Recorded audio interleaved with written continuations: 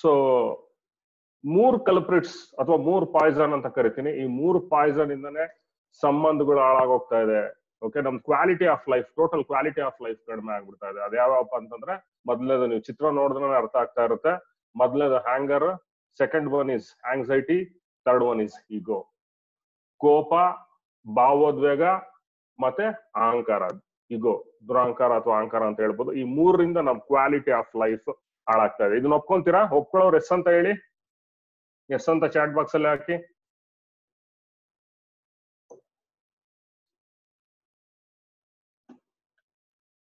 Nagabhushan sir, ನನ್ chat box ಸಿಗ್ತಾ ಇಲ್ಲ ನನ್ಗೆ. I am very much ಎಂಬರಾಸ್ಡ್. ಅದು ನಿಮ್ಮನೆ ಹತ್ರನೇ ಎಲ್ಲ ಕಳೆದೋಗಿದೆ ನೋಡಿ. ನಾನು ಒಂದ್ಸತಿ ಎಕ್ಸಿಟ್ ಆಗ್ತಿರ್ಗ ಜಾಯ್ನ್ ಆಗ್ಲಾ? ಎಕ್ಸಿಟ್ ಆಗಿ ಜಾಯ್ನ್ ಆಗ್ತೀರಾ? Okay, that is much better I think. ಅಲ್ಲ, ಇದು ಚಾಟ್ ಬಾಕ್ಸ್ ನಾರ್ಮಲ್ ಆಗಿ ಸಿಗುತ್ತೆ ನೋಡಿ, ಅಲ್ಲೇ ನಾರ್ಮಲ್ ಆಗಿ ಚಾಟ್ ಬಾಕ್ಸ್ ಅಲ್ಲೇ.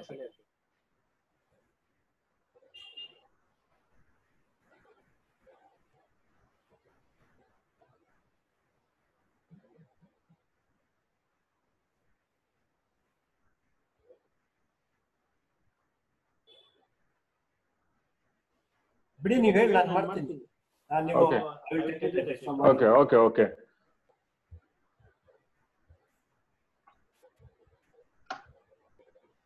ತ್ರೀ ಕಲ್ಪ್ರಿಟ್ಸ್ ಆಫ್ ಲೈಫ್ ಅಂತ ಹೇಳ್ತೀವಿ. ಒಪ್ಕೊಂತೀರಾ? ಎಷ್ಟ್ ಜನ ಒಪ್ಕೊಂತೀರಾ? ಹ್ಯಾಂಗರ್, ಆಂಗ್ಸೈಟಿ ಮತ್ತೆ ಈಗೋ 3 ಬೇಡ ಅಂತ. ನಮ್ದು ಕ್ವಾಲಿಟಿ ಆಫ್ ಲೈಫ್ಗೆ ಈ 3 ಇದ್ರೆ ಕ್ವಾಲಿಟಿ ಆಫ್ ಲೈಫ್ ಕಡಿಮೆ ಆಗುತ್ತೆ ಅಂತ ಎಷ್ಟ್ ಜನ ಒಪ್ಕೊಂತೀರಾ? ಒಪ್ಕೊಳ್ಳೋರು ಎಸ್ ಅಂತ ಹೊಡೀರಿ, ಇಲ್ಲ ಅಂತ ವೈ ಅಂತ, ಇಲ್ಲ ಅಂತಂದ್ರೆ ಎನ್ ಅಂತ, ನೋ ಅಂತ ಟೈಪ್ ಮಾಡಿ. ನಾಗಭೂಷಣ್ ಸರ್ ನಾಗ ಹೇಳ್ತಾರೆ. 6 ಮೆಂಬರ್ಸ್ ಎಸ್ ಅಂತ ಹೊಡೆದಿದ್ದಾರೆ. Very good, very good, very good. Thank you very much. ಎಲ್ಲರ ಅಭಿಪ್ರಾಯನು ಇದು ಬೇಡ ಅಂತ. ನೆಕ್ಸ್ಟ್ ನೋಡೋಣ ಹೆಂಗೆ, ವಾಟ್ ಇಸ್ ದಟ್, ಏನು ಆಂಗರ್ ಅಂತಂದ್ರೆ, ಓಕೆ, ಏನಕ್ಕೆ ಬೇಡ ಅನ್ಕೊಂತ ಇದೀವಿ ಅನ್ನೋದನ್ನ ವಿಚಾರ ಮಾಡೋಣ. ಸೊ ಈ 3 ನಾನು ಯಾವಾಗ್ಲೂ ಹೇಳ್ತಾ ಇರ್ತೀನಿ, ಹೆಂಗ್ ತೆಗೆದಾಕ್ಬೇಕು ಅಂತಂದ್ರೆ, simple method called as replacement theory. Simple method called as replacement. Anger, anxiety ಮತ್ತೆ ಈಗೋ ಸಿಂಪಲ್ ರೀಪ್ಲೇಸ್ಮೆಂಟ್ ಮೆಥಡ್ ಇಂದ ತೆಗೆದಾಕ್ಬೋದು. You replace your anger with your compassion. Compassion ಇಂದ ರೀಪ್ಲೇಸ್ ಮಾಡಿ. ಓಕೆ, ನಾವ್ ಯಾವಾಗ್ಲೂ ಕೊಡೋರಂತ ಆಗ್ಬೇಕು, ಕೊಡ್ಬೇಕು. ನಾವು ಪ್ರೀತಿ ವಿಶ್ವಾಸನ ಹಂಚ್ಬೇಕು, ಒಳ್ಳೇದನ್ನ ಹಂಚ್ಬೇಕು, ನಮ್ಮ ಹತ್ರ ಏನಿದೆಯೋ ಅದನ್ನ ಹಂಚ್ಬೇಕು. ಆತರ ನಾವು ಆಂಗರ್ನ ರೀಪ್ಲೇಸ್ ಮಾಡ್ಬೇಕು ಕಂಪ್ಯಾಷನ್ ಇಂದ. ನೆಕ್ಸ್ಟ್ ಗ್ರಾಟಿಟ್ಯೂಡ್, ನಮ್ಮ ಆಂಗ್ಸೈಟಿನ, ಭಾವೋದ್ವೇಗನ ಗ್ರಾಟಿಟ್ಯೂಡ್ ಇಂದ ನಾವು ರೀಪ್ಲೇಸ್ ಮಾಡ್ಬೇಕು. ಮತ್ತೆ ನಮ್ಮ ಈಗೋನ ಎಂಪತಿಯಿಂದ ರೀಪ್ಲೇಸ್ ಮಾಡ್ಬೇಕು. ಯಾರಿಗೆ ಇದು ಸಾಧ್ಯ ಆಗುತ್ತೋ 100% ಅವ್ರ ಸೆಲ್ಫ್ ಎಸ್ಟೀಮ್ ತುಂಬಾ ಜಾಸ್ತಿ ಇರುತ್ತೆ, ಮತ್ತೆ ಅವ್ರ ಸಕ್ಸಸ್ ರೇಟ್ ತುಂಬಾ ಚೆನ್ನಾಗಿರುತ್ತೆ, ಮತ್ತೆ ಅವ್ರ ಕ್ವಾಲಿಟಿ ಆಫ್ ಲೈಫ್ ಚೆನ್ನಾಗಿರುತ್ತೆ, ಪೀಸ್ಫುಲ್ ಆಗಿರ್ತಾರೆ. ಒಂದು ಆಂಗರ್ ನ ಕಂಪ್ಯಾಷನ್ ಇಂದ ರೀಪ್ಲೇಸ್ ಮಾಡಿ, ಆಂಗ್ಸೈಟಿನ ಗ್ರಾಟಿಟ್ಯೂಡ್ ಇಂದ ರೀಪ್ಲೇಸ್ ಮಾಡಿ, ಮತ್ತೆ ಈಗೋನ ಎಂಪತಿಯಿಂದ ರೀಪ್ಲೇಸ್ ಮಾಡಿ ಅಂತ ಕೇಳ್ಕೊತೀನಿ. ನೋಡಿ, ಹ್ಯಾಂಗರ್ ಮ್ಯಾನೇಜ್ಮೆಂಟ್ ಬಗ್ಗೆ ಮಾತಾಡ್ತಾ ಇದ್ದೀನಿ. ನನ್ನ ಹೆಸರು ಡಾಕ್ಟರ್ ಚೈತನ್ಯ ವರ್ಧನ್ ಅಂತ, psychotherapist, relationship counsellor, motivator and wellness coach. Thank you sir. Nagabhushan sir ಆಗ್ಲೇ ಇಂಟ್ರೊಡ್ಯೂಸ್ ಮಾಡಿದ್ದಾರೆ. Anger, it's an unpleasant feeling for me and also others. It's unpleasant feeling. ನೋಡಿ, anger is an unpleasant feeling. ಒಪ್ಕೊಂತೀರಾ? ಹೆಂಗೆ ಅಂತಂದ್ರೆ, ನಾನು ಯಾವಾಗ್ಲೂ ಹೇಳ್ತಾರೆ, ಕೋಪ ಹೆಂಗೆ ಅಂತಂದ್ರೆ ಒಂದು ಕೆಂಡನ ನಾವು ಕೈಯಲ್ಲಿ ಇಟ್ಕೊಂಡಂಗೆ.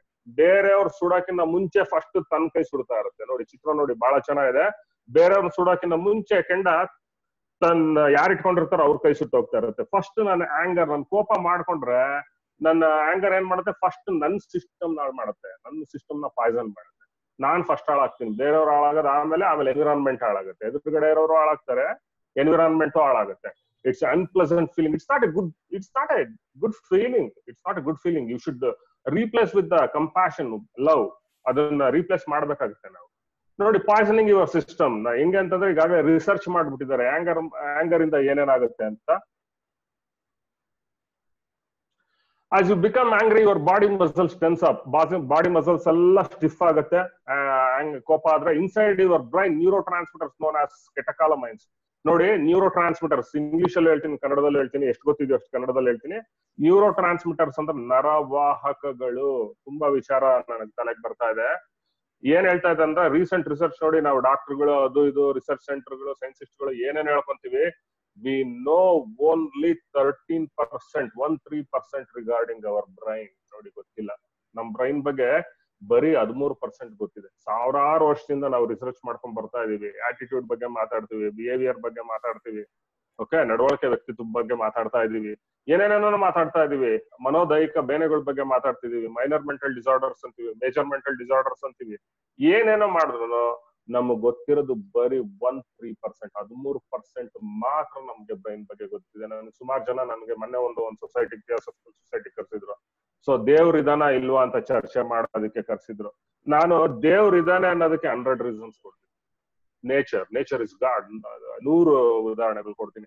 ನೋಡಿ ಹೆಂಗಿದೆ ಅಂತಂದ್ರೆ, ಏನ್ ಹೇಳ್ತಾ ಇದಾರೆ ಅಂದ್ರೆ, ನಮ್ಮ ತುಂಬಾ ನ್ಯೂರೋ ಟ್ರಾನ್ಸ್ಮಿಟರ್ಸ್ ಅಂದ್ರೆ ನರವಾಹಕಗಳು. ಒಂದು ನ್ಯೂರಾನ್ ಇಂದ ಇನ್ನೊಂದು ನ್ಯೂರಾನ್, ಒಂದು ನರಕೋಶದಿಂದ ಇನ್ನೊಂದು ನರಕೋಶಕ್ಕೆ ಮೆಸೇಜ್ ನ ಟ್ರಾನ್ಸ್ಫರ್ ಮಾಡುತ್ತೆ. ಮೆಸೇಜ್ ಟ್ರಾನ್ಸ್ಫರ್ ಮಾಡೋದನ್ನ ನ್ಯೂರೋ ಟ್ರಾನ್ಸ್ಮಿಟರ್ಸ್ ಅಂತ ಕರಿತೀವಿ. ನರವಾಹಕಗಳು, ಇಟ್ ಇಸ್ ಅ ಕ್ಯಾರಿಯರ್, ಒಂದು ಮೆಸೇಜ್ ನ ಕ್ಯಾರಿ ಮಾಡುವಂಥದ್ದು. ಇದು ಏನ್ ಹೇಳ್ತಾ ಇದಾರೆ ಅಂದ್ರೆ, ರೀಸೆಂಟ್ ರಿಸರ್ಚ್ ಏನ್ ಹೇಳುತ್ತೆ ಅಂತಂದ್ರೆ, ನಮ್ಮ ಬ್ರೈನ್ ಅಲ್ಲಿ 100ಕ್ಕಿಂತ ಹೆಚ್ಚು ನರವಾಹಕಗಳು ಇರ್ಬೋದು ಅಂತ ಹೇಳ್ತಾ ಇದಾರೆ. ಗೊತ್ತಿಲ್ಲ, ಇವಾಗ ನಾವು ಐಡೆಂಟಿಫೈ ಮಾಡಿರೋದು ಬೆರಳೆಣಿಕೆ ಎಷ್ಟು, ಒಂದು 15-20 ಗೊತ್ತಿದೆ ನಮ್ಗೆ. ಅವ್ರ ಏನ್ ಹೇಳ್ತಾ ಇದಾರೆ ಅಂದ್ರೆ 100ಕ್ಕಿಂತ ಹೆಚ್ಚಿರ್ಬೋದು ಅಂತ. ಯಾಕೆ ಗೊತ್ತಾಗ್ತಾ ಇಲ್ಲ ನೋಡಿ, ಎಷ್ಟು ಹೆಂಗಿದೆ ಅಂತಂದ್ರೆ, ನೋಡಿ ತಮಾಷೆ, ಬ್ರೈನ್ ಅಲ್ಲಿ ನೋಡ್ಬೇಕು ಅಂತಂದ್ರೆ ನಾವ್ ಯಾವ್ದು ಈ ನ್ಯೂರೋ ಟ್ರಾನ್ಸ್ಮಿಟರ್ಸ್ ಯಾವ್ದು ರಕ್ತ ಪರೀಕ್ಷೆಗೆ ಸಿಗ್ತಾ ಇಲ್ಲ. ನಾವು ಬ್ಲಡ್ ಟೆಸ್ಟ್ ಮಾಡೋದಕ್ಕೆ, ಫಾರ್ ಎಕ್ಸಾಂಪಲ್ ನಾನು ವೈಡಾಲ್, ನನಗೆ ಟೈಫಾಯ್ಡ್ ಆಗಿದೆ ಅಂದ್ರೆ ವೈಡಾಲ್ ಟೆಸ್ಟ್ ಮಾಡ್ಕೊಂತೀನಿ, ಮಲೇರಿಯಾ ಆಗಿದೆ ಅಂದ್ರೆ ಒಂದು ಬ್ಲಡ್ ಟೆಸ್ಟ್ ಮಾಡ್ಕೊಂತೀನಿ. ಈ ತರ ಏನೋ ಒಂದು ಟೆಸ್ಟ್ ಮಾಡ್ಕೊಂತೀವಿ, ಏನೋ ವೈರಸ್ ಇದೆಯಾ, ಬ್ಯಾಕ್ಟೀರಿಯಾ ಇದೆಯಾ ಅಂತ. ಅದೇ ತರ ನ್ಯೂರೋ ಟ್ರಾನ್ಸ್ಮಿಟರ್ಸ್ ನೆಲ್ಲ ಟೆಸ್ಟ್ ಮಾಡಕ್ಕೆ ನಾವು ಟೈಟ್ರೇಷನ್ ಮಾಡ್ಕೊಂತೀವಿ. ಓಕೆ, ಒಂದು ಎಸ್ಟಿಮೇಷನ್ ಮಾಡ್ಕೊಂತೀವಿ, ಲ್ಯಾಬ್ ಎಸ್ಟಿಮೇಷನ್. ಇದ್ ಯಾವ್ದಕ್ಕೂ ಸಿಗ್ತಾ ಇಲ್ಲ.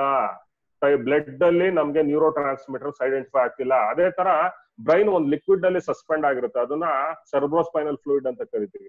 ಈ ಸೆರ್ಬ್ರೋಸ್ಪೈನಲ್ ಫ್ಲೂಯಿಡ್ ಅನ್ನು ತಗೊಂಡು ನಾನು ಅಸೆಸ್ಮೆಂಟ್ ಮಾಡಕ್ ಹೋದ್ರು ಆಗ್ತಾ ಇಲ್ಲ, ಸಿಗ್ತಾ ಇಲ್ಲ. ನ್ಯೂರೋ ಟ್ರಾನ್ಸ್ಮಿಟರ್ಸ್ ಇದೆ ಅನ್ನೋದು ಗೊತ್ತಾಗ್ತಾ ಇದೆ, ಅದ್ರ ಫಂಕ್ಷನ್ಸ್ ಗೊತ್ತಾಗ್ತಾ ಇದೆ, ಇದು ಏನೋ ಒಂದು ಕೆಲಸ ನಡೀತಾ ಇದೆ ಅಂತ ಗೊತ್ತಾಗ್ತಾ ಇದೆ. ಅದೇನ್ ಕೆಮಿಕಲ್, ಅದೇನ್ ನ್ಯೂರೋ ಟ್ರಾನ್ಸ್ಮಿಟರ್ಸ್ ಅನ್ನೋದು ಗೊತ್ತಾಗ್ತಾ ಇಲ್ಲ. ಬದುಕಿದ್ದಾಗ ಟೆಸ್ಟ್ ಮಾಡಕ್ ಆಗ್ತಿಲ್ಲ, ತೆಗೆದ್ರೆ ಬ್ರೈನ್ ಕಟ್ ಮಾಡಿ ನೋಡ್ಬೇಕು, ಬ್ರೈನ್ ಕಟ್ ಮಾಡಿ ನೋಡಿದ್ರೆ ಮನುಷ್ಯ ಬದುಕಿರಲ್ಲ. ಮನುಷ್ಯ ಬದುಕಿಲ್ಲ ಅಂತಂದ್ರೆ ಅದೇ ಆಪರೇಟ್ ಆಗುತ್ತಾ ಇದೆ. ಸೊ ಈ ನ್ಯೂರೋ ಟ್ರಾನ್ಸ್ಮಿಟರ್ಸ್ ಬಹಳ ವಿಸ್ಮಯ. ಒಂದು ಅದ್ರ ಬಗ್ಗೆ ಯೋಚನೆ ಮಾಡ್ಬೇಕು ಅಂದ್ರೆ ಒಂದು ಅದ್ಭುತ. ನಮ್ಗೇನು ಗೊತ್ತಾಗ್ತಾ ಇಲ್ವೇ ಅಂತ ಒದ್ಲಾಡ್ತಾ ಇದಾರೆ ಎಲ್ಲ ವಿಜ್ಞಾನಿಗಳು, ಡಾಕ್ಟರ್ಗಳೆಲ್ಲ. ಸೊ ಇದ್ರೊಳಗೆ ಬಹಳ ಇಂಪಾರ್ಟೆಂಟ್, ಆ ಕೋಪ ಮಾಡ್ಕೊಂಡಾಗ ಬಹಳ ಒಂದು important neuro transmitters amine group ಸಂಬಂಧಪಟ್ಟಿರೋದು ಇವೆಲ್ಲ. ಸಾಮಾನ್ಯ ಇಲ್ಲಿ ಸೈನ್ಸ್ ವಿದ್ಯಾರ್ಥಿಗಳು ಇದ್ರೆ ಗೊತ್ತಾಗುತ್ತೆ, ಅಮೈನ್ಸ್ ಸಂಬಂಧಪಟ್ಟಿರೋದು. ಸೊ ಕೆಟಕಾಲಮೈನ್ ಅನ್ನೋದು ರಿಲೀಸ್ ಆಗ್ಬಿಡುತ್ತೆ. ಅವಾಗ ಏನಾಗುತ್ತೆ, ಮಸಲ್ಸ್ ಎಲ್ಲ ಒಂಥರ ಸ್ಟಿಫ್ನೆಸ್ ಬಂದ್ಬಿಡುತ್ತೆ, ಒಂದು ಎನರ್ಜಿ, ಒಟ್ಟಿಗೆ ಎನರ್ಜಿನ ನಮ್ ದೇಹಕ್ಕೆ ತುಂಬದಂಗ ಆಗ್ಬಿಡುತ್ತೆ ಕೋಪ ಬಂದಾಗ. At the same time your heart rate is accelerate, increase ಆಗ್ಬಿಡುತ್ತೆ, ಹಾರ್ಟ್ ರೇಟ್ ತುಂಬಾ ಜಾಸ್ತಿ ಆಗ್ಬಿಡುತ್ತೆ. ಗಮನಿಸಿ ನೀವು, ಯಾರಾದ್ರೂ ಕೋಪ ಮಾಡ್ಕೊಂಡಾಗ ಅವ್ರದ್ದು ಡಗ ಡಗ ಡಗ ಅಂತ ಫೀಲ್ ಆಗುತ್ತೆ, ಅವ್ರ ಹಾರ್ಟ್ ಬೀಟ್ಸ್ ಗೊತ್ತಾಗುತ್ತೆ, ಹೊರಗಡೆಯಿಂದಾನೆ ಫೀಲ್ ಆಗ್ತಾ ಇರುತ್ತೆ. Your blood pressure rises and rate of breathing increases. ಶಾರ್ಟ್ನಿಂಗ್ of breathe, ಜಾಸ್ತಿ ಸತಿ ಬ್ರೀತಿಂಗ್ ಮಾಡ್ತಾ ಇರ್ತೀವಿ, ಬಟ್ ಕ್ವಾಲಿಟಿ ಇರಲ್ಲ. ಫುಲ್ ಕಂಪ್ಲೀಟ್ ಆಗಿ ಇನ್ನೇಲ್ ಮಾಡಿ ಕಂಪ್ಲೀಟ್ ಆಗಿ ಎಕ್ಸೆಲ್ ಮಾಡಕ್ ಆಗ್ತಾ ಇರಲ್ಲ.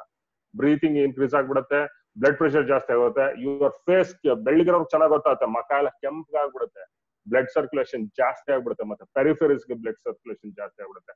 ಅದೇ ತರ ಕೋಪ ಜಾಸ್ತಿ ಆದಾಗ ಈ ಕೆಲವು ಇನ್ನ additional neuro transmitters called as adrenaline and ನಾರ್ ಅಡ್ರಿನಲಿನ್ ರಿಲೀಸ್ ಆಗ್ಬಿಡುತ್ತೆ. ಒಂದು ಕೆಟಕಾಲಮೈನ್ BP ಜಾಸ್ತಿ ಆಗಂಗ್ ನೋಡುತ್ತೆ, ಮಸಲ್ ಸ್ಟಿಫ್ನೆಸ್ ಆಗಂಗ್ ನೋಡುತ್ತೆ. ಯಾಕೆ ಕೋಪ ಬರ್ತಾ ಇದೆ ಅಂತಂದ್ರೆ, ಬೇಸಿಕಲಿ ನಾವೆಲ್ಲ ಪ್ರಾಣಿಗಳಿಂದ ಮಾರ್ಪಾಟಾಗಿ ಮನುಷ್ಯ ಆಗಿರೋದು. ಓಕೆ, ರಕ್ಷಣೆಗೋಸ್ಕರ, ರಕ್ಷಣೆ, ಬೇರೆ ಪ್ರಾಣಿಗಳಿಂದ ರಕ್ಷಣೆ ಮಾಡ್ಕೊಬೇಕು ಮತ್ತೊಂದಕ್ಕೋಸ್ಕರ. ಅದ್ ನಾವ್ ಹೆಂಗ್ ಡೆವಲಪ್ ಮಾಡ್ಕೊಂಡ್ಬಿಟ್ಟಿದೀವಿ ಅಂತಂದ್ರೆ, ನಮ್ ಆಟಿಟ್ಯೂಡ್ ಆಗಿ ಮಾಡ್ಕೊಂಡ್ಬಿಟ್ಟಿದ್ವಿ. ಕೋಪ ಅನ್ನೋದು ನಮ್ದು ಒಂದು ಆಟಿಟ್ಯೂಡ್, ಒಂದು ನಡವಳಿಕೆ ಆಗಿ ಮಾಡ್ಕೊಂಡ್ಬಿಟ್ಟಿದ್ವಿ. ಬಹಳ ವಿಪರ್ಯಾಸ ಸಂಗತಿ. ನನ್ಗೆ ಯಾವಾಗ್ಲೂ ಕೇಳ್ತಾ ಇರ್ತಾರೆ, ನನ್ಗೆ ಪೇಷಂಟ್ಸ್ ಬಂದು, ಸರ್ ತುಂಬಾ ಚೆನ್ನಾಗಿ ಹೇಳ್ತಾ ಇರ್ತಾರೆ, ಸರ್ ನಂತರನೇ ಸರ್ ನನ್ ಮಗಳನ್ನ ತುಂಬಾ ಕೋಪ ಸರ್, ತುಂಬಾ ಮಗಳು ಅಂತ. ನಾನ್ ಹೇಳ್ತಾ ಇರ್ತೀನಿ, ಇದೇನ್ರಿ, ಇದೇನ್ ಆಭರಣನ? ಓಕೆ, ಇದು ನಂತರನೇ ಮಗಳು ಅಂತೀರ, ನೀವೇನ್ ಆಭರಣ gift ಕೊಟ್ಟಿದೀವಿ? It's A jewellery to gift. ನಿಮ್ ಕೋಪನ್ ಗಿಫ್ಟ್ ಕೊಡೋದಕ್ಕೇನು ಅಂತ ನೋಡಿ. ಕೆಲವು ಸೈಕ್ಯಾಟ್ರಿಸ್ಟ್ಗಳು, ನ್ಯೂರೋ ಸೈಕ್ಯಾಟ್ರಿಸ್ಟ್ಗಳು ಕೋಪನ ಅನುವಂಶಿಕವಾಗಿ ಬರುತ್ತೆ, ಜೆನೆಟಿಕಲಿ ಇನ್ಹೆರಿಟೆಡ್ ಅಂತ ಹೇಳ್ತಾರೆ. ಆದ್ರೆ ಮನಃಶಾಸ್ತ್ರಜ್ಞರು, okay, behaviour modification ಥೆರಪಿಸ್ಟ್ಗಳು, behaviour science ಏನ್ ಹೇಳುತ್ತೆ ಅಂತಂದ್ರೆ ಅನುವಂಶಿಕವಾಗಿ ಬರಲ್ಲ, ಇದು ನೋಡ್ಬಿಟ್ಟು ಕಲ್ತ್ಕೊಂಡಿರೋದು ಅಂತ. ಸೊ ಏನ್ ರಿಸರ್ಚ್ ನಡೀತಾ ಇದೆ ಅಂತಂದ್ರೆ, ಎಲ್ಲೋ ಸ್ವಲ್ಪ ಪರ್ಸೆಂಟ್, ಒಂದು 3% ಕೋಪ ಅನ್ನೋದು ಅನುವಂಶಿಕವಾಗಿ ಬರ್ಬೋದು. ನಮ್ ತಂದೆ ಕೋಪ ಜಾಸ್ತಿ ಇತ್ತು, ನನಗ್ ಬಂದಿದೆ. ನಮ್ ತಾಯಿ ಕೋಪ ಜಾಸ್ತಿ ಇತ್ತು, ಅಥವಾ ನನ್ನ ಅಜ್ಜಿಂಗ್ ಕೋಪ ಜಾಸ್ತಿ ಇತ್ತು, ಅಥವಾ ನನಗ್ ಬಂದಿದೆ ಅಂತ. ಬಟ್ ಅನುವಂಶಿಕವಾಗಿ 3% ಬಂದಿದ್ರೆ 97% ನಾವು ನೋಡ್ಬಿಟ್ಟು ಸುತ್ತಲೂ ಅವ್ರು ನೋಡ್ಕೊಂಡು ಕಲ್ತ್ಕೊಂತಾ ಇದೀವಿ. ಎಲ್ಲರೂ ಏನ್ ಅನ್ಕೊಂಡ್ಬಿಡ್ತೀವಿ ಅಂದ್ರೆ, ಕೋಪ ಇದೆ ಅಂತಂದ್ರೆ ಸಖತ್ ಸಿಚುವೇಶನ್ ನ ಕಂಟ್ರೋಲ್ ತಗೊಂಡ್ಬಿಡ್ಬೋದು, ನಾನು ತುಂಬಾ ಪವರ್ಫುಲ್ ಅಂತ ತೋರಿಸ್ಕೊಳ್ಳೋದಕ್ಕೆ ನಾವು ಕೋಪ ಮಾಡ್ಕೊಂತೀವಿ. ನಿಜ ಹೇಳ್ತೀನಿ, ಕೋಪ ಮಾಡ್ಕೊಳ್ಳೋದ್ರಿಂದ ನೀವು ಪವರ್ಫುಲ್ ಅಂತ ಪ್ರೂವ್ ಮಾಡ್ಲಿಕ್ಕೆ ಆಗಲ್ಲ. ಇಡೀ ಸಿಸ್ಟಮ್ ಹಾಳಾಗುತ್ತೆ. You are poisoning your own system. ನಿಮ್ ದೇಹ ಮನಸ್ಸನ್ನ ನೀವು ಹಾಳು ಮಾಡ್ಕೊಂತ ಹೋಗ್ತಾ ಇರ್ತೀರಾ. ನಾನು ಹೇಳ್ದಲ್ಲ, ಕೆಟಕಾಲಮೈನ್ಸ್ ರಿಲೀಸ್ ಆಗ್ಬಿಡುತ್ತೆ, ಹಾರ್ಟ್ ರೇಟ್ ಜಾಸ್ತಿ ಆಗ್ಬಿಡುತ್ತೆ, ಬ್ರೀತಿಂಗ್ ಜಾಸ್ತಿ ಆಗ್ಬಿಡುತ್ತೆ, ನರನಾಡಿಗಳಿಗೆಲ್ಲ ಒಂದೊಂದು ರಕ್ತನಾಳಕ್ಕೂ ಬ್ಲಡ್ ಪಂಪ್ ಆಗೋಕ್ ಶುರು ಆಗ್ಬಿಡತ್ತೆ. ಸೊ ಮಕ ಎಲ್ಲ ಕೆಂಪ್ಗಾಗ್ಬಿಡತ್ತೆ. ಹೆಂಗಾಗ್ಬಿಡುತ್ತೆ ಅಂತಂದ್ರೆ ಅಡ್ರಿನಲಿನ್ ನಾರ್ ಅಡ್ರಿನಲಿನ್ ಏನು ಒಂದು it's flight and fight hormones ಅಂತ ಕರಿತೀವಿ ನಾವು, ನ್ಯೂರೋ ಟ್ರಾನ್ಸ್ಮಿಟರ್ಸ್ ನರವಾಹಕಗಳು ಅಂತ ಕರಿತೀವಿ, ಅದು ರಿಲೀಸ್ ಆಗ್ಬಿಡುತ್ತೆ. So it's not A good idea. ಕೋಪ ಮಾಡ್ಕೊಂಡು ಇಷ್ಟೆಲ್ಲ ನಾನು ಬೇಡ್ದಿರೋ ರಸದೂತಗಳು ಅಥವಾ ನ್ಯೂರೋ ಟ್ರಾನ್ಸ್ಮಿಟರ್ಸ್ ನರವಾಹಕಗಳನ್ನ ನಾನು ಬ್ರೈನ್ ಅಲ್ಲಿ ರಿಲೀಸ್ ಮಾಡ್ಕೊಂತೀನಿ ಅಂತಂದ್ರೆ it's not A good idea. So it's unpleasant feeling. ನೀವು ಕೋಪ ಮಾಡ್ಕೊಂತಿದ್ದೀರಾ ಅಂತಂದ್ರೆ you are ಡಿಟೋರಿಯೇಟಿಂಗ್ your self. First ನಿಮ್ ಕೈ ನೀವು ಸುಟ್ಕೊಂತಾ ಇದ್ದೀರಾ, ಯೋಚನೆ ಮಾಡಿ ನಿಮ್ ಕೈ ನೀವು ಸುಟ್ಕೊಂತಾ ಇದ್ದೀರಾ, ಕೋಪ ಮಾಡ್ಕೊಂತಾ ಇದ್ದೀರಾ ಅಂತಂದ್ರೆ ಬಹಳ ಅದ್ಭುತವಾಗಿದೆ ಇದು. Consequences of anger. Some of the short and long-term health problems that have been linked to unmanaged anger includes, ನೋಡಿ ಬೇಕಿದ್ರೆ ಸ್ಕ್ರೀನ್ ಶಾಟ್ಸ್ ತಗೊಳ್ಳಿ, ಯಾರಿಗಾರು ಬೇಕಿದ್ರೆ ಇದನ್ನ ಪವರ್ ಪಾಯಿಂಟ್ ಪ್ರೆಸೆಂಟೇಷನ್ ನ.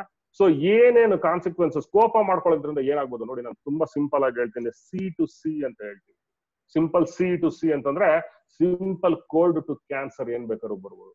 ಕೋಪ, ಭಾವೋದ್ವೇಗ ಮತ್ತೆ ಇಗೋ ಅಹಂಕಾರ, ಇದು ಮೂರು ಇದ್ರೆ ಮನುಷ್ಯಂಗೆ C to C ಬರ್ಬೋದು. ರಿಸರ್ಚ್ ಮಾಡಿ ಪ್ರೂವ್ ಮಾಡ್ಬಿಟ್ಟಿದ್ದಾರೆ. ಒಂದು ಬುಕ್ ಇದೆ, ಒಂದು ಗ್ರಂಥ. ಓಕೆ, ನಮ್ದು ಹೆಂಗೆ ಭಗವದ್ಗೀತಾ ಸೈಕಾಟ್ರಿಸ್ಟ್ ಗಳಿಗೆ ಥೆರಪಿಸ್ಟ್ ಗಳಿಗೆಲ್ಲ DSM ಅಂತೀವಿ, diagnostic and statistical manual of psychiatry ಅಂತ. ಇದ್ರೊಳಗೆ ಮೆನ್ಷನ್ ಮಾಡ್ಬಿಟ್ಟಿದ್ದಾರೆ ಮೂರುನು ಏನೇನೋ ಆಂಗರ್, ಆಂಗ್ಸೈಟಿ ಮತ್ತೆ ಈಗೋ ಮೂರು ಕಾಯಿಲೆ ಅಂತ ಮೆನ್ಷನ್ ಮಾಡ್ಬಿಟ್ಟಿದ್ದಾರೆ. ಇಟ್ಸ್ ಎ ಡಿಸಾರ್ಡರ್ ಅಂತ mention ಮಾಡ್ಬಿಟ್ಟಿದ್ದಾರೆ. Some of the short and long term health problems ಏನೇನಪ್ಪ ಅಂತ ನೋಡಿದ್ರೆ ನೋಡಿ, ಜಾಸ್ತಿ ನಾನು ಹೇಳ್ತಾ ಇದ್ದೀನಿ, ದಿನಕ್ಕೆ 2 ರಿಂದ 3 ಸತಿಗಿನ್ನ ಜಾಸ್ತಿ ಯಾರಾದ್ರೂ ಕೋಪ ಮಾಡ್ಕೊಂತ ಇದಾರೆ ಅಂದ್ರೆ ಡೆಫಿನೆಟ್ ಆಗಿ ಅವ್ರಿಗೆ ಡೆಕ್ ಬಂದೇ ಬರುತ್ತೆ. ಕಟ್ಟಿಟ್ಟು ಬುತ್ತಿ ಇಲ್ವೇ ಇಲ್ಲ ಅಂತ ಹೇಳಂಗೆ ಇಲ್ಲ. ಓಕೆ, ನಾನು ಕೋಪ ಮಾಡ್ಕೊಂತೀನಿ 2 ರಿಂದ 3 ಸತಿ ಅಂದ್ರೆ ಖಂಡಿತ they are the victim of headache.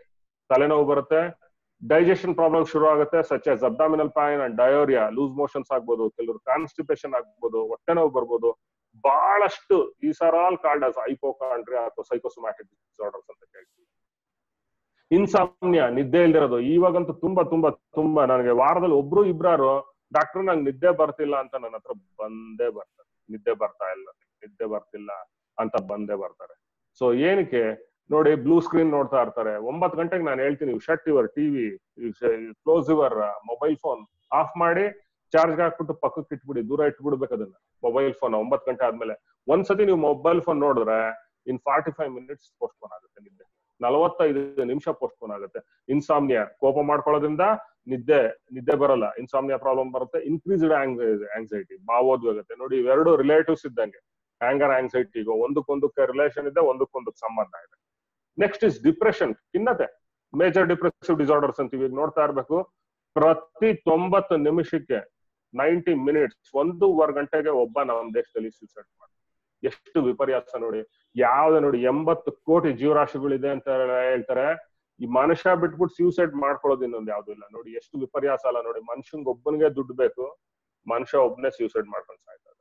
ಇನ್ ಯಾವ ಕೋಟಿಗೂ ಯಾವ ಜೀವರಾಶಿಗೂ ದುಡ್ಡಿನ ಅವಶ್ಯಕತೆ ಇಲ್ಲ. ಯಾವ ಜೀವರಾಶಿನೂ ಉಪವಾಸ ಸಾಯ್ತಾ ಇಲ್ಲ.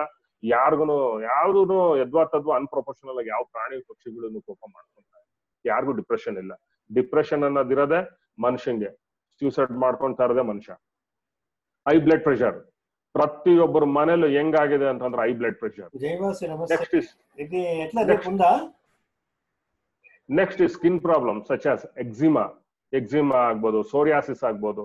ಕೋಪ ಮಾಡ್ಕೊಳ್ಳೋದ್ರಿಂದ ಆಶ್ಚರ್ಯ ಆಗ್ಬೋದು ನಿಮ್ಗೆ, ಕೋಪ ಮಾಡ್ಕೊಳ್ಳೋದ್ರಿಂದ ತಲೆನೋವು ಬರ್ಬೋದು, ಡೈಜೆಷನ್ ಪ್ರಾಬ್ಲಮ್ ಬರ್ಬೋದು, ನಿದ್ದೆ ಇಲ್ದಿರೋದಂಗ ಆಗ್ಬೋದು, ಇನ್ಕ್ರೀಸ್ಡ್ ಆಂಗ್ಸೈಟಿ, ಭಾವೋದ್ವೇಗ ಜಾಸ್ತಿ ಆಗ್ಬೋದು, ಡಿಪ್ರೆಷನ್, ಖಿನ್ನತೆ ಬರ್ಬೋದು, ಹೈ ಬ್ಲಡ್ ಪ್ರೆಷರ್ ಬರ್ಬೋದು. ನಾಗಭೂಷಣ್ ಸರ್ ಮ್ಯೂಟ್ ಮಾಡ್ಕೊಳ್ಳಿ. నాగభూషణ్ సార్ లింక్ అంటే జస్ట్ టచ్ అయితే లోపలికి వచ్చేస్తారు అట్లా. ఓకే, నాగభూషణ్ సార్ మ్యూట్ ಮಾಡ್ಕೊಳ್ಳಿ దయವಿಟ್ಟು. ఇప్పుడు పంపించింటే బాగుండు. చూడండి, 1 డే బిఫోర్ పంపించింటే బాగుండేమో. అవునా, సరే సరే, okay okay.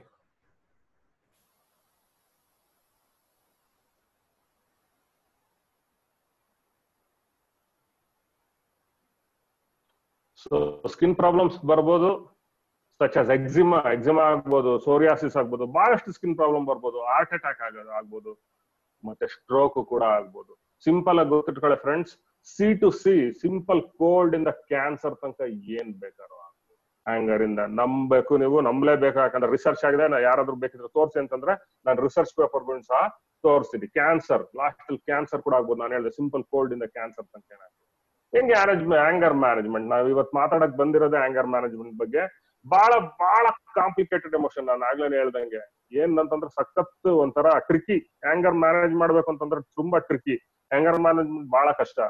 Most of all the time ನೋಡಿ, ಎರಡ್ ತರ ಆಂಗರ್ ನಾವು ಸುಮ್ನೆ ಯಾರಾದ್ರೂ ಬಂದ್ರೆ ನನ್ನ ಹತ್ರ ಕೋಪ ಜಾಸ್ತಿ ಇದೆ ಅಂತಂದ್ರೆ ಎರಡ್ ತರ ಕ್ಲಾಸಿಫೈ ಮಾಡ್ತೀವಿ. ಒಂದು ಆಟಿಟ್ಯೂಡ್, ಬಿಹೇವಿಯರ್. ಅವ್ನ ಬಿಹೇವಿಯರ್ ಆ ತರ ಡೆವಲಪ್ ಮಾಡ್ಕೊಂಡಿದಾನ, ಕೋಪ ಮಾಡ್ಕೊಳ್ಳೋದು, ಪದೇ ಪದೇ ಕೋಪ ಮಾಡ್ಕೊಳ್ತಾ ಇರೋದು, ಅಥವಾ ನೋಡ್ಕೊಳ್ತಿದಾನ, ಮನೆ ವಾತಾವರಣ ಕಲ್ತಿದಾನ, ಅಥವಾ ಅವನಿಗೆ ಆರ್ಗ್ಯಾನಿಕ್ ಬ್ರೈನ್ ಡಿಸಾರ್ಡರ್ಸ್, ಅಥವಾ ಏನಾದ್ರು ಬಯಾಲಜಿಕಲ್ ಡಿಸಾರ್ಡರ್ ಬಯಾಲಜಿಕಲ್ ಆಂಗ್ರಿ ಅಂತಂದ್ರೆ ಒಳಗಡೆ ಏನಾದ್ರು ನ್ಯೂರೋ ಟ್ರಾನ್ಸ್ಮಿಟರ್ಸ್, ನರವಾಹಕಗಳಲ್ಲಿ ಏನಾದ್ರು ಏರ್ ಪೇರ್ ಆಗಿದ್ರು ಆವಾಗ ಏನ್ ಮಾಡ್ತೀವಿ ಅಂತಂದ್ರೆ ಆ ತರ ಏರ್ ಪೇರ್ ಆಗಿದ್ರೆ with help of the psychiatrist treatment ಶುರು ಮಾಡ್ತೀವಿ, ಸೈಕೋಥೆರಪಿ ಶುರು ಮಾಡ್ತೀವಿ ಒಂದು ಲೆವೆಲ್ಗೆ. ಕೆಲವೆಲ್ಲ ಇದೆ, ನಾನು ಇದನ್ನ ಇವತ್ತು ಡಿಸ್ಕಸ್ ಮಾಡಕ್ಕೆ ಟೈಮ್ ಸಾಲಲ್ಲ. ಇವತ್ತು ಆಂಗರ್ ಬಗ್ಗೆ ಮಾತಾಡ್ಬೇಕು ಅಂದ್ರೆ 10 hours ಮಾತಾಡ್ಬೋದು, ಅಷ್ಟು ವಿಚಾರಗಳಿದೆ. ಸೊ ಏನು ಅಂತಂದ್ರೆ ಆ ಟ್ರೀಟ್ಮೆಂಟ್ ಕೂಡ ಆಂಗರ್ ಬೇರೆ, ಮ್ಯಾನಿಕ್ ಡಿಪ್ರೆಸಿವ್ ಸೈಕೋಸಿಸ್ ಅಂತೀವಿ, ಅಥವಾ ಬಹಳಷ್ಟು ಆಂಗರ್ ಡಿಸಾರ್ಡರ್ಸ್ ಇದೆ. ಅದನ್ನ ಲೇಟರ್ ಇನ್ ಯಾವ ತರ ಟೈಮ್ ಸಿಕ್ಕಿದಾಗ ಡಿಸ್ಕಸ್ ಮಾಡೋಣ. ಸೊ ನಾನು ಸಿಂಪಲ್ ಆಗಿ ನಾನು ನಡವಳಿಕೆ ದೋಷದಲ್ಲಿ, ವ್ಯಕ್ತಿತ್ವ ದೋಷದಲ್ಲಿ ಏನಾದ್ರು ಕೋಪ ಇದ್ರೆ ಅದನ್ನ ಹೆಂಗ್ ಮ್ಯಾನೇಜ್ ಮಾಡ್ಬೇಕು ಅನ್ನೋದು ಇವತ್ತು ಮಾತಾಡ್ತಾ ಇದ್ದೀನಿ. Anger management deals with the managements of once anger. ನಮ್ಮ ಕೋಪನ ಹೆಂಗೆ ಕಂಟ್ರೋಲ್ ಮಾಡ್ಕೊಬೇಕು ಅನ್ನೋದು, so that the least possible is damage is felt to self, others and also environment. ನಾನು ಆಗ್ಲೇ ಹೇಳಿದೆ, ನಾವು ಫಸ್ಟ್ ನಮ್ ಸಿಸ್ಟಮ್ ನ ಕೋಪ ಮಾಡ್ಕೊಂಡ್ರೆ ಫಸ್ಟ್ ನಮ್ ಸಿಸ್ಟಮ್ ಹಾಳಾಗ್ತೀವಿ, ನಾವು ಹಾಳಾಗ್ತೀವಿ, ನನ್ನ ದೇಹ, ನನ್ನ ಮನಸ್ಸು ಹಾಳಾಗುತ್ತೆ, ನನ್ನ ಹ್ಯಾಪಿನೆಸ್ ಹಾಳಾಗುತ್ತೆ. It will destroy your happiness. Okay, next your relationship, ಬೇರೆಯವ್ರನ್ನ ಹಾಳು ಮಾಡುತ್ತೆ. ನೆಕ್ಸ್ಟ್ ಸುತ್ತಮುತ್ತಲು ಇರೋ ಪರಿಸರನು ನಾವು ಹಾಳು ಮಾಡ್ಬೋದು ಕೋಪ ಮಾಡ್ಕೊಂಡು. ಎಷ್ಟು ಅಂತಂದ್ರೆ ನೋಡಿ, ನಾನು ಆಗ್ಲೇ ಹೇಳ್ತಾ ಇದ್ದೆ, ಡಿಪ್ರೆಷನ್ ಇಂದ ಸೂಸೈಡ್ ಮಾಡ್ಕೊಂತಾರೆ. ಅದ್ರೊಳಗೆ 60% ಡಿಪ್ರೆಷನ್ ಮಾಡ್ಕೊಳ್ಳೋರು ಕೋಪದಿಂದ ಸೂಸೈಡ್ ಮಾಡ್ಕೊಂತಾರೆ. ನಂಬಿ ಅವ್ರ ಮೇಲೆ ಅವ್ರಿಗೆ ಕೋಪ ಇರುತ್ತೆ. ಸೊ ಡಿಪ್ರೆಷನ್ ಖಿನ್ನತೆ ಇರುತ್ತೆ, ಅವ್ರ ಮೇಲೆ ಅವ್ರಿಗೆ ಕೋಪ ಇರುತ್ತೆ, ಮತ್ತೆ ಇನ್ಯಾರ ಮೇಲೆ ಕೋಪ ಇರುತ್ತೆ, ಅದರಿಂದ ಸೂಸೈಡ್ ಮಾಡ್ಕೊಂತಾರೆ. ಎಷ್ಟು ವಿಪರ್ಯಾಸ ನೋಡಿ. ಆಂಗರ್ ಅನ್ನೋದು ಬಹಳ ಸಣ್ಣ ಪದ, ನಾವು ಎಷ್ಟು ಈಸಿಯಾಗಿ ತಗೊಂಡ್ಬಿಡ್ತೀವಿ. ಕೋಪದ ಬಗ್ಗೆ ಏನ್ ಮಾತಾಡ್ತಾರಂತೆ ಅಂತ. ಕೋಪದ ಬಗ್ಗೆ 2 ವರ್ಷ ಓದ್ತೀವಿ ನಾವು ಸುಮ್ಮನೆ, ಕೋಪನ ಹೆಂಗ್ ಮ್ಯಾನೇಜ್ ಮಾಡ್ಬೇಕು. So this involves understanding once anger pattern. ನಾವು ಆಂಗರ್ ಪ್ಯಾಟರ್ನ್ ಕೂಡ ನಾವು ತಿಳ್ಕೊಬೇಕಾಗುತ್ತೆ. ಫ್ಯೂ ಆಂಗರ್ ಪ್ಯಾಟರ್ನ್ಸ್ ನಾನು ಮುಂದೆ ಮಾತಾಡ್ತೀನಿ. Next is one who can manage his own anger effectively, can manage the anger of others as well. ಯಾರಿಗೆ ತನ್ನ ಕೋಪನ manage ಮಾಡ್ಕೊಳ್ಳೋದಕ್ಕೆ ಬರುತ್ತೋ ಅವ್ರು ಬೇರೆಯವ್ರ ಕೋಪನ ತುಂಬಾ ಚೆನ್ನಾಗಿ ಮ್ಯಾನೇಜ್ ಮಾಡ್ಬೋದು. ನಾನು ಯಾವಾಗ್ಲೂ ಹೇಳ್ತಾ ಇರ್ತೀನಿ, ನಿಮ್ಗೆ you don't know how to manage, you are a bad manager. As simple as that. ನಾನು ಕೌನ್ಸಿಲಿಂಗ್ ಮಾಡ್ಬೇಕಾದ್ರೆ ಹೇಳ್ತಾ ಇರ್ತೀನಿ, ಸಿಚುವೇಶನ್ ನ ನೀನ್ ಹ್ಯಾಂಡಲ್ ಮಾಡಕ್ ಬರ್ತಿಲ್ಲ ಅಂದ್ರೆ you are a bad manager, nothing more than. You need some skills ಅಷ್ಟೇ. ಸ್ಕಿಲ್ಸ್ ಬೇಕು ಮ್ಯಾನೇಜ್ ಮಾಡಕ್ಕೆ. ಯಾವ್ದೋ ಸಿಚುವೇಶನ್ ನ ಈಗ ಸ್ಕಿಲ್ಸ್ ಬೇಕು ಮ್ಯಾನೇಜ್ ಮಾಡೋದಕ್ಕೆ. Stages of anger. Okay, stages of anger and anger management. Managing anger before it even shows in. ಕೋಪ ಬರೋದಕ್ಕಿನ್ನೆ manage ಮಾಡೋದಿದೆಯಲ್ಲ, ಅದ್ಭುತ. ಅದು prevention is better than cure. Managing anger before it even comes. Next is managing anger when you are angry. ಕೋಪ ಬಂದಾಗ ಹೆಂಗ್ manage ಮಾಡ್ಕೊಬೇಕು. Next is managing anger after your anger. ಕೋಪ ಹೋದ್ಮೇಲೆ, ಆಗ್ಬಿಟ್ಟಿದೆ, ಕೋಪ ಮಾಡ್ಕೊಂಡ್ಬಿಟ್ಟಿದೀವಿ, ಆಗೋಗಿದೆ, ಅದಾದ್ಮೇಲೆ ಹೆಂಗ್ ಆಂಗರ್ ಮ್ಯಾನೇಜ್ ಮಾಡ್ಬೇಕು. Next is managing anger before it appears. This is beautiful. This is prevention is better than cure approach. ಆಗ್ಲೇನೆ ಹೇಳ್ದೆ ನಾನು, prevention is better than cure approach. ನಮ್ಮಲ್ಲಿ ಇಲ್ವೇ ಬಿಡಿ. ನಮ್ಮ ಇಂಡಿಯನ್ಸ್ಗಂತೂ ಪ್ರಿವೆನ್ಷನ್ ಪದನೇ ಇಲ್ಲ. ಅವ್ರು ಯಾವಾಗ್ಲೂ ನೋಡಿ, ಯಾಕೆಂದ್ರೆ ನಾನು ಯಾವಾಗ್ಲೂ ನನ್ನ ಫಿಸಿಷಿಯನ್ಸ್ ಹತ್ರ ಮಾತಾಡ್ಬೇಕಾದ್ರೆ ಹೇಳ್ತಾ ಇರ್ತಾರೆ, ನನ್ ಕೆಲವು ಕಾರ್ಡಿಯಾಲಜಿಸ್ಟ್ಗಳಿದ್ದಾರೆ ನನ್ನ ಫ್ರೆಂಡ್ಸ್. ಅಲ್ಲ, ಪ್ರಿವೆನ್ಷನ್ ಅಂತ ಇದ್ದಿದ್ರೆ ವರ್ಧನ್ 300 ಕೋಟಿ ನಾರಾಯಣ ಹೃದಯಾಲಯ ಯಾಕೆ ಕಟ್ಟಬೇಕಾಗಿತ್ತು ಅಂತ ಕೇಳ್ತಾ ಇರ್ತಾರೆ. ನಾರಾಯಣ ಹೃದಯಾಲಯ ಫ್ರೆಂಡ್ಸ್ ನಮ್ಗೆ ಒಂದಷ್ಟು ಜನ ಕಾರ್ಡಿಯಾಲಜಿಸ್ಟ್ಗಳಿದ್ದಾರೆ.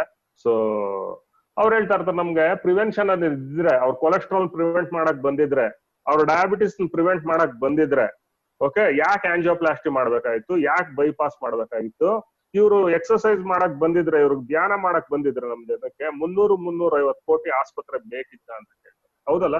ನೋಡಿ, ಯೋಚನೆ ಮಾಡಿ.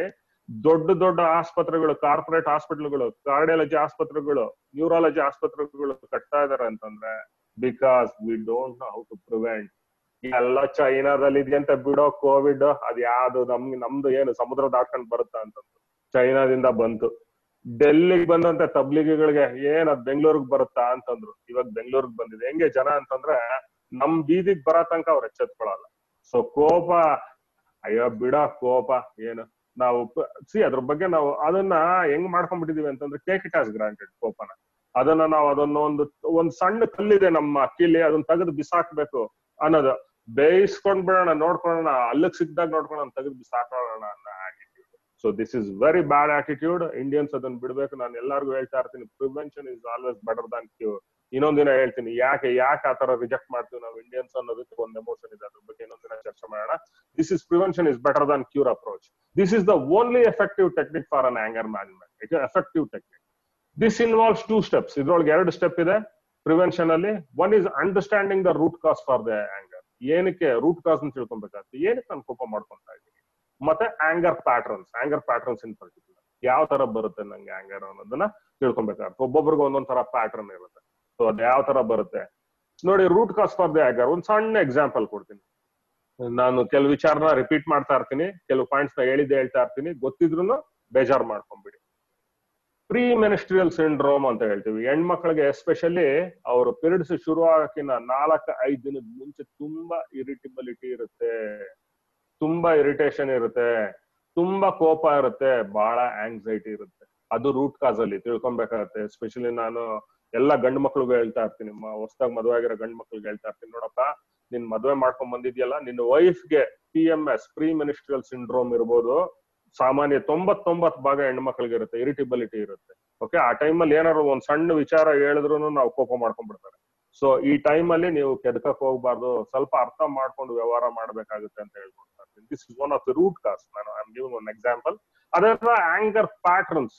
ಓಕೆ, ಆ ಪ್ರೀ ಮೆನಿಸ್ಟ್ರಿಯಲ್ ಸಿಂಡ್ರೋಮ್ ಇದ್ದಾಗ ಆ 4-5 ದಿನ ಆ ಪೀರಿಯಡ್ಸ್ ಶುರು ಆಗಕ್ಕಿನ್ನ, ಮೆನಿಸ್ಟ್ರಿಯಲ್ ಸೈಕಲ್ ಶುರು ಆಗಕ್ಕಿನ್ನ 4-5 ದಿನ ಮುಂಚೆ ತುಂಬಾ ಜಾಸ್ತಿ ಇರುತ್ತೆ. ಮತ್ತೆ ಅಸ್ವಾದಾಗ ಕೆಲವ್ರಿಗೆ ಯೋಚನೆ ಮಾಡಿ, ಅಸ್ವಾದಾಗ ತುಂಬಾ ಕೋಪ ಇರುತ್ತೆ, ಕಿರ್ಚಾಡ್ಬಿಡ್ತಾರೆ. ಹೊಟ್ಟೆ ತುಂಬಾ ತಿನ್ಬಿಟ್ರೆ ಏನೂ ಆಗಲ್ಲ. So it is related to our metabolism also. ತುಂಬಾ ದೊಡ್ಡ ಸಬ್ಜೆಕ್ಟ್ ಅದನ್ನು, ಇಂಪೇರ್ಡ್ ಗ್ಲೂಕೋಸ್ ಟಾಲರೆನ್ಸ್ ಅಂತೀವಿ. ಸೊ ಇಂಪೇರ್ಡ್ ಗ್ಲೂಕೋಸ್ ಟಾಲರೆನ್ಸ್ ಅಲ್ಲೂ ತುಂಬಾ ಕೋಪ ಜಾಸ್ತಿ ಇರುತ್ತೆ, ಅದನ್ನ ಅರ್ಥ ಮಾಡ್ಕೊಬೇಕಾಗುತ್ತೆ. ಆಂಗರ್ ಪ್ಯಾಟರ್ನ್ಸ್ ಇನ್ ಪರ್ಟಿಕ್ಯುಲರ್. Next, understanding anger. ನೋಡಿ, anger is A temporary madness. Osho ಹಿಂಗ್ ಹೇಳ್ತಾರೆ, anger is A temporary madness. ನಾನು ಕೋಪ ಮಾಡ್ಕೊಂಡಿದ್ದೆ ಅಂತಂದ್ರೆ ನಂಗೆ ಟೆಂಪರರಿ ಆಗಿ ಹುಚ್ಚಿಡಿದಿದೆ. ಸೊ ಅದನ್ನ ಅರ್ಥ ಮಾಡ್ಕೊಂಡ್ಬಿಡ್ಬೇಕು. You become angry because something R someone has done something against your expectations. ನಾನು ಪದೇ ಒಂದ್ ಪದನ ಯೂಸ್ ಮಾಡ್ತಾ ಇರ್ತೀನಿ, ಎಕ್ಸ್ಪೆಕ್ಟೇಷನ್ ಇರಬಾರ್ದು. Don't expect anything, you never be disappointed ಅಂತ. Don't expect anything, you never be disappointed ಅಂತ ಯಾವಾಗ್ಲೂ ಹೇಳ್ತಾ ಇರ್ತೀನಿ. ಎಕ್ಸ್ಪೆಕ್ಟೇಷನ್ ಇದ್ರೆ ಬಹಳ ನಮ್ಗೆ ಕೋಪ ಬರುತ್ತೆ, ಭಾವೋದ್ವೇಗ ಬರುತ್ತೆ. ಇಲ್ಲೋಂಗೆ you become angry because something R someone has done something against your expectation. ನಿರೀಕ್ಷೆಗೆ ವಿರುದ್ಧವಾಗಿ ಯಾರಾದ್ರೂ ಏನಾದ್ರು ಕೆಲಸ ಮಾಡಿದ್ರೆ ಖಂಡಿತ ಕೋಪ ಬರುತ್ತೆ. So expectation is A shelter. ನಾವೇನ್ ಎಕ್ಸ್ಪೆಕ್ಟ್ ಮಾಡ್ತಾ ಇರ್ತೀವಿ, we feel it's A shelter. It gives you secure feeling. So someone breaks your expectations is breaking your shelter. ಯಾರೋ ನನ್ನ ಶೆಲ್ಟರ್ ಹಾಳು ಮಾಡ್ತಾ ಇದಾರೆ ಅನ್ಸುತ್ತೆ, making you insecure and fearful. If you are fearful, definitely ಕೋಪ ಬರುತ್ತೆ. ನಿಮ್ಗೆ ಫಿಯರ್ ಇರೋನ್ಗೆ ಗ್ಯಾರಂಟಿ ಕೋಪ ಜಾಸ್ತಿ ಇರುತ್ತೆ. You become angry because you are a psychologically weak person. You become angry because you are a psychologically weak person. ತಿಳ್ಕೊಂಬಿಡಿ, ಇವತ್ತಿಂದ ನೋಡಿ ಹೆಂಗಾಗ್ಬಿಡುತ್ತೆ ಅಂತಂದ್ರೆ, ಈ ವರ್ಕ್ಶಾಪ್ ಅಟೆಂಡ್ ಮಾಡಿದ್ಮೇಲೆ ಕೋಪ ಮಾಡ್ಕೊಬೇಕು ಅಂತಂದ್ರೆ ನಾನು ಸೈಕಾಲಜಿಕಲ್ ವೀಕ್ ಅನ್ನೋದು ಒಂದು ಕ್ವಶನ್ ಬಂದ್ಬಿಡುತ್ತೆ. ಆ ತರ ಆಗ್ಬಿಡುತ್ತೆ. You become angry because you are psychologically weak person. ನನಗೆ ಯಾವಾಗ್ಲೂ ಹೇಳ್ತಾ ಇರ್ತಾರೆ, ನನ್ನ ಹತ್ರ ಕೌನ್ಸಿಲಿಂಗ್ ಬರೋರು, ಸರ್ ಹೆಣ್ಮಕ್ಳು ಹೇಳ್ತಾ ಇರ್ತಾರೆ, ನನ್ ಗಂಟ ಬೇಕು ಅಂತ ಕೆದಕಿ ಕೋಪ ಮಾಡ್ತಾರೆ ಸರ್, ಕೆದಕ್ತಾರೆ ಸರ್, ನಾನು ಸುಮ್ಮನೆ ಇರ್ತೀನಿ, ಬಂದ್ ಕೆದಕ್ತಾರೆ ಸರ್, ಎಷ್ಟು ಕೋಪ ಬಂದ್ಬಿಡುತ್ತೆ ಅಂತ ಕಿರ್ಚಾಡ್ಬಿಡ್ತೀನಿ ಸರ್ ಅಂತ ಹೇಳ್ತಾ ಇರ್ತಾರೆ. ನಾನ್ ಹೇಳ್ತೀನಿ, ನೋಡಿ, ನಾವು ನಾಯಿನ ಎಷ್ಟ್ ಸತಿ ಬೇಕಾದ್ರೂ ಬೌ ಅನ್ಸ್ಬೋದು. ಸುಮ್ನೆ ಒಂದು ಬೀದಿಲಿ ಹೋಗ್ತಾರ, ನನಗೆ ಉಶ್ಶನೆ ಅದು ಬೌ ಅಂತ ಬಗಳುತ್ತೆ. 100 ಸತಿ ಅನ್ನಿ, 100 ಸತಿ ಉಶ್ಶನಿ, 100 ಸತಿ ಬೌ ಅಂತೆ. ನಾಯಿ ಗೊತ್ತಾಗಲ್ಲ ಇವನ್ ಬೇಕು ಅಂತ ನಾನು ಕೆಳಗ್ತಾ ಇದ್ದಾನೆ, ಬೇಕು ಅಂತ ಕೋಪ ಬರೆಸ್ತಾ ಇದ್ದಾನೆ ಅಂತ ಗೊತ್ತಾಗಲ್ಲ. ಓಕೆ, ನಮ್ಗೆ ಮನುಷ್ಯರಿಗೆ ನಾವು ಕಾಗ್ನೇಟಿವ್ ಎಬಿಲಿಟೀಸ್ ಜಾಸ್ತಿ ಇರುತ್ತೆ, ನಮ್ಗೆ ಅರ್ಥ ಮಾಡ್ಕೊಳ್ಳೋ ಶಕ್ತಿ ಕೊಟ್ಟಿದ್ದಾನೆ ದೇವ್ರು. ಇವ್ನು ಬೇಕು ಅಂತ ಕೆದಕ್ತಾ ಇದ್ದಾನೆ. ನಾನ್ ಹೇಳ್ತೀನಿ, ಉದಾಹರಣೆ ಕೊಡ್ತೀನಿ, ಅಲ್ಲಮ್ಮ ಅವ್ನ್ ಬೇಕು ಅಂತ ಕೆದಕ್ತಾ ಇದ್ದಾನೆ ಅಂತ ಗೊತ್ತಾದಾಗ ನೀನ್ ಇನ್ನ ನಕ್ಕೊಂಡು ಸುಮ್ನಿರ್ಬೇಕು, ನೀನ್ ಯಾಕಮ್ಮ ರಿಯಾಕ್ಟ್ ಆಗ್ತೀಯ ಅಂತ ಹೇಳ್ತಾ ಇರ್ತೀನಿ. So it's not a great idea. ಯಾರಾದ್ರೂ ಬೇಕು ಅಂತ ಟ್ರಿಗರ್ ಮಾಡ್ತಾ ಇದಾರೆ ಅಂತಂದ್ರೆ ಇನ್ನ ಸಿಂಪಲ್ ಆಗಿ ಮ್ಯಾನೇಜ್ ಮಾಡೋದ್ ಕಲಿಬೇಕು, ಆ ಸಿಚುವೇಶನ್ ಇಂದ ದೂರ ಹೋಗ್ಬೇಕು, ನಕ್ಕೊಂಡು ಸುಮ್ನೆ ಆಗ್ಬಿಡ್ಬೇಕು. ಇಲ್ಲ ಅಂತಂದ್ರೆ ಯಾರನ್ನ ಅಂತಂದ್ರೆ ಬೋ ಅನ್ನೋದು ಯಾರು? So we are not animals. ಯಾರೋ ಬೇಕು ಅಂತ ನಮ್ಗೆ ಟ್ರಿಗರ್ ಮಾಡ್ತಾ ಇದಾರೆ ಕೋಪ ಅಂತಂದ್ರೆ ನಾವು ರಿಯಾಕ್ಟ್ ಆಗೋಂಗೆ ಇಲ್ಲ. So anger is a psychologically weak person. Anger comes to A psychologically weak person. Anger is fear in ಡಿಸ್ಗಸ್. Okay, ಒಪ್ಕೊಂಡ್ಲೇಬೇಕು. ಯಾರಿಗೆ ಭಯ ಜಾಸ್ತಿ ಇರುತ್ತೋ ಅವ್ನ ಕೋಪನೂ ಜಾಸ್ತಿ ಇರುತ್ತೆ. If your ego is hurt, you may become angry. If your ego is hurt, you may become angry. Ego itself is a disorder. Dissolve your ego as far as possible. ನೋಡಿ, ಯಾರಿಗಾರು ಈಗೋ hurt ಆದ್ರೆ ಕೋಪ ಬರುತ್ತೆ. ಅದಕ್ಕೆ ಹೇಳ್ತಾ ಇರೋದು ನಾನು, ಈಗೋನ ಕಡಿಮೆ ಮಾಡ್ಕೊಂಡ್ ಬನ್ನಿ. ಈಗೋನ ಎಂಪತಿಯಿಂದ ರೀಪ್ಲೇಸ್ ಮಾಡಿ, ಬೇರೆಯವ್ರ ತರ ಬೇರೆಯವ್ರ ಶೂಸ್ ನಲ್ಲಿ ನಿಂತ್ಕೊಂಡು ಯೋಚನೆ ಮಾಡಕ್ ಕಲಿಬೇಕು ನಾವು. ಆವಾಗ ಬಹಳ ಸಮಾಧಾನ ಇರುತ್ತೆ ಮನ್ಸಿಗೆ. ಅವ್ರು ಯಾವ ತರ ಯೋಚನೆ ಮಾಡ್ತಾ ಇದಾರೆ, ಎದುರುಗಡೆ ಇರೋರು ಯಾವ ತರ ಯೋಚನೆ ಮಾಡ್ತಾ ಇದಾರೆ ಅನ್ನೋದು ಯೋಚನೆ ಮಾಡ್ಕೊಂಡು ಮಾಡ್ಬೇಕು. ಮತ್ತೆ if you have inferiority complex, ಕೀಳರಿಮೆ ಇದ್ರೆ, R if you have abundant ಈಗೋ, ತುಂಬಾ ಈಗೋ ಜಾಸ್ತಿ ಇದ್ರೆ ಅಥವಾ ಕೀಳರಿಮೆ ಜಾಸ್ತಿ ಇದ್ರೆ, you lose your temper very very easily. Lose your temper very very easily. You lose your temper. Anger patterns ನೋಡಿ, ಪ್ಯಾಸಿವ್ ಆಂಗರ್ ಮತ್ತು ಓಪನ್ ಅಗ್ರೆಷನ್ ಎರಡು ತರ ಕ್ಲಾಸಿಫೈ ಮಾಡ್ಬೋದು. ಪ್ಯಾಸಿವ್ ಆಂಗರ್ ನೀವು ಗೊತ್ತಿರಬೇಕು. ಪ್ಯಾಸಿವ್ ಆಂಗರ್ ಅಗ್ರೆಷನ್ ಅಥವಾ ಪ್ಯಾಸಿವ್ ಆಂಗರ್ ಅಥವಾ passive aggression ಅಂತ ಹೇಳ್ತೀವಿ. ಪ್ಯಾಸಿವ್ ಅಗ್ರೆಷನ್ ಅಂತಂದ್ರೆ ಯಾರಿಗೋ ಒಬ್ಬ ಕೋಪ ನೋಡುತ್ತೆ, ಅವ್ರ ಏನ್ ಮಾಡ್ತಾರೆ, ಸೈಲೆಂಟ್ ಆಗ್ಬಿಡ್ತಾರೆ, ಹಿಂಜರ್ದ್ ಬಿಡ್ತಾರೆ, ವಿಡ್ರಾನ್ ಬಿಹೇವಿಯರ್, ವೆರಿ ಸೈಲೆಂಟ್. ತುಂಬಾ ಕೋಪ ಮಾಡ್ಕೊಂಡ್ಬಿಟ್ರೆ ಮಾತ್ ಬಿಟ್ಬಿಡ್ತಾರೆ. 2 ದಿನ 3 ದಿನ ಮಾತಾಡಲ್ಲ, ಊಟ ಸರಿಯಾಗಿ ಮಾಡಲ್ಲ, ನಿದ್ದೆ ಸರಿಯಾಗಿ ಮಾಡಲ್ಲ, ಹಿಂಜರಿಕೆ, ಯಾವ ಕೆಲಸನೂ ಮಾಡಲ್ಲ, ಪ್ರೊಕ್ರಾಸ್ಟಿನೇಟಿಂಗ್ ಥಿಂಗ್ಸ್, ಕೆಲಸ ಎಲ್ಲ ಪೋಸ್ಟ್ ಪೋನ್ ಮಾಡಕ್ ಶುರು ಮಾಡ್ಬಿಡ್ತಾರೆ. That is called as passive aggression. ಇದನ್ನ ಪ್ಯಾಸಿವ್ ಅಗ್ರೆಷನ್ ಅಂತೀವಿ. ನಾನು ಸುಮಾರು ಸತಿ ಹೇಳ್ತೀವಿ, ಓಪನ್ ಅಗ್ರೆಷನ್ ಅಂದ್ರೆ ಕಿರ್ಚಾಡ್ಬಿಡ್ತೀವಿ ನಾವು, ಕಿರ್ಚಾಡ್ಬಿಡ್ತೀವಿ ಅಥವಾ ಆಡ್ಕೊಂತೀವಿ, ರೆಡಿಕ್ಯೂಲ್ ಅಥವಾ ಸರ್ಕ್ಯಾಸಮ್. ಸೊ ಈ ತರ ಎಲ್ಲ ಮಾಡೋದು open aggression. Sometimes open aggression is better than passive aggression. ಆ ಕೋಪನ ತನ್ನಲ್ಲಿ ತಾನೇ ಒತ್ತಿಟ್ಕೊಂಡು ಯಾರ ಜೊತೆನೂ ಮಾತಾಡ್ದಂಗೆ, ಆ ಸಿಚುವೇಶನ್ ಇಂದ ಹಿಂದೆ ಹೋಗ್ಬಿಟ್ಟು ಅಥವಾ ಏನು ಕೆಲಸ ಮಾಡ್ದಂಗೆ ಒಬ್ಬೊಬ್ಬರ ರೂಮಲ್ಲಿ ಬಾಗ್ಲ ಹಾಕೊಂಡು ಕುತ್ಕೊಳ್ಳೋದು, ಊಟ ಬಿಟ್ಬಿಡೋದು 2 ದಿನ 3 ದಿನ ಅನ್ನೋದು, ಆ ತರ pattern is called as passive aggression. ಇದು ಬಹಳ ಡೇಂಜರಸ್. ಇದರಿಂದ ಆಂಗ್ಸೈಟಿ ಜಾಸ್ತಿ ಆಗುತ್ತೆ, ಮನೋದೈಹಿಕ ಕಾಯಿಲೆಗಳು ತುಂಬಾ ಜಾಸ್ತಿ ಆಗುತ್ತದೆ. Open aggression better. ಒಂದ್ಸತಿ ಕೂಗ್ಬಿಡ್ತೀವಿ, ಸುಮ್ನೆ ಆಗ್ಬಿಡ್ತೀವಿ. ಸೊ ಇಲ್ಲೂ ಲಿಮಿಟೇಷನ್ ಇದೆ. ನಾನು ಒಳ್ಳೇದು ಅಂತಂದ್ರೆ ಕೂಗಾಡಿ ಅಂತ ಹೇಳ್ತಾ ಇಲ್ಲ. ಸೊ ಅದನ್ನ ನಾವ್ ಯಾವಾಗ್ಲೂ ಈ ಕಾಂಪಿಟೆನ್ಸಿಸ್ ಜೊತೆ ರೀಪ್ಲೇಸ್ ಮಾಡ್ಬೇಕಾಗುತ್ತೆ. ನಮ್ ಕೋಪನ ಪಾಸಿಟಿವ್ ಕಾಂಪಿಟೆನ್ಸಿಸ್, ನಮ್ ಕ್ರಿಯೇಟಿವಿಟಿ, ನಮ್ ಹಾಬೀಸ್ ಇಂದ ರೀಪ್ಲೇಸ್ ಮಾಡ್ಬೇಕಾಗುತ್ತೆ. Replacement theory: replace your passive aggression and open aggression by assertive anger. ನಾವು ಅರ್ಥ ಮಾಡ್ಕೊಬೇಕು, ನನ್ಗೆ ಯಾವ ತರ ಕೋಪ ಬರ್ತಾ ಇದೆ, ಅದಕ್ಕೆ ರೂಟ್ ಕಾಸ್ ಏನು, ಕೋಪ ಮಾಡ್ಕೊಳ್ಳೋದಕ್ಕೆ, ಮತ್ತೆ ಅದ್ರ ಪ್ಯಾಟರ್ನ್ ಏನು ಅಂತ ತಿಳ್ಕೊಂಡು ಅಸರ್ಟಿವ್ ಆಂಗರ್, ಆ ಕೋಪನ ಒಳ್ಳೇದಕ್ಕೆ, ಒಳ್ಳೆ ಕಡೆ ಡೈವರ್ಟ್ ಮಾಡ್ಕೊಬೇಕಾಗುತ್ತೆ. ನಾವು ಕ್ರಿಯೇಟಿವ್ ಇಂಟೆಲಿಜೆನ್ಸ್ ನ ಇಂಪ್ರೂವ್ ಮಾಡ್ಕೊಂಡು, ನಾವು ಹಾಬೀಸ್ ಇಂಪ್ರೂವ್ ಮಾಡ್ಕೊಂಡು, ಸೊ ಅದನ್ನ ಒಳ್ಳೇದಕ್ಕೆ ಯೂಸ್ ಮಾಡ್ಕೊಬೇಕಾಗುತ್ತೆ ಆ ಆಂಗರ್ ನ. ಅದನ್ನ ಬಿಡೋದು ಕಲಿಬೇಕು. Prevention: remember, prevention should not chrome up your anxiety. ನೀವು ಅದನ್ನ ಕೋಪನ್ ಕಡಿಮೆ ಮಾಡ್ಕೊಳಕ್ ಹೋಗಿ ನಿಮ್ ಆಂಗ್ಸೈಟಿ ಲೆವೆಲ್ ಜಾಸ್ತಿ ಆಗಬಾರ್ದು. And it should not conduct the stress ಜಾಸ್ತಿ ಮಾಡಬಾರ್ದು, ಒತ್ತಡ ಜಾಸ್ತಿ ಮಾಡಬಾರ್ದು. ಪ್ರಿವೆಂಟಿವ್ ಟೆಕ್ನಿಕ್ಸ್ ನೋಡಿ, ಬ್ಯೂಟಿಫುಲ್ ಆಗಿರೋದು ಒಂದು ಟೆಕ್ನಿಕ್ ಹೇಳ್ಕೊಡ್ತೀನಿ ಇವತ್ತು. ಬಹಳ ಬಹಳ ಬಹಳ ಬಹಳ ಸಿಂಪಲ್ ಟೆಕ್ನಿಕ್ಸ್. ನಗ್ತೀರಾ ನೀವು ಇದನ್ನ ಹೇಳಿದ್ರೆ, ಏನ್ ಇಷ್ಟನ್ನ ಹೇಳ್ಕೊಡೋದಕ್ಕೆ ಬಂದ್ರ ನೀವು ಅಂತ ಹೇಳ್ತೀರಾ. ಅಷ್ಟು ಸಿಂಪಲ್ ಟೆಕ್ನಿಕ್, ಬಟ್ ಬಹಳ ತುಂಬಾ ಎಕ್ಸಲೆಂಟ್ ಆಗಿ ಕೆಲಸ ಮಾಡುತ್ತೆ. ಪ್ರಾಕ್ಟೀಸ್ ರಿಲ್ಯಾಕ್ಸೇಷನ್ ಮಾಡೋದು ಬಹಳ ಬಹಳ ಬಹಳ ಇಂಪಾರ್ಟೆಂಟ್. ಪ್ರತಿಯೊಬ್ರು ನಾನು ಹೇಳ್ತಾ ಇರ್ತೀನಿ, ಪ್ರತಿಯೊಬ್ರು ನನ್ನ ಕ್ಲಿನಿಕ್ ಪ್ರತಿಯೊಬ್ಬರಿಗೆ ಬರೋರ್ಗೆ ಹೇಳ್ತೀನಿ. ನಮ್ದು ಡಯಾಬಿಟಿಸ್, ಥೈರಾಯ್ಡ್ ಕ್ಲಿನಿಕ್ ಮತ್ತೆ ಮೆಂಟಲ್ ಹೆಲ್ತ್ ಕ್ಲಿನಿಕ್. ಓಕೆ, ನನ್ನ wife is endocrinologist. She practice ಡಯಾಬಿಟಾಲಜಿ, thyroid and other endocrine disorders treat ಮಾಡ್ತಾರೆ. ನಾನು ಡಯಟ್ ಕೌನ್ಸಿಲಿಂಗ್ ಮಾಡ್ತೀನಿ, ಮತ್ತೆ ನಾನು ಸೈಕೋಥೆರಪಿ ಮಾಡ್ತಾ ಇರ್ತೀನಿ. ಒಂದೇ ಕ್ಲಿನಿಕ್ ನಮ್ದು. ನಾನು ಬರೋರ್ಗೆಲ್ಲ ಪ್ರತಿ ದಿನಾನು ಬರೋರ್ಗೆ ನಾನು ಹೇಳೋದು, ಬೆಳಗ್ಗೆ ಎದ್ದು ಫ್ರೆಶ್ ಆಗಿ 40 minutes ವಾಕಿಂಗ್ ಹೋಗಿ. That is the greatest relaxation. Okay, ಈ ಮರಗಳಿದ್ರೆ ಅಥವಾ ಒಂದು ಪಾರ್ಕ್ ಇದ್ರೆ ಬೆಳಗ್ಗೆ ಎದ್ದು 6:30 7 ಗಂಟೆ ಆಗ್ಲಿ, 7 ಗಂಟೆಗೆ ಎದ್ದು ಸೀದಾ ಹೋಗ್ತಾರೆ. ಒಂದು ಬ್ರಷ್ ಮಾಡ್ಕೊಂಡ್ಬಿಟ್ಟು, ಹಲ್ಲು ಉಜ್ಕೊಂಡ್ಬಿಟ್ಟು, ಫ್ರೆಶ್ ಆಗಿ ಮಖ ತೊಳ್ಕೊಂಡು ವಾಕಿಂಗ್ ಹೋಗ್ಬೇಕು. That is the best relaxation. ಧ್ಯಾನ ಮಾಡ್ಬೇಕು, ಮೆಡಿಟೇಷನ್ ಮಾಡ್ಬೇಕು. Stress releasing R stress dissolving techniques such as guided ಸೊಮ್ಯಾಟೋಸೈಕಿಕ್ relaxation ಅಂತ ನಾವು ನಮ್ಮ ಕ್ಲಿನಿಕಲ್ ಕಂಡಕ್ಟ್ ಮಾಡ್ತಾ ಇರ್ತೀವಿ. ಗೈಡೆಡ್ ಸೊಮ್ಯಾಟೋಸೈಕಿಕ್ ರಿಲ್ಯಾಕ್ಸೇಷನ್ ಅಂದ್ರೆ ದೇಹ ಮನಸ್ಸು ಗೈಡ್ ಮಾಡ್ತೀವಿ. That is called as, sometimes it is called as NLP, neuro linguistic programming ಅಂತೀವಿ, ಅಥವಾ GNL ಅಂತೀವಿ, ಗೈಡೆಡ್ ನ್ಯೂರೋ ಲಿಂಗ್ವಿಸ್ಟಿಕ್ ಪ್ರೋಗ್ರಾಮಿಂಗ್ ಅಂತ. ವಿ ವಿಲ್ ಗೈಡ್, ಒಂದು ಮ್ಯೂಸಿಕ್ ಹಾಕಿ ಕೂಡಿಸಿ ಕಮಾಂಡ್ಸ್ ಕೊಟ್ಟು ಸೊಮ್ಯಾಟೋಸೈಕಿಕ್ ರಿಲ್ಯಾಕ್ಸೇಷನ್. ಸೊಮ್ಯಾಟೋ ಅಂತಂದ್ರೆ ದೇಹ, ಸೈಕಿಕ್ ಅಂದ್ರೆ ಮನಸ್ಸು, ದೇಹ ಮನಸ್ಸನ್ನ ರಿಲ್ಯಾಕ್ಸ್ ಮಾಡೋ ಟೆಕ್ನಿಕ್, GS ಟೆಕ್ನಿಕ್ ಅಂತ ಕರಿತೀವಿ. ಸೊಮ್ಯಾಟೋಸೈಕಿಕ್ ರಿಲ್ಯಾಕ್ಸೇಷನ್ ಪ್ರಾಕ್ಟೀಸ್ ಮಾಡ್ಬೇಕಾಗುತ್ತೆ. Try the who I am technique. ನಾನು ಲಾಸ್ಟ್ ಟೈಮ್ ಯಾರು ಅಟೆಂಡ್ ಮಾಡಿದ್ರು ಗೊತ್ತಿಲ್ಲ, ಅವ್ರಿಗೆ ಹೇಳಿದೀನಿ. ನಮ್ಮನ್ನ ನಾವೇ ಇಂಟ್ರಸ್ಪೆಕ್ಟ್ ಮಾಡ್ಕೊಬೇಕಾಗುತ್ತೆ, ನಮ್ಮನ್ನ ನಾವು ಅರ್ಥ ಮಾಡ್ಕೊಬೇಕಾಗುತ್ತೆ. ನನ್ನ ಪೊಸಿಷನ್ ಏನು, ಐ ಆಮ್ ಓಕೆನಾ, ಯಾವಾಗ್ಲೂ ಹೇಳ್ತಾ ಇದ್ದೆ ನಾನು, I am okay, you are okay position ಇರ್ಬೇಕು. ನಾಲ್ಕು ತರ ಹೇಳಿದ್ದೆ. I am okay, you are not okay. I am not okay, you are okay. I am also not okay, you are also not okay. I am okay and I am also, you are also okay, I am also okay ಅಂತ ಈ 4ನೇ position ಇರಬೇಕು. I am also okay, you are also okay position ಬರ್ಬೇಕು ನಾವು. ಅದನ್ನ try who I am technique. Next is improve your self, develop self soft skills continuously, break your personal rules of living, be optimistic, be positive and have hope. ನೋಡಿ optimistic ಆಗಿರ್ಬೇಕು. ಬೆಳಗ್ಗೆ ಎದ್ದ ತಕ್ಷಣ positive strokes ಅಥವಾ positive self talk ಅಂತ ಹೇಳ್ತೀವಿ. ನಾ ಬೆಳಗ್ಗೆ ಹೇಳ್ತಿದ್ದಂಗೆ ಹೆಂಗ್ ಹೇಳ್ತೀವಿ ಅಂತಂದ್ರೆ ಫಸ್ಟ್ ನಾವೇನ್ ಹೇಳೋದು ಹೇಳಿ, ಬೆಳಗ್ಗೆ ಎದ್ದು ಹೇಳ್ತಿದ್ದಂಗೆ ಫಸ್ಟ್ ಮುಖ ನೋಡೋದು ಮೊಬೈಲ್ ಮುಖ. ಎಷ್ಟು ಇದೆ ಅಂತಂದ್ರೆ ಕಣ್ಣು ಬಿಡ್ತಿದ್ದಂಗೆ ಮುಂಚೆ ಎಲ್ಲ ಕೈ ಉಜ್ಕೊಂಡು 2 ಕೈನು ನೋಡಿ ನಮ್ಮ ನಾಗಭೂಷಣ್ ಸರ್ ಕೊನೆಯಲ್ಲಿ ಹೇಳ್ಕೊಡ್ತಾರೆ ಏನ್ ಮಂತ್ರ ಅಂತ.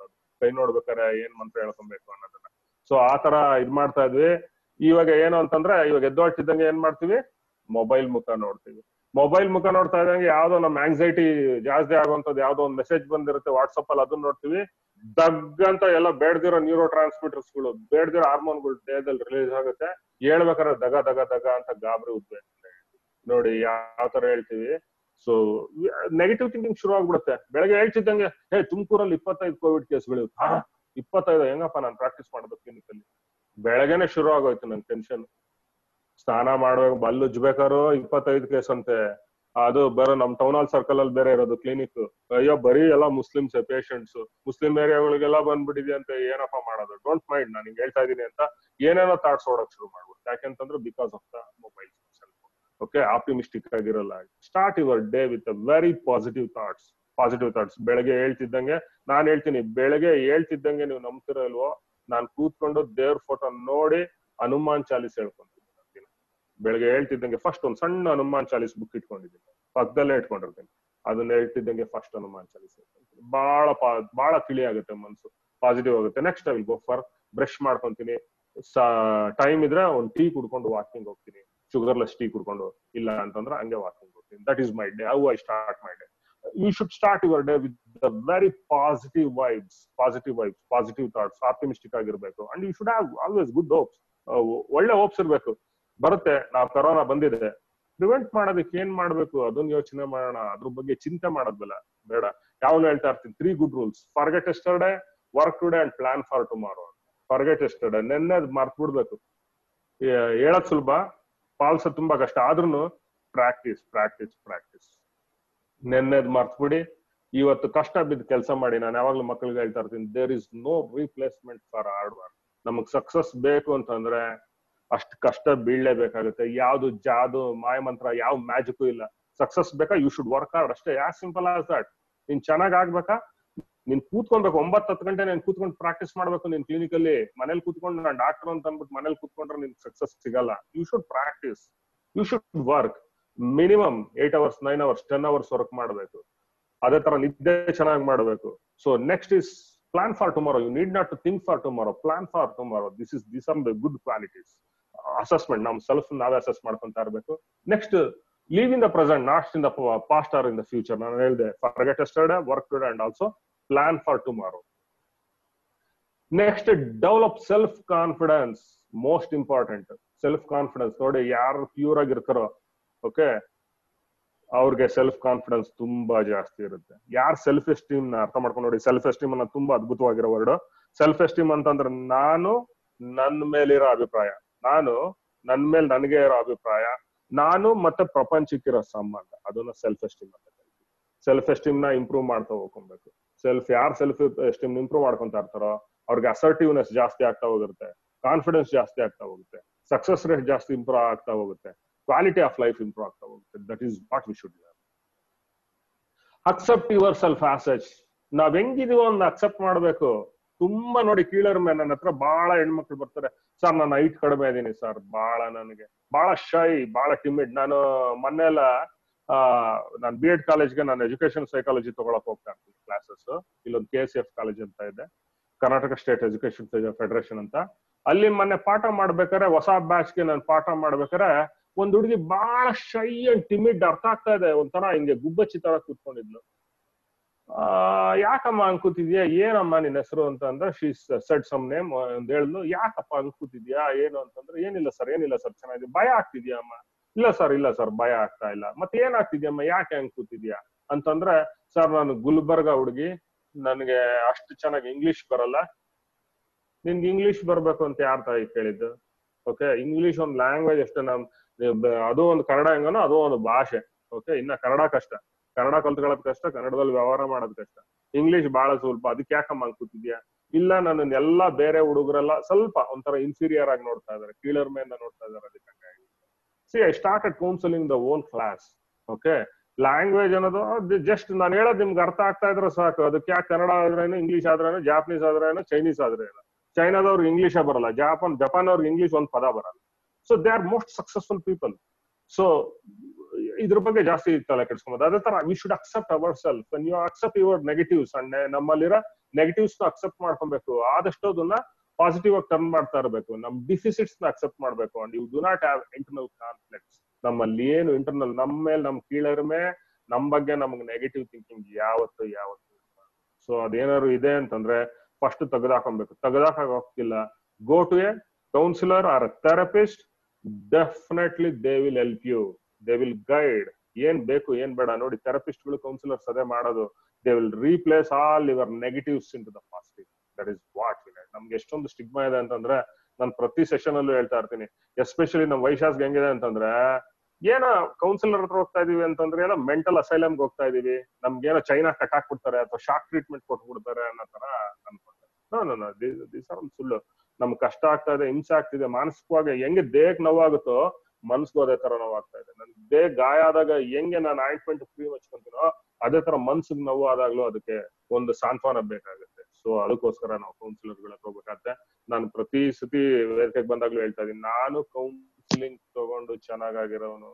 ನಾನು 9ನೇ ಕ್ಲಾಸಲ್ಲೇ ಕೌನ್ಸಿಲಿಂಗ್ ತಗೊಂಡೆ, ಥೆರಪಿ ತಗೊಂಡೆ. ಅದಾದ್ಮೇಲೆ ನನ್ಗೆ ಈ ತರ ಒಂದು ಸ್ಟೇಜ್ ಮುಂದೆ ಬಂದು ಮಾತಾಡ್ಲಿಕ್ಕೆ ಸಾಧ್ಯ ಆಯ್ತು ಅಂತ. So we should accept hour negatives as such. Be simple, open and authentic. We should be very simple, open and authentic. So next, love yourself. ನಮ್ಮನ್ನ ನಾವು ಪ್ರೀತಿ ಮಾಡ್ಕೊಳ್ಳೋದಿದೆಯಲ್ಲ, that first we should learn. Okay, ನಾವ್ ಯಾವಾಗ್ಲೂ ಬೇರೆಯವರಿಂದ ಪ್ರೀತಿ expect ಮಾಡ್ತಾ ಇರ್ತೀವಿ. ಅವಳು ನೋಡ್ಕೊಂಡ್ಲಿಲ್ಲ, ಅವ್ನು ನೋಡ್ಕೊಂತಿಲ್ಲ, ಮದ್ವೆ ಮಾಡ್ಕೊಂಡ್ ಬಂದಿದ್ದಾನೆ, ನನ್ನನ್ ಕೇರ್ ಮಾಡ್ತಿಲ್ಲ, ಬರೇ ಇದನ್ನೇ ಕಂಪ್ಲೇಂಟ್ ಹೇಳ್ತೀವಿ. ನಾನು ಹೇಳೋದು ನಾನು ಸುಮಾರು ಸತಿ ಹೇಳ್ತಾ ಇರ್ತೀನಿ, ಏನಮ್ಮ ನಿನ್ ಗಂಡ ಬೋರ್ಡ್ ಇಟ್ಕೊಂಡು ತಿರ್ಬೇಕಾ, ನಾನು ನಿನ್ ಪ್ರೀತಿ ಮಾಡ್ತಾ ಇದ್ದೀನಿ. ಪ್ರೀತಿ ಅಂತಂದ್ರೆ sir it's a wrong concept. ಹೆಂಗೆ ಒಬ್ಬೊಬ್ರು ಒಂದೊಂದರ ತೋರಿಸ್ತಾರೆ. ಓಕೆ, ತುಂಬಾ ಕೇರ್ಫುಲ್ ಆಗಿ ಸೇಫ್ ಆಗಿ ತಾನು ಹೆಂಡತಿನ ನೋಡ್ಕೊಂತಾ ಇದೀನಿ ಅನ್ನೋದನ್ನು ಕೆಲವ್ರು ಪ್ರೀತಿ ಅನ್ಸ್ಬೋದು. ಒಬ್ಬೊಬ್ರು ಪ್ರೀತಿ ತೋರಿಸೋದು ಒಂದೊಂದ್ ತರ ಇರುತ್ತೆ, ಎಕ್ಸ್ಪ್ರೆಷನ್ ಒಂದೊಂದ್ ತರ ಇರುತ್ತೆ. ಓಕೆ, ಯಾರು ಇವಾಗ ಹೆಂಗ್ ಆಗ್ಬಿಟ್ಟಿದೆ ಅಂದ್ರೆ ಫೇಸ್ಬುಕ್ ಅಲ್ಲಿ ಇದ್ರೊಳಗೆಲ್ಲ ನಾವು ಏನು ಸೋಷಿಯಲ್ ಮೀಡಿಯಾದಲ್ಲಿ ಅವ್ರ ಹಂಗ್ ಸೆಲೆಬ್ರೇಟ್ ಮಾಡ್ಕೊಂಡ್ರು, ಆನಿವರ್ಸರಿನ ಇವ್ರ ಹಿಂಗ್ ಸೆಲೆಬ್ರೇಟ್ ಮಾಡ್ಕೊಂಡ್ರು, ಅವ್ನು ಈ ತರ ಗಿಫ್ಟ್ ಕೊಟ್ಟ, ಈ ತರ ಕಾರ್ಡ್ ಕೊಟ್ಟ, ಈ ತರ ಸರ್ಪ್ರೈಸ್ ಡೆಕೋರೇಷನ್ ಅರೇಂಜ್ ಮಾಡಿದ್ದ ಅಂತಂದ್ರೆ ಸೇಮ್ ಎಲ್ಲಾರು ಎಕ್ಸ್ಪೆಕ್ಟ್ ಮಾಡಕ್ ಶುರು ಮಾಡ್ತಾರೆ. ಇರಿಟೇಷನ್ ಶುರು ಆಗುತ್ತೆ, ರಿಲೇಶನ್ಶಿಪ್ ಗಳನ್ನ ಹಾಳು ಮಾಡ್ಕೊಂತಾರೆ. Don't compare, never ever compare with others. Okay, ಇದರಿಂದ ನಾನು ಹೇಳ್ದಲ್ಲ, ನಮ್ ಕೋಪ ಭಾವೋದ್ವೇಗ ಎಲ್ಲ ಜಾಸ್ತಿ ಆಗುತ್ತೆ ಕಂಪೇರ್ ಮಾಡ್ಕೊಳಕ್ ಶುರು ಮಾಡ್ಲಾಗ. ಓಕೆ, ಒಬ್ಬೊಬ್ರದ್ದು ಒಂದೊಂದು ಪ್ರೀತಿ ತೋರ್ಸೋದಿರುತ್ತೆ. ಅದೆಲ್ಲದಕ್ಕಿಂತ ಮುಂಚೆ ನನ್ನ ದೇಹ, ನನ್ನ ಮನಸ್ಸನ್ನ ನಾನ್ ಪ್ರೀತಿ ಮಾಡ್ಕೊಳಕ್ ಕಲಿಬೇಕು. I should know to pamper my self. ನನಗೆ ಮ್ಯೂಸಿಕ್ ಅಂದ್ರೆ ಸಿಕ್ಕಾಪಟ್ಟೆ ಇಷ್ಟ. Without music my life is an error. 3 ಹೊತ್ತು ನಾನು ಪ್ರತಿ ಒಂದು ಜಾಗದಲ್ಲೂ ಒಂದೊಂದು ಇಯರ್ಫೋನ್ಸ್ ಇದೆ, ಒಂದೊಂದು ಸ್ಪೀಕರ್ ಇದೆ ನನ್ನ ಮನೇಲಿ. ಎಲ್ಲೋದ್ರೂ ನಾನು ವಾಶ್ರೂಮ್ಗೆ ಹೋದ್ರು ಅಲ್ಲೂ ಒಂದು ಸಣ್ಣ ಸ್ಪೀಕರ್ ಇಟ್ಕೊಂಡಿದ್ದೆ. ನಾನು ಸ್ನಾನ ಮಾಡ್ಬೇಕಾದ್ರೆ ಹಾಡ್ಕೊಂಡು I know how to pamper my self. ಅದಕ್ಕೆ ಜಾಸ್ತಿ ಏನು ದುಡ್ಡು ಖರ್ಚಾಗಲ್ಲ, ಏನು ಇದಿಲ್ಲ. ನನ್ನನ್ನ ನಾನ್ ಸುಖವಾಗಿ ಹೆಂಗ್ ಇಟ್ಕೊಬೇಕು. ನನ್ನ ಹಾಬೀಸ್ ಇದೆ, ಪೇಂಟಿಂಗ್ ಮಾಡ್ತೀನಿ, ಫೋಟೋಗ್ರಫಿ ಮಾಡ್ತೀನಿ. So I know how to pamper my self. That is most important. So many people are raising their hands. I don't know, I will answer later. Love yourself, love others. Unless you love and forgive yourself, you cannot love others and forgive others. ಒಂದ್ಸತಿ ನೀವು ನಿಮ್ಮನ್ನ ಪ್ರೀತಿ ಮಾಡ್ಕೊಳ್ಳೋದಕ್ ಬರ್ತಿಲ್ಲ, ಮತ್ತೆ ಬೇರೆಯವ್ರನ್ನ ಕ್ಷಮೆ ಮಾಡೋದಕ್ ಬರ್ತಿಲ್ಲ, ಕ್ಷಮಿಸಕ್ ಬರ್ತಿಲ್ಲ ಅಂತಂದ್ರೆ, ನಿಮ್ಮನ್ನ ನೀವು ಕ್ಷಮಿಸ್ಕೊಳಕ್ ಬರ್ತಿಲ್ಲ ಅಂತಂದ್ರೆ, ಬೇರೆಯವ್ರನ್ನು ಪ್ರೀತಿ ಮಾಡಕ್ ಬರಲ್ಲ, ಬೇರೆಯವ್ರನ್ನು ಕ್ಷಮಿಸಕ್ ಬರಲ್ಲ. ನಮ್ಮನ್ನ ನಾವು ಪ್ರೀತಿ ಮಾಡ್ಕೊಳಕ್ ಕಲಿಬೇಕು. ನಮ್ ತಪ್ಪುಗಳು, ನಾವು ಮಾಡಿರೋ ತಪ್ಪುಗಳು ನಾವು ಮರ್ತೋಗ್ಬೇಕು. ಅದರಿಂದ ಗಿಲ್ಟ್ ಫೀಲಿಂಗ್ ನ ಡೆವಲಪ್ ಮಾಡ್ಕೊಬಾರ್ದು. ಮತ್ತೆ ನಮ್ಮನ್ನ ನಾವು ಕ್ಷಮಿಸೋದ್ ಕಲ್ತ್ಕೊಬೇಕು. ನಮ್ಮನ್ನ ನಾವು ಕ್ಷಮಿಸೋದ್ ಕಲ್ತ್ಕೊಂಡ್ರೆ ಬೇರೆಯವ್ರನ್ನು ಪ್ರೀತಿ ಮಾಡೋದ್ ಕಲಿತೀವಿ, ಬೇರೆಯವ್ರನ್ನು ಕ್ಷಮಿಸೋದ್ ಕಲಿತೀವಿ. ಸೊ ದಿಸ್ ಇಸ್ ಬಹಳ ನಮ್ಗೆ ತಂತಾನೆ ಕೋಪ ಕಡಿಮೆ ಆಗ್ತಾ ಬರುತ್ತೆ. ಡೆವಲಪ್ ಈಕ್ವಲ್ ಮೈಂಡೆಡ್ನೆಸ್ ಇನ್ ಆಪೋಸಿಟ್ಸ್. ಒಳ್ಳೇದು ಕೆಟ್ಟದು ಎರಡೂ ಬೇಕು ಲೈಫಲ್ಲಿ. ಒಳ್ಳೇದು ಇರುತ್ತೆ, ಹುಟ್ಟು ಸಾವು ಹೆಂಗಿರುತ್ತೋ ಒಳ್ಳೇದು ಇರುತ್ತೆ, ಕೆಟ್ಟದ್ದು ಇರುತ್ತೆ. ಆ ಕೆಟ್ಟದನ್ನೆಲ್ಲ ನಾವು ಪಾಸಿಟಿವ್ ಆಗಿ ಕನ್ವರ್ಟ್ ಮಾಡ್ಕೊಳ್ಬೇಕು. Virtue and non virtue, good bad, positive and negative, virtue and non virtue. Avoid touchy behaviour. ಬಹಳ ಬಹಳ ಬಹಳ ನೋಡಿ ಇಲ್ಲಿ ಒಂದು ಟಚಿ ಬಿಹೇವಿಯರ್ ಅಂತ ಹೇಳ್ತಾ ಇದೀನಿ. One is called a sensitive behaviour. Sensitive behaviour ಬಹಳ ಬಹಳ ಒಳ್ಳೇದು. ಫಾರ್ ಎಕ್ಸಾಂಪಲ್, ಇಬ್ರು ಮಾತಾಡ್ಕೊಂತ ಇದಾರೆ, ಇಬ್ರು ಫ್ರೆಂಡ್ಸ್ ಇದಾರೆ, ಇಬ್ರು ಫ್ರೆಂಡ್ಸ್ ಮಾತಾಡ್ತಾ ಇದಾರೆ. ಆ ಮಾತಾಡ್ಬೇಕಾರೆ 1+70 raised hand. I will let me discuss later. So ಇಬ್ರು ಫ್ರೆಂಡ್ಸ್ ಮಾತಾಡ್ತಾ ಇದಾರೆ, ನಾನು ಇದ್ದಕ್ಕಿದ್ದಂಗೆ ಸಡನ್ ಆಗಿ ಮಧ್ಯ ಹೋಗ್ಬಿಡ್ತೀನಿ. ಅವ್ರ ಕಸವಿಸಿ ಆಗತ್ತೆ, ಯಾರೋ ನಾವು ಪರ್ಸನಲ್ ಆಗಿ ಮಾತಾಡ್ಬೇಕಾದ್ರೆ ಮಧ್ಯ ಬಂದಾಗ. ಆವಾಗ ನಾನು ಸೆನ್ಸಿಟಿವ್, ನಾನು ಅರ್ಥ ಮಾಡ್ಕೊಂಡ್ಬಿಡ್ತೀನಿ, ಇಲ್ಲ ಅವ್ರಿಗೆ ಏನೋ ಪರ್ಸನಲ್ ಆಗಿ ಮಾತಾಡ್ತಾ ಇದಾರೆ ಅಂತ ವಾಪಸ್ ಬಂದ್ಬಿಡ್ತೀನಿ. That behaviour called as sensitive behaviour. Sensitive behaviour ಅಂತೀವಿ. ಯಾರಿಗೋ ಒಂದು ಕಸಿವಿಸಿ ಮಾಡ್ದಂಗೆ ಆ ಜಾಗದಿಂದ ಬಂದ್ಬಿಡ್ತೀವಲ್ಲ, ಅದೊಂದು ಸೆನ್ಸಿಟಿವ್ ಬಿಹೇವಿಯರ್ ಅಂತಾರೆ. ಇನ್ನೊಂದು, ಇಬ್ರು ಫ್ರೆಂಡ್ಸ್ ಮಾತಾಡ್ತಾ ಇರ್ತಾರೆ, ನಾನು ಹೋಗ್ತೀನಿ, ಅವ್ರು ಕಸಿವಿಸಿ ಆಗ್ತಾರೆ, ಪರ್ಸನಲ್ ಆಗಿ ಮಾತಾಡ್ಕೊಂತ ಇದಾರೆ, ಇನ್ಯಾರೋ ಬಂದ ಅಂತ ಕಸಿವಿಸಿ ಆಗ್ತಾರೆ. ಆದ್ರೂ ನಾನು ಏನಂತೀನಿ, ಆದ್ರೂ ಹೋಗ್ತೀನಿ, ಅವ್ರು ಮಧ್ಯ ಹೋಗ್ಬಿಟ್ಟು ಮನ್ಸಲ್ಲ ಅನ್ಕೊಂತೀನಿ, ನೋಡ ನನ್ ಬಗ್ಗೆನೆ ಮಾತಾಡ್ಕೊಂತ ಇರ್ಬೇಕು ಇವ್ರು, ಅದಕ್ಕೆ ಹೆಂಗ್ ಆಡ್ತಾ ಇದಾರೆ ಅಂತ. That is called as behaviour. ಯಾರೋ ನನ್ ಬಗ್ಗೆನೆ ಮಾತಾಡ್ಕೊಂತ ಇದಾರೆ, ನನ್ ಬಗ್ಗೆನೇನೋ ಅವ್ನ್ ಕಾಮೆಂಟ್ ಹೊಡಿತಾ ಇದ್ದಾನೆ, ಅದಕ್ಕೆ ಹಂಗ ಆಡ್ತಾ ಇದಾರೆ ಅನ್ಕೊಳ್ಳೋದು, ಅದಕ್ಕೆ ನಾವು ಬೇಜಾರ್ ಮಾಡ್ಕೊಳ್ಳೋದಿಲ್ಲ, ಅದನ್ನ ಟಚಿ ಬಿಹೇವಿಯರ್. ನಾವ್ ಯಾವಾಗ್ಲೂ ಸಂದರ್ಭಕ್ಕೆ ಸೆನ್ಸಿಟಿವ್ ಇರ್ಬೇಕು, ಸಂದರ್ಭಕ್ಕೆ ಟಚಿ ಇರಬಾರ್ದು. That is most important. Next is avoid revenge, eight and ಏಟ್ರೆಡ್ನೆಸ್. ನಾವು ರಿವೆಂಜ್ ತಗೊಂತೀವಿ, ಏಟ್ ಅಂಡ್ ಏಟ್ರೆಡ್ನೆಸ್ ಇದೆಯಲ್ಲ, ದಟ್ ಈಸ್ 2000 ವರ್ಷಗಳಿಂದಾನೇ ಬುದ್ಧ ಹೇಳ್ಬಿಟ್ಟಿದ್ದಾನೆ. ಕೋಪದಿಂದ ಸರ್ವನಾಶ, ಕೋಪದಿಂದ ಯುದ್ಧ, ವರ್ಲ್ಡ್ ವಾರ್, ಏನ್ ಬೇಕಾದ್ರೂ ಆಗ್ಬೋದು. Avoid ಮಗ್ಗಿಂಗ್ up stress. ಯಾವ್ದೋ ಒಂದು ಒತ್ತಡ ಆಗಿದ್ರೆ ಅದನ್ನೇ ಪದೇ ಪದೇ ಓವರ್ವಿಲ್ಮಿಂಗ್ ಆಗಿ ಜ್ಞಾಪಿಸ್ಕೊಳ್ಳೋದನ್ನ ಬಿಡಬೇಕಾಗುತ್ತೆ. ಆಗ್ಲಿಲ್ಲ ಅಂತಂದ್ರೆ you take professional help. We will guide, we will help you to overcome all those things. Don't be perfectionist ಆಗ್ಬಾರ್ದು. ಸೊ ತುಂಬಾ ಹೇಳ್ತಾ ಇರ್ತೀನಿ ನಾನು ಹೆಂಗೆ ಅಂತಂದ್ರೆ, ನಂದೇ ಉದಾಹರಣೆ ಕೊಡ್ತೀನಿ, ನಂದೇ ಎಕ್ಸಾಂಪಲ್ ಕೊಡ್ತೀನಿ. ನಾನು ಸಿಕ್ಕಾಪಟ್ಟೆ ನೀಟು ಅಂದ್ರೆ ನೀಟು ತುಂಬಾ, ಇವಾಗ ಕಡಿಮೆ ಆಗಿದೆ ಬಿಡಿ, ಬಹಳ ನೀಟ್, ಎಲ್ಲಿರ್ಬೇಕು ಅಲ್ಲೇ ಇರ್ಬೇಕು. ಒಂದ್ ಪೆನ್ ಅಥವಾ ಒಂದ್ ಡೈರೆಕ್ಷನ್ ಇಟ್ಟಿದ್ದೆ ಅಂತಂದ್ರೆ, ಒಂದು OCD ಅಂತೀವಿ ನಾವು, ಅಬ್ಸೆಸಿವ್ ಕಂಪಲ್ಸಿವ್ ಡಿಸಾರ್ಡರ್ ನೀಟ್ನೆಸ್. ಒಂದ್ ಪೆನ್ ಇಟ್ಟಿದ್ದೀನಿ ಅಂದ್ರೆ ಅದೇ ಡೈರೆಕ್ಷನ್ ಇಟ್ಬೇಕು. ಇನ್ ಯಾರಾದ್ರೂ ಮುಟ್ಟಿದ್ರು ಗೊತ್ತಾಗ್ತಾ ಇತ್ತು ನನ್ಗೆ, ಯಾರೋ ನಂದು ಸ್ಟ್ಯಾಂಡ್ ಮುಟ್ಟಿದಾರೆ, ಪೆನ್ ಮುಟ್ಟಿದಾರೆ ಅನ್ನೋದು ಗೊತ್ತಾಗ್ತಾ ಇತ್ತು. ಅದೇ ಜಾಗದಲ್ಲಿ ಇರ್ಬೇಕಾಯ್ತು, ಅಷ್ಟು ಇಡ್ತಾ ಇದ್ದೆ. ನಾನ್ ಮದ್ವೆ ಆಗಿ ಬಂದೆ, ನನ್ನ wife she is a doctor, but she is not like that. ಆಕೆ ಹಂಗಿಲ್ಲ, ಇವಾಗ ಏನೋ ತಗೊಂಡಿದ್ರೆ ಅಲ್ಲೇ ಇಡ್ಬೇಕು, ರೀಪ್ಲೇಸ್ಮೆಂಟ್ ಮಾಡಕ್ ಅಂತ ಇಲ್ಲ. ಎಲ್ಲೋ she will keep and she will find. ಸಾರಿ, ಮದ್ವೆ ಆಗೋಷ್ಟ್ರಲ್ಲಿ ಸ್ವಲ್ಪ ದಿನ ಕಸಿಬಿಸಿ ಆಯ್ತು, ಏನಪ್ಪ ಹಿಂಗೆ, ಏನಿದು ಆರ್ಗನೈಸ್ಡ್ ಆಗಿಲ್ವೇ ಇಲ್ಲ ಅಂತ. ಆಮೇಲೆ ಅರ್ಥ ಆಯ್ತು, ಆರ್ ಕ್ವಾಲಿಟಿ. ಓಕೆ, ಆಕೆಯಲ್ಲಿ 100 ಒಳ್ಳೆ ಕ್ವಾಲಿಟಿ ಇದೆ, ಒಂದು ಈ ತರ ಕ್ವಾಲಿಟಿ ಇರ್ಬೋದು, ನೀಟಾಗಿ ಇಟ್ಕೊಂಡ್ ಬರೋದು. ಸೊ 90 ಒಳ್ಳೆ ಕ್ವಾಲಿಟಿ ಮುಂದೆ ಇದೊಂದು ಕ್ವಾಲಿಟಿ ಬಹಳ ಇಗ್ನೋರ್ ಮಾಡ್ಬೇಕು ಅಂತ ಐ ಡಿಸೈಡೆಡ್. ಮದುವೆ ಆಗಿ 3 ದಿನಕ್ಕೆ ಡಿಸೈಡ್ ಮಾಡ್ಬೇಕು, this is not the thing to think. ನಾನು ಎಷ್ಟು ನೀಟಾಗಿರೋದು. ಆಮೇಲೆ ಹೆಂಗಾಯ್ತು ಅಂತಂದ್ರೆ, ಶಿ ಸ್ಟಾರ್ಟೆಡ್ ಅಂಡರ್ಸ್ಟ್ಯಾಂಡಿಂಗ್, ನೀಟ್ನೆಸ್ ಜಾಸ್ತಿ ಬೇಕು ನನ್ನ ಹಸ್ಬೆಂಡ್ಗೆ ಅಂತ ಗೊತ್ತಾಗಿ, ನಾವು we both are equally neat. ಆ ತರ ನಾವೊಂದು ರ್ಯಾಪ್ ಅನ್ನು ಡೆವಲಪ್ ಮಾಡ್ಕೊಂಡ್ವಿ. That is what I am giving. So irritate ಆಯ್ತು, ಕೋಪ ಬಂತು, ಅದನ್ನ ತಕ್ಷಣಕ್ಕೆ 2-3 ದಿನದಲ್ಲೇ ನಾನು ಸರಿ ಮಾಡ್ಕೊಂಡ್ಬಿಟ್ಟೆ. So ಇನಿಬಿಲಿಟಿ to accept errors. ನಾವು ಮೊನ್ನೆ ಕೂಡ ಹೇಳ್ತಾ ಇದ್ದೆ, ತಪ್ಪುಗಳನ್ನ ಅಕ್ಸೆಪ್ಟ್ ಮಾಡೋದ್ ಕಲಿಬೇಕು. ನಾವು ತಪ್ಪು ಮಾಡಿದ ಫೇಲ್ಯೂರ್ನ ಅಕ್ಸೆಪ್ಟ್ ಮಾಡ್ಬೇಕು. ನಾನು ಫೇಲ್ ಆಗಿರೋದು ಆಯ್ತು, ಫೇಲ್ ಆಗ್ತೀನಿ, fail is not the end, ಅದೇ ಕೊನೆ ಅಲ್ಲ. ಮತ್ತೆ ಇನ್ನೊಂದ್ಸತಿ ಟ್ರೈ ಮಾಡೋದ್ ನಿಲ್ಸ್ತೀವಲ್ಲ, ಅದು ಕೊನೆ. ಟ್ರೈ ಮಾಡಲ್ಲಿ ಏನ್, it is just like A learning cycle ತುಳಿಬೇಕಾದ್ರೆ ಬೀಳ್ತೀವಿ, ಹೇಳ್ತೀವಿ, ಆದ್ರೂ ಒಂದಿನ ಫೈನ್ ಆಗಿ ಸೈಕಲ್ ತುಳಿತೀವಿ. ಆ ತರ we should accept the failure and mistakes. ನಮ್ ಮಿಸ್ಟೇಕ್ಗಳು ಮತ್ತೆ ನಮ್ ಫೇಲ್ಯೂರ್ಗಳನ್ನ ನಾವು ಅಕ್ಸೆಪ್ಟ್ ಮಾಡೋದ್ ಕಲಿಬೇಕು. ಅದೇ ತರ ಬೇರೆಯವ್ರ ಮಿಸ್ಟೇಕ್ಸ್, ಬೇರೆಯವ್ರ ಎರರ್ಸ್ ಕೂಡ ನಾವು ಅಕ್ಸೆಪ್ಟ್ ಮಾಡೋದನ್ನ ಕಲಿಬೇಕಾಗುತ್ತೆ. Avoid looking for the negatives in the others. Avoid looking in the negatives. ಎಲ್ಲಾದ್ರೊಳಗೂ ತಪ್ಕೊಂಡ್ ಹಿಡಿಯೋದು, ಎಲ್ಲಾ ವಿಚಾರದಲ್ಲೂ, ಎಲ್ಲಾ ಸಂದರ್ಭದಲ್ಲೂ ಎಲ್ಲ ಚೆನ್ನಾಗಿ ಮಾಡಿದ ಕಂಡ್ರೆ ಡಾಕ್ಟರ್ ಗ್ರೂಪ್ ಪ್ರವೇಶ, ಅದ್ಯಾಕೋ ಅದೊಂದು ಮೈಸೂರು ಪಾಕ್ ಒಂದ್ ಸ್ವಲ್ಪ ಗಟ್ಟಿ ಆಗ್ಬಿಟ್ಟಿತ್ತು, ಅದು ಸಮಾಧಾನ ಆಗ್ಲಿಲ್ಲಪ್ಪ ಅಂತ. 23 ಐಟಮ್ ಅಲ್ಲಿ 22 ಐಟಮ್ ಚೆನ್ನಾಗಿರುತ್ತೆ, ಒಂದೇ ಒಂದ್ ಮೈಸೂರು ಪಾಕ್ ಒಂಚೂರು ಗಟ್ಟಿ ಇರುತ್ತೆ. ಯಾಕೋ ಡಾಕ್ಟರ್ ಯಾಮಾರ್ಬಿಟ್ನಪ್ಪ, ಇನ್ನೊಂಚೂರು ಕ್ವಾಲಿಟಿ ಮೆಟೀರಿಯಲ್ ಕೊಡ್ಸಿದ್ರೆ ಅದು ಚೆನ್ನಾಗಿರುತ್ತೆ. See, our human attitude, first we will go to the negatives. Palace ಇದ್ದಂಗಿರುತ್ತೆ. ನಾನು ಹೇಳ್ತಾ ಇರ್ತೀನಿ, ಇಂಥ ಒಂದು ಸ್ವರ್ಗಕ್ಕೆ ಕರ್ಕೊಂಡೋದ್ರು, ಸ್ವರ್ಗದಲ್ಲೂ ಇಂದ್ರ ಇಲ್ಲಿ ಯಾಕೋ ಸ್ವಲ್ಪ ಜೇಡ ಕಟ್ಬಿಟ್ಟಿದೆ ಕಣ, ನೀನ್ ಒಂದ್ ಸ್ವಲ್ಪ ಕ್ಲೀನ್ ಮಾಡ್ಸೋದಲ್ವಾ ಅಂತ ಹೇಳ್ತಾರೆ. ದೇರ್ ಆರ್ 99 ಗುಡ್ ಥಿಂಗ್ಸ್ ಇರುತ್ತೆ, ಅದನ್ನ ಬಿಟ್ಬಿಟ್ಟು ಒಂದು ನೆಗೆಟಿವ್ ನ ಹುಡ್ಕೊಂಡು ಹೋಗ್ತಾರೆ. ಅದನ್ನ ನಾವು ಅವಾಯ್ಡ್ ಮಾಡ್ಬೇಕಾಗುತ್ತೆ. ಸೊ ಯಾರ್ ನೆಗೆಟಿವ್ ಥಿಂಕಿಂಗ್ ಇರುತ್ತೋ ಅವ್ರ ಖಂಡಿತ ಕೋಪ ಜಾಸ್ತಿ ಇರುತ್ತೆ, ಗೊತ್ತಿಟ್ಕೊಳ್ಳಿ. Next, there are no pool what to do when you are angry. ನಾವು ಕೋಪ ಬಂದಾಗ ನೋಡಿ ಬಹಳ difficult stage. Prevention is better.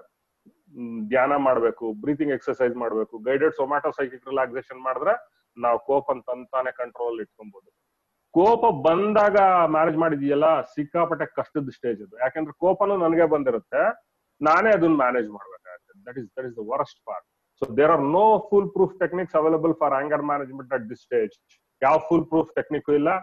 This is the most difficult stage to manage because you are the person who is angry and you are the person who is supposed to manage. ನಾನು ಆಗ್ಲೇನೆ ಹೇಳ್ದಂಗೆ ನಿಮ್ಗೆ ಕೋಪ ಬಂದಿರುತ್ತೆ, ನೀವೇ ಅದನ್ನ manage ಮಾಡ್ಬೇಕಾಗುತ್ತೆ. That is most difficult stage. ಅದಕ್ಕೆ ಏನ್ ಮಾಡ್ಬೇಕು ಅಂತಂದ್ರೆ as soon as you are in a control, ಒಂದು ಸ್ಟೇಜ್ ಅಲ್ಲಿ ನಮ್ಗೆ ಗೊತ್ತಾಗ್ತಾ ಇರುತ್ತೆ ಕೋಪ ಬರ್ತಾ ಇದೆ ಅಂತ ಗೊತ್ತಾಗ್ತಾ ಇದ್ದಾಗ withdraw yourself from that situation. ಆ ಸಿಚುವೇಶನ್ ಇಂದ ಹಿಂದೆ ಬಂದ್ಬಿಡ್ಬೇಕು. ನಾವ್ ಏನ್ ಕೆಲಸ ಮಾಡ್ತಿದ್ವೋ ಅಲ್ಲೇ ನಿಲ್ಸ್ಬಿಡ್ಬೇಕು. ಕೋಪ ಬರ್ತಾ ಇದೆಯಾ, ನನ್ ಕೋಪ ಬರ್ತಾ ಇದೆ, ನಾನೇನ್ ಮಾಡ್ತೀನಿ ಗೊತ್ತಾ, ನಾನೇನ್ ಬುದ್ಧ ಅಲ್ಲ, ನನಗೂ ಸಿಕ್ಕಾಪಟ್ಟೆ ಕೋಪ ಬರುತ್ತೆ. ನನ್ ಕೋಪ ಬರ್ತಿದೆ ಅಂತಿದ್ದಂಗೆನೆ ಆ ಜಾಗದಿಂದ ಖಾಲಿ ಮಾಡ್ಬಿಡ್ತೀನಿ, ಸೀದಾ ಎದ್ದೋಗ್ಬಿಡ್ತೀನಿ. ಸೊ ಒಂದ್ 10 ನಿಮಿಷ ಮನೆ ಮುಂದೆ ವಾಕ್ ಮಾಡ್ತೀನಿ, ಅಥವಾ ಒಂದ್ ಮ್ಯೂಸಿಕ್ ಕೇಳ್ತೀನಿ, ಅಥವಾ ಅಲ್ಲಿ ನಮ್ ಮನೆ ಮುಂದೆ ಒಂದಷ್ಟು ಜನ ಮಕ್ಕಳಿದಾರೆ, ಅವ್ರ ಜೊತೆ ಆಟ ಆಡ್ತೀನಿ. ಏನೋ ಒಂದು I distract my self. Okay, ನಮ್ ದೇಹಕ್ಕೆ, ನನ್ನ ಸಂಬಂಧಗಳಿಗೆ, ನನ್ನ ಎನ್ವಿರಾನ್ಮೆಂಟ್ ನ ಹಾಳ್ ಮಾಡ್ತಾ ಇದೆ ನನ್ ಕೋಪ ಅಂತ ಗೊತ್ತಾಗ್ತಾ ಇದ್ದಂಗೆ, ನನ್ನ ಕೋಪದಿಂದ ಹಾಳಾಗ್ತಾ ಇದೆ ಅಂತಿದ್ದಂಗೆ ಆ ಸಿಚುವೇಶನ್ ಇಂದ ಜಾಗ ಖಾಲಿ ಮಾಡ್ಬಿಡ್ಬೇಕು. That is the best technique. When you recognise that you are angry, just stop doing what you have been doing. ಏನ್ ಮಾಡ್ತಿದ್ದೀರೋ ಅದನ್ನ ಅಲ್ಲೇ ನಿಲ್ಸ್ಬಿಡಿ. ಕೋಪ ಬರ್ತಾ ಇದೆ ಅಂದ್ರೆ ಬಹಳ ಇಂಪಾರ್ಟೆಂಟ್, ಗಮನದಲ್ಲಿ ಇಟ್ಕೊಳ್ಳಿ. ಕೋಪ ಬಂತ, stop doing that work there only, ಅಲ್ಲೇ ನಿಲ್ಸ್ಬಿಡಿ. ವಾಕ್ ಅರೌಂಡ್, ಅಲ್ಲೇ ಸುತ್ತಮುತ್ತಲು ಓಡಾಡಿ, ಡ್ರಿಂಕ್ 1 ಕಪ್ ಆಫ್ ವಾಟರ್, ಒಂದ್ ಕಪ್ ನೀರ್ ಕುಡಿಬೇಕು. ಕೋಪ ಬಂದಾಗ ಏನ್ ಮಾಡ್ತಿದ್ವೋ ಆ ಕೆಲಸ ನಿಲ್ಸ್ಬೇಕು. ಕಾರ್ ಡ್ರೈವಿಂಗ್ ಮಾಡ್ತಿದೀವ, ಪಕ್ಕಕ್ಕೆ ಹಾಕಿ ನಿಲ್ಸ್ಕೊಂಡ್ಬಿಡ್ಬೇಕು. ಸೊ ನಿಲ್ಸ್ಕೊಂಡ್ಬಿಡ್ಬೇಕು.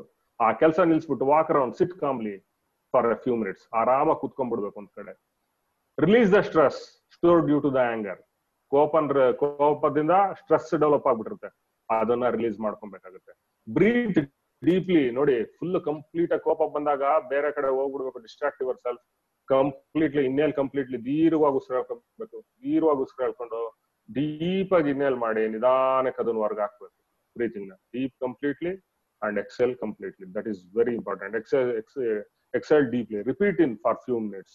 ಇಲ್ಲೊಂದು ಬ್ಯೂಟಿಫುಲ್ ಟೆಕ್ನಿಕ್ ಇದೆ, ಮೈಂಡ್ಫುಲ್ನೆಸ್ ಪ್ರಾಕ್ಟೀಸಸ್ ಅಂತ. ಡಾಕ್ಟರ್ ಫಿಲ್ ಬಜಾರ್ ಅನ್ನೋದು ವೆರಿ ಫೇಮಸ್ ಅಮೆರಿಕನ್ ಸೈಕಾಲಜಿಸ್ಟ್ ಅವರು ಒಂದು ಹೇಳ್ತಾರೆ, this is called as 3x3 method ಅಂತ ಕರಿತೀವಿ. ಬಹಳ ಸಿಂಪಲ್, ಬಹಳ beautiful technique friends. Mindfulness practices ಅಂತ ಬಹಳ ಸಿಂಪಲ್. ಇವಾಗ ಹೆಂಗೆ ಅಂತಂದ್ರೆ ಇದು ಎರಡಕ್ಕೂ ಉಪಯೋಗ ಆಗುತ್ತೆ. ಒಂದು ಕೋಪಕ್ಕೂ ಉಪಯೋಗ ಆಗುತ್ತೆ, ಇನ್ನೊಂದು ಭಾವೋದ್ವೇಗಕ್ಕೂ ಉಪಯೋಗ ಆಗುತ್ತೆ. ನನ್ ತಮಾಷೆ ಅಲ್ಲ, ಇವಾಗ ಕೂಡ ನಾನು ಪ್ರಾಕ್ಟೀಸ್ ಮಾಡಿದ್ದೀನಿ. ಈ ಸೆಷನ್ ಶುರು ಆಗೋಕ್ಕಿಂತ ಮುಂಚೆನೂ ಇದನ್ನ ಪ್ರಾಕ್ಟೀಸ್ ಮಾಡ್ಕೊಂಡಿದ್ದೀನಿ. ಬಹಳ ಸಿಂಪಲ್. ಸೊ 3x3 ಮೆಥಡ್ ಅಂತ ಹೇಳ್ತೀವಿ. ನೋಡಿ, 3 ನಿಮ್ಮ ರೂಮ್ ಅಲ್ಲಿ ಇದ್ದೀರಾ, ಫಾರ್ ಎಕ್ಸಾಂಪಲ್ ನಿಮ್ಗೆ ಕೋಪ ಬರ್ತಾ ಇದೆ ಅಥವಾ ಗಾಬರಿ ಆಗ್ತಾ ಇದೆ ಅಂತಂದ್ರೆ, ನಿಮ್ ಸುತ್ತಮುತ್ತ ಪರಿಸರದಲ್ಲಿರೋ 3 ಆಬ್ಜೆಕ್ಟ್ಗಳನ್ನ ಐಡೆಂಟಿಫೈ ಮಾಡ್ಕೊಳ್ಳಿ. ಫಾರ್ ಎಕ್ಸಾಂಪಲ್, ನಾನು ರೂಮ್ ಅಲ್ಲಿ ಇದ್ದೀನಿ ಅಂತಂದ್ರೆ ಮೊಬೈಲ್ ಫೋನ್ ಇದೆ, ಟೇಬಲ್ ಲ್ಯಾಂಪ್ ಇದೆ, ಬ್ಲೂಟೂತ್ ಸ್ಪೀಕರ್ ಇದೆ, ಅಥವಾ ಕನ್ನಡಕ ಇದೆ, ಏನೋ ಒಂದಿದೆ. ನಮ್ ಸುತ್ತಲೂ 3-4 ಅಥವಾ ಕ್ಲಾಕ್ ಇರುತ್ತೆ, ಟೇಬಲ್ ಕ್ಲಾಕ್ ಇರುತ್ತೆ, ವಾಲ್ ಕ್ಲಾಕ್ ಇರುತ್ತೆ, ಏನೋ ಒಂದು ಕ್ಲಾಕ್ ಇರುತ್ತೆ. ಸೊ ಫಸ್ಟ್ ಒಂದು ಆಬ್ಜೆಕ್ಟ್ ನ ತಗೊಬೇಕು. ನೋಡಿ, ನಗ್ತೀರಾ ಇದು ಹೇಳಿದ್ರೆ. ಫಾರ್ ಎಕ್ಸಾಂಪಲ್ ಮೊಬೈಲ್ ಫೋನ್ ಅಂತ ಹೇಳ್ಕೊಬೇಕು, ಜೋರಾಗಿ ಹೇಳ್ಬೇಕು, ಮೊಬೈಲ್ ಫೋನ್ ಅಂತ ಹೇಳ್ಬಿಟ್ಟು ದೀರ್ಘವಾಗಿ ಉಸಿರು ಹೇಳ್ಕೊಬೇಕು. 3 ಎಣಿಸ್ಬೇಕು. 1 2 3 ದೀರ್ಘವಾಗಿ ಉಸಿರು ಹೇಳ್ಕೊಂಡಿದ್ದೀನಿ. 3 ಎಣಿಸ್ಬೇಕು. ಕಂಪ್ಲೀಟ್ ಆಗಿ ಎಕ್ಸೆಲ್ ಮಾಡ್ಬೇಕು. ಉಸಿರನ್ನ ಕಂಪ್ಲೀಟ್ ಆಗಿ ತಗೊಬೇಕು. ಒಂದು ಆಬ್ಜೆಕ್ಟ್ ಹೆಸರು ಹೇಳ್ಬೇಕು. For example mobile phone.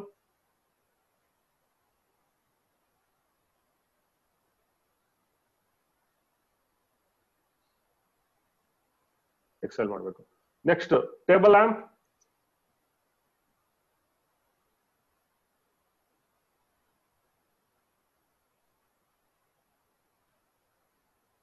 ಮೂರನೇದು ಸ್ಪೀಕರ್.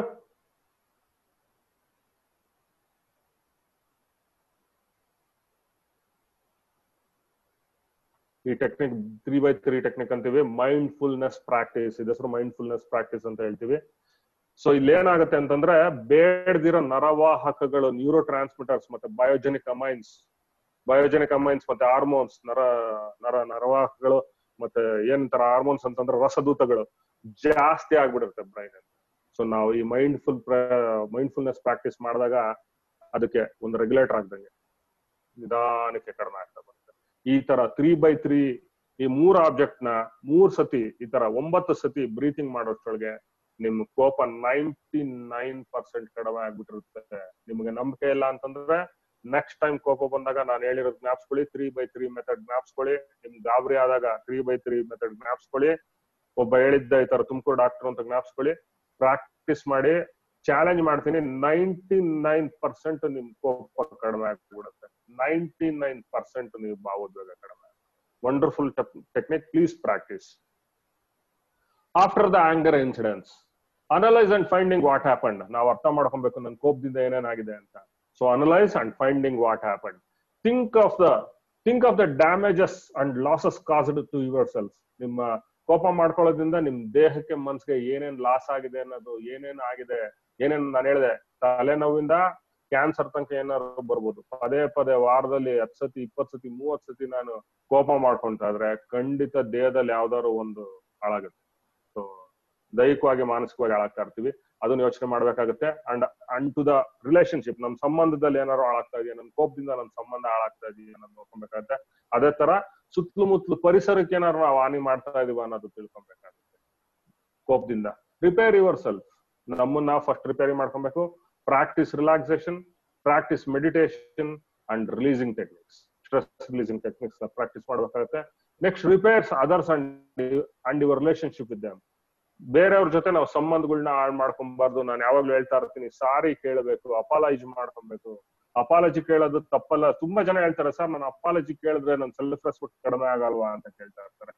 ಸೆಲ್ಫ್ ರೆಸ್ಪೆಕ್ಟ್ಗೂ ಅಪಾಲಜಿಗೂ ಸಂಬಂಧ ಇಲ್ವೇ ಇಲ್ಲ. ನಾನು ಯಾವಾಗ್ಲೂ ಒಂದು ಉದಾಹರಣೆ ಕೊಡ್ತಾ ಇರ್ತೀನಿ. ನೋಡಪ್ಪ, ಆನೆ ಇದೆ, ಆನೆಗೆ ನೀನ್ ಯಾವನೋ ನಾಯಿ ಅಂತ ಹೇಳಿದ್ರೆ ಅದು ನಾಯಿ ಆಗಲ್ಲ. That is a cognitive error. Okay, ಅವ್ನ ನಾಯಿ ಅಂತ ಕರ್ಕೊಂತಾ ಇದ್ದಾನೆ, ಬಟ್ ಆನೆನೇ. ಆನೆದು ಯಾವ್ದು ಸೆಲ್ಫ್ ರೆಸ್ಪೆಕ್ಟ್ ಕಡಿಮೆ ಆಗಲ್ಲ, ಇದು ಆಗಲ್ಲ. So don't worry about your self respect. Sorry ಕೇಳ್ಬೇಕಾ, ನಂದಲ್ಲ sir, ನಾನೇ ಯಾಕೆ ತಪ್ಪು ಸಾರಿ ಕೇಳಿ. ನಿಂದಲ್ದಿದ್ರು ನೀನ್ ಸಾರಿ ಕೇಳು, ನಷ್ಟ ಏನಿಲ್ಲ. ಯಾಕೆ ಅಂತ ಹೇಳ್ತೀನಿ ಕೇಳಿ. ಇಲ್ಲಿ ಈ ಸರಿ ತಪ್ಪು ಅನ್ನೋದಕ್ಕಿಂತ we are giving more respect to the relationship. ಆ ಸಂಬಂಧಕ್ಕೆ, ಆ ವ್ಯಕ್ತಿಗೆ ನಾವು ಜಾಸ್ತಿ ಮರ್ಯಾದೆ ಕೊಡ್ತಿದೀವಿ ಅಂತ. ನಾನೇನೋ ಒಂದು ಹೋಗಿ ಸಾರಿ ಕೇಳ್ಬಿಟ್ರೆ ನಾನ್ ಚೀಪ್ ಆಗ್ಬಿಟ್ಟೆ ಅಥವಾ ನನ್ ಸೆಲ್ಫ್ ರೆಸ್ಪೆಕ್ಟ್ ಹಾಳಾಯ್ತು ಅಂತಲ್ಲ. ಸೊ ಆ ಸಂಬಂಧ ಉಳಿಸ್ಕೊಬೇಕು, ನಾನು ಆ ವ್ಯಕ್ತಿ ಬೇಕು ಅಂತ ಅರ್ಥ. So sorry ಕೇಳೋದನ್ನ first we should learn to practice. ಸಾರಿ ತಪ್ಪಾಯ್ತು ಅನ್ನೋದು ಕೇಳೋದಿದೆಯಲ್ಲ, ಅದರಿಂದ ಯಾವ self respect self image ಹಾಳಾಗಲ್ಲ. So ದೊಡ್ಡವರಾಗ್ಬಿಡ್ತೀವಿ ನಾವು, ದೊಡ್ಡವರಾಗ್ತೀವಿ.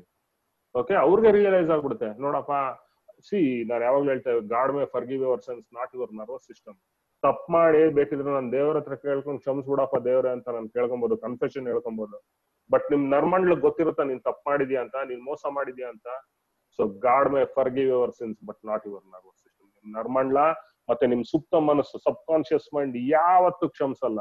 ಸೊ ಅದಕ್ಕೆ ದೊಡ್ಡವ್ರು ಹೇಳ್ತಾ ಇರ್ತಾರೆ, ನೀನ್ ಆತ್ಮ ತೃಪ್ತಿ ಆಗಂಗ್ ಕೆಲಸ ಮಾಡು, ನಿನ್ ತೃಪ್ತಿ ಆಗ್ಬೇಕು, ನೀನ್ ಆತ್ಮ ತೃಪ್ತಿ ಆಗ್ಬೇಕು ಅಂತ ಹೇಳ್ತಾರೆ. ಸೊ ನಮ್ಮ ಆತ್ಮ ಸಂತೋಷ, ನನ್ನ ಸಬ್ ಕಾನ್ಶಿಯಸ್ ಮೈಂಡ್ಗೆ ಸಂತೋಷ ಆಗುವಂತ ಕೆಲಸಗಳು ಮಾಡ್ಬೇಕು. ಸೊ ಸಾರಿ ಕೇಳೋದ್ರೊಳಗೆ ಯಾವ್ದು ತಪ್ಪಿಲ್ಲ. Do something to recharge your relationship with the person affected by your temper. ನಿಮ್ ಟೆಂಪರ್ ಇಂದ ಏನಾದ್ರು ಅಫೆಕ್ಟ್ ಆಗಿದೆಯಾ ಅನ್ನೋದು ತಿಳ್ಕೊಬೇಕಾಗುತ್ತೆ.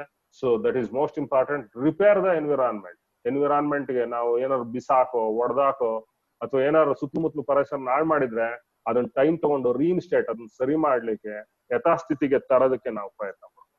ಸೊ ತುಂಬಾ ಚೆನ್ನಾಗಿರೋದು ಜ್ಞಾಪಕ ಬರುತ್ತೆ. ನನ್ ಕೋಪದಲ್ಲಿ ಮೂಗು ಕುಯ್ಕೊಂಡ್ರೆ ವಾಪಸ್ ಬರುತ್ತಾ ಅಂತ. ಅದಕ್ಕೆ ಕೋಪದಲ್ಲಿದ್ದಾಗ ಏನ್ ಕೆಲ್ಸನೂ ಮಾಡಕ್ ಹೋಗ್ಬಾರ್ದು. ನಾನು ಅದನ್ನ ಹೇಳ್ತಾ ಇರೋದು, ನಿಮ್ ಕೋಪ ಬಂದಿದೆ ಅಂದ್ರೆ ಸ್ಟಾಪ್ ಡೂಯಿಂಗ್ ದ ಥಿಂಗ್ಸ್, ಅಲ್ಲೇ ನಿಲ್ಸ್ಬಿಡಿ, ದೀರ್ಘವಾಗಿ ಉಸಿರಾಡಿ 3x3 ಟೆಕ್ನಿಕ್ ನ ಪ್ರಾಕ್ಟೀಸ್ ಮಾಡಿ ಅಂತ ಹೇಳ್ತಾ ಇದ್ದೀನಿ. ದಿಸ್ ಇಸ್ ವಾಟ್ ಇವತ್ತು ಹೇಳ್ಬೇಕು ಅನ್ಕೊಂತಾ ಇರೋದು.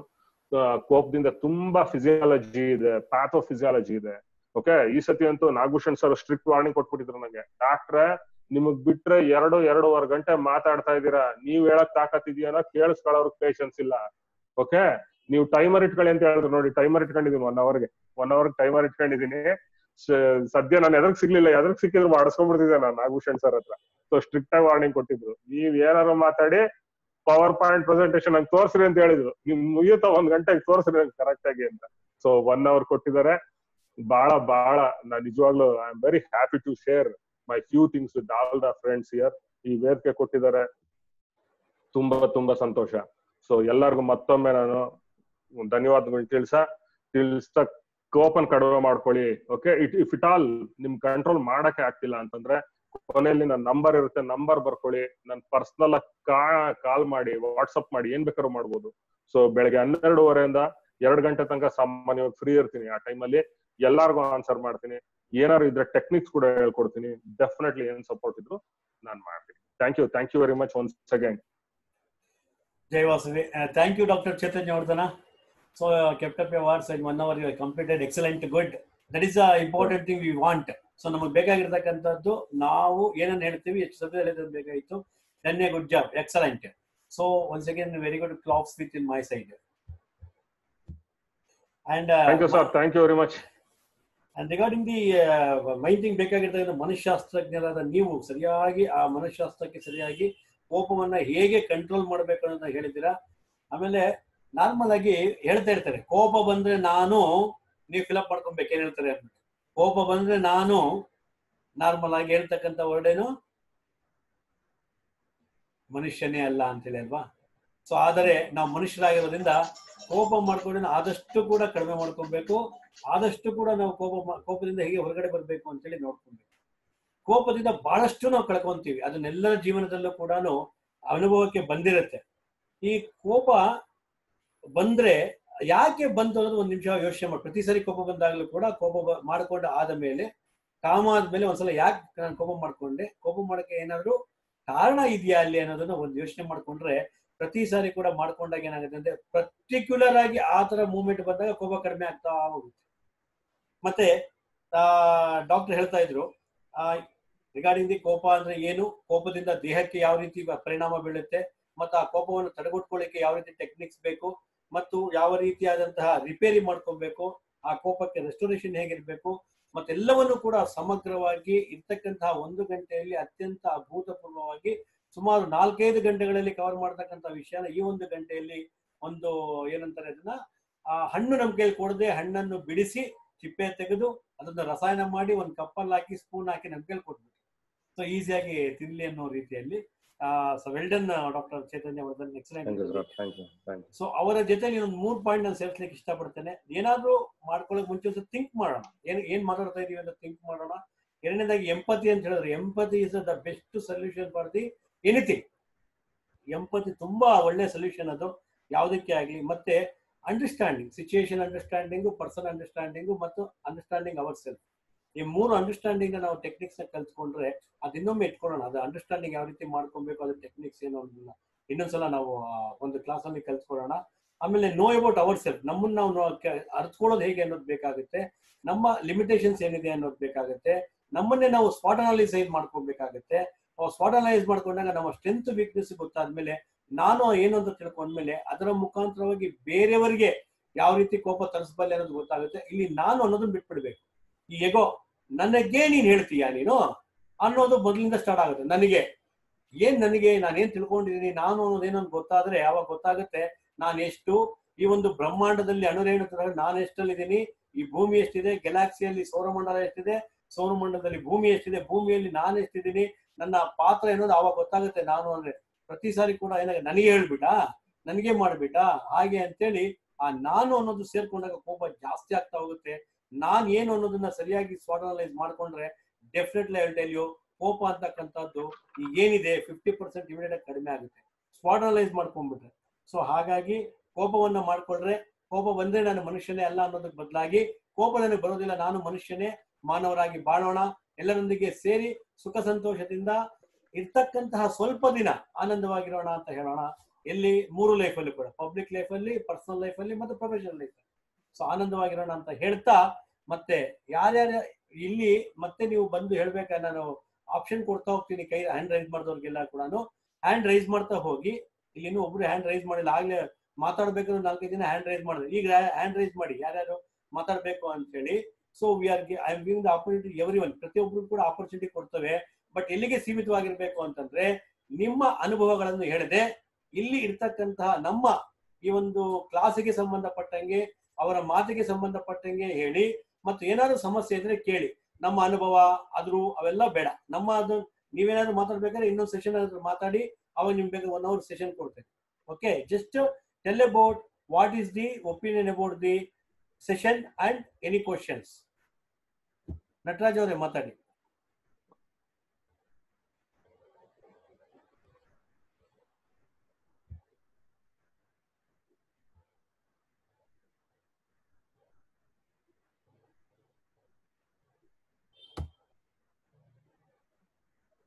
ಸರ್ ಅನ್ಮ್ಯೂಟ್ ಮಾಡ್ತಾ ಇದ್ದೀನಿ, ನೀವು ಏನ್ ಮಾಡಕ್ ಹೋಗ್ಬೇಡಿ.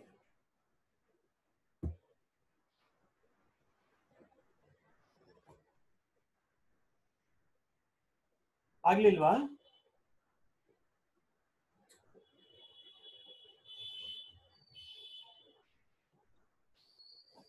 ನಾನೇನೋ ಮಾಡ್ತಾ ಇದ್ದೀನಿ ಇಲ್ಲಿ.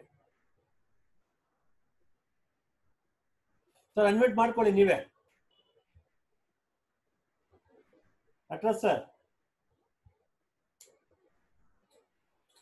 ಏನೋ ಪ್ರಾಬ್ಲಮ್ ಇದೆ ಅನ್ಸುತ್ತೆ. ಓಕೆ, ಕಾಸಲ್ ವೆಂಕಟೇಶನ್ ಅವರೇ ಅನ್ಮ್ಯೂಟ್ ಮಾಡ್ಕೋಬೇಕಲ್ಲ ಸರ್? ಬೇಡ ಬೇಡ, ಮತ್ತೆ ಕೇಳಿಸ್ತಾ ಇದೆ. ಆಯ್ತಾಯ್ತು ಸರ್. ನಮಸ್ತೆ ಸರ್, ಡಾಕ್ಟರ್ ಸರ್. ನಮಸ್ತೆ ಸರ್. ನಮಸ್ತೆ. ನಮಸ್ತೆ ಸರ್. ಸ್ವಲ್ಪ ಕೋಪ ಇದ್ರೆ ಒಳ್ಳೇದಂತ ತಿಳ್ಕೊಂಡಿದ್ದೀವಿ ನಾವು. ಆ ತಪ್ಪು ನಂಬಿಕೆಯನ್ನ ಇವತ್ತು ಹೋಗಲಾಡಿಸಿದ್ರಿ. ಇನ್ನು ಮುಂದೆ ನಾವೇನಂತಂದ್ರೆ ಕೋಪನ್ನ ತಮ್ಮ ಎಲ್ಲಾ ಅಂಶಗಳನ್ನು ಗಮನದಲ್ಲಿಟ್ಟು ಪೂರ್ತಿ ಶಮನ ಮಾಡಿಕೊಳ್ಳಿಕ್ಕೆ ನೋಡ್ತೀವಿ. ವೆರಿ ಗುಡ್ ಸಲಹೆ ಸರ್, ಧನ್ಯವಾದಗಳು ತಮಗೆ. Thank you sir. Thank you ರೀ. Thank you. Excellent sir, excellent. Arjun ಅನ್ಮಿಟ್ ಮಾಡ್ಕೊಂಡು ಮಾತಾಡಿ. ಡಾಕ್ಟರ್ ನಮಸ್ಕಾರ, ತುಂಬಾ ಥ್ಯಾಂಕ್ಸ್. ಈ ಸೆಷನ್ ತುಂಬಾ ಯೂಸ್ಫುಲ್ ಆಗಿದೆ. ಪರ್ಸನಲ್ ಕೋಪ ಹೆಂಗ್ ಕಡಿಮೆ ಮಾಡ್ಕೊಳ್ಳೋದು ನನಗೆ ಗೊತ್ತಾಯ್ತು. ಇವಾಗ ಬೇರೆಯವ್ರಿಗೆ ಹೇಳ್ಬೇಕು ಇದನ್ನ ಅಂದ್ರೆ ಹೆಂಗ್ ಹೇಳುದು ಡಾಕ್ಟರ್? ಸ್ವಲ್ಪ ಕಷ್ಟ ಆಗುತ್ತೆ. ಇವಾಗ ಮನೆಯಲ್ಲಿ ಅಪ್ಪ ಇರ್ತಾರೆ, ಅಮ್ಮ ಇರ್ತಾರೆ, ಅವ್ರಿಗೆಲ್ಲ ಕೋಪ ಜಾಸ್ತಿ ಇರುತ್ತೆ. ಅವ್ರಿಗೆ ಹೆಂಗ್ ಹೇಳೋದು ಇದನ್ನ ಅಂತ ಒಂದು ಪ್ರಶ್ನೆ. First accept, analyse and acknowledge ಅಂತ ಹೇಳ್ತೀವಿ ಅರ್ಜುನ್. ಓಕೆ, ಫಸ್ಟ್ ಒಂದು ಅಕ್ಸೆಪ್ಟೆನ್ಸ್ ನಿಮಗೆ ಬಂದಿದೆ, ನೀವು ಕೋಪ ಕಡಿಮೆ ಮಾಡ್ಕೊಬೇಕು ಅನ್ನೋ ಒಂದು ಅಕ್ಸೆಪ್ಟೆನ್ಸ್ ಬಂದಿದೆಯಲ್ಲ, that is very very good idea, great idea. ಅದಕ್ಕಿಂತ ಗ್ರೇಟ್ ಐಡಿಯಾ ಅಲ್ಲ. ನೀವು ನಂಬ್ತಿರೋ ಇಲ್ವೋ, ನನಗೆ ಮೂಗಿನ ತುದಿಲ್ ಕೋಪ ಅಂತಾರಲ್ಲ, ಆ ತರ ಇತ್ತು ನಾನು ಒಂದು ಟೈಮ್. ಕೋಪ ಅಂತಂದ್ರೆ ಸಣ್ಣ ವಿಚಾರಕ್ಕೂ ನನ್ ಪ್ರೊಫೆಸರ್ ನನಗ್ ಬಿಡಿಸಿ ಹೇಳಿದ್ರು, ನೋಡಪ್ಪ ನೀನ್ ಕೋಪ ಮಾಡ್ಕೊಂತ ಇದೀಯ ಅಂದ್ರೆ ನಿನ್ಗೆ ಇಗೋ ಲೆವೆಲ್ಸ್ ಜಾಸ್ತಿ ಇದೆ. ಓಕೆ, ನಿನ್ಗೆ ಆಂಗ್ಸೈಟಿ ಜಾಸ್ತಿ ಇದೆ. You are feeling very fear and insecure. ನಿನ್ ಫಿಯರ್ ಇನ್ಸೆಕ್ಯೂರಿಟಿ ಇದೆ, ಅದಕ್ಕೆ ನೀನ್ ಕೋಪ ಮಾಡ್ಕೊಂತ ಇದೀಯಾ. ನಾನು ಹೇಳ್ದಲ್ಲ, ಯಾರು ಸೈಕಲಾಜಿಕಲಿ ವೀಕ್ ಇರ್ತಾರೋ ಅವ್ರು ಕೋಪ ಮಾಡ್ಕೊಂತಾರೆ, ಹೌದಲ್ಲ?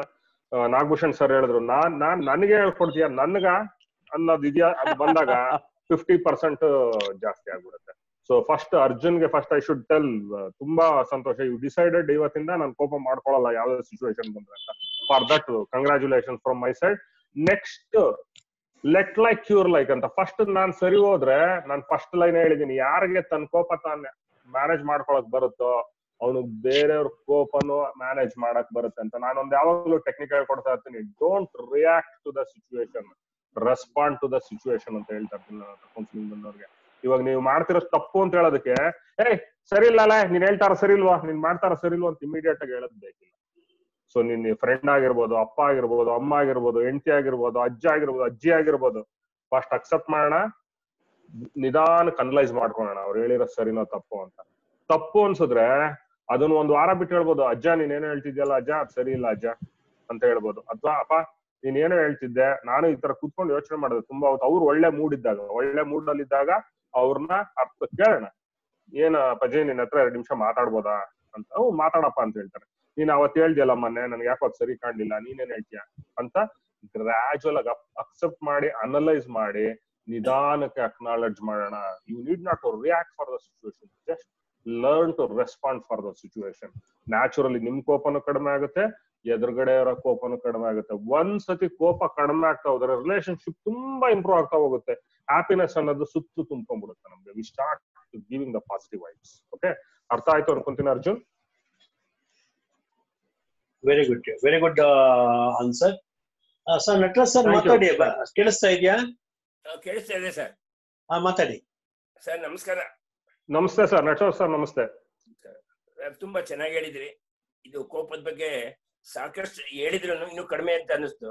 ಯಾಕೆಂದ್ರೆ ಇದ್ರದ್ದು ಆಯಾಮ ತುಂಬಾ ಇದೆ, ಇದು ತುಂಬಾ ವಿಶಾಲವಾದ ವ್ಯಾಪ್ತಿ ಇದೆ.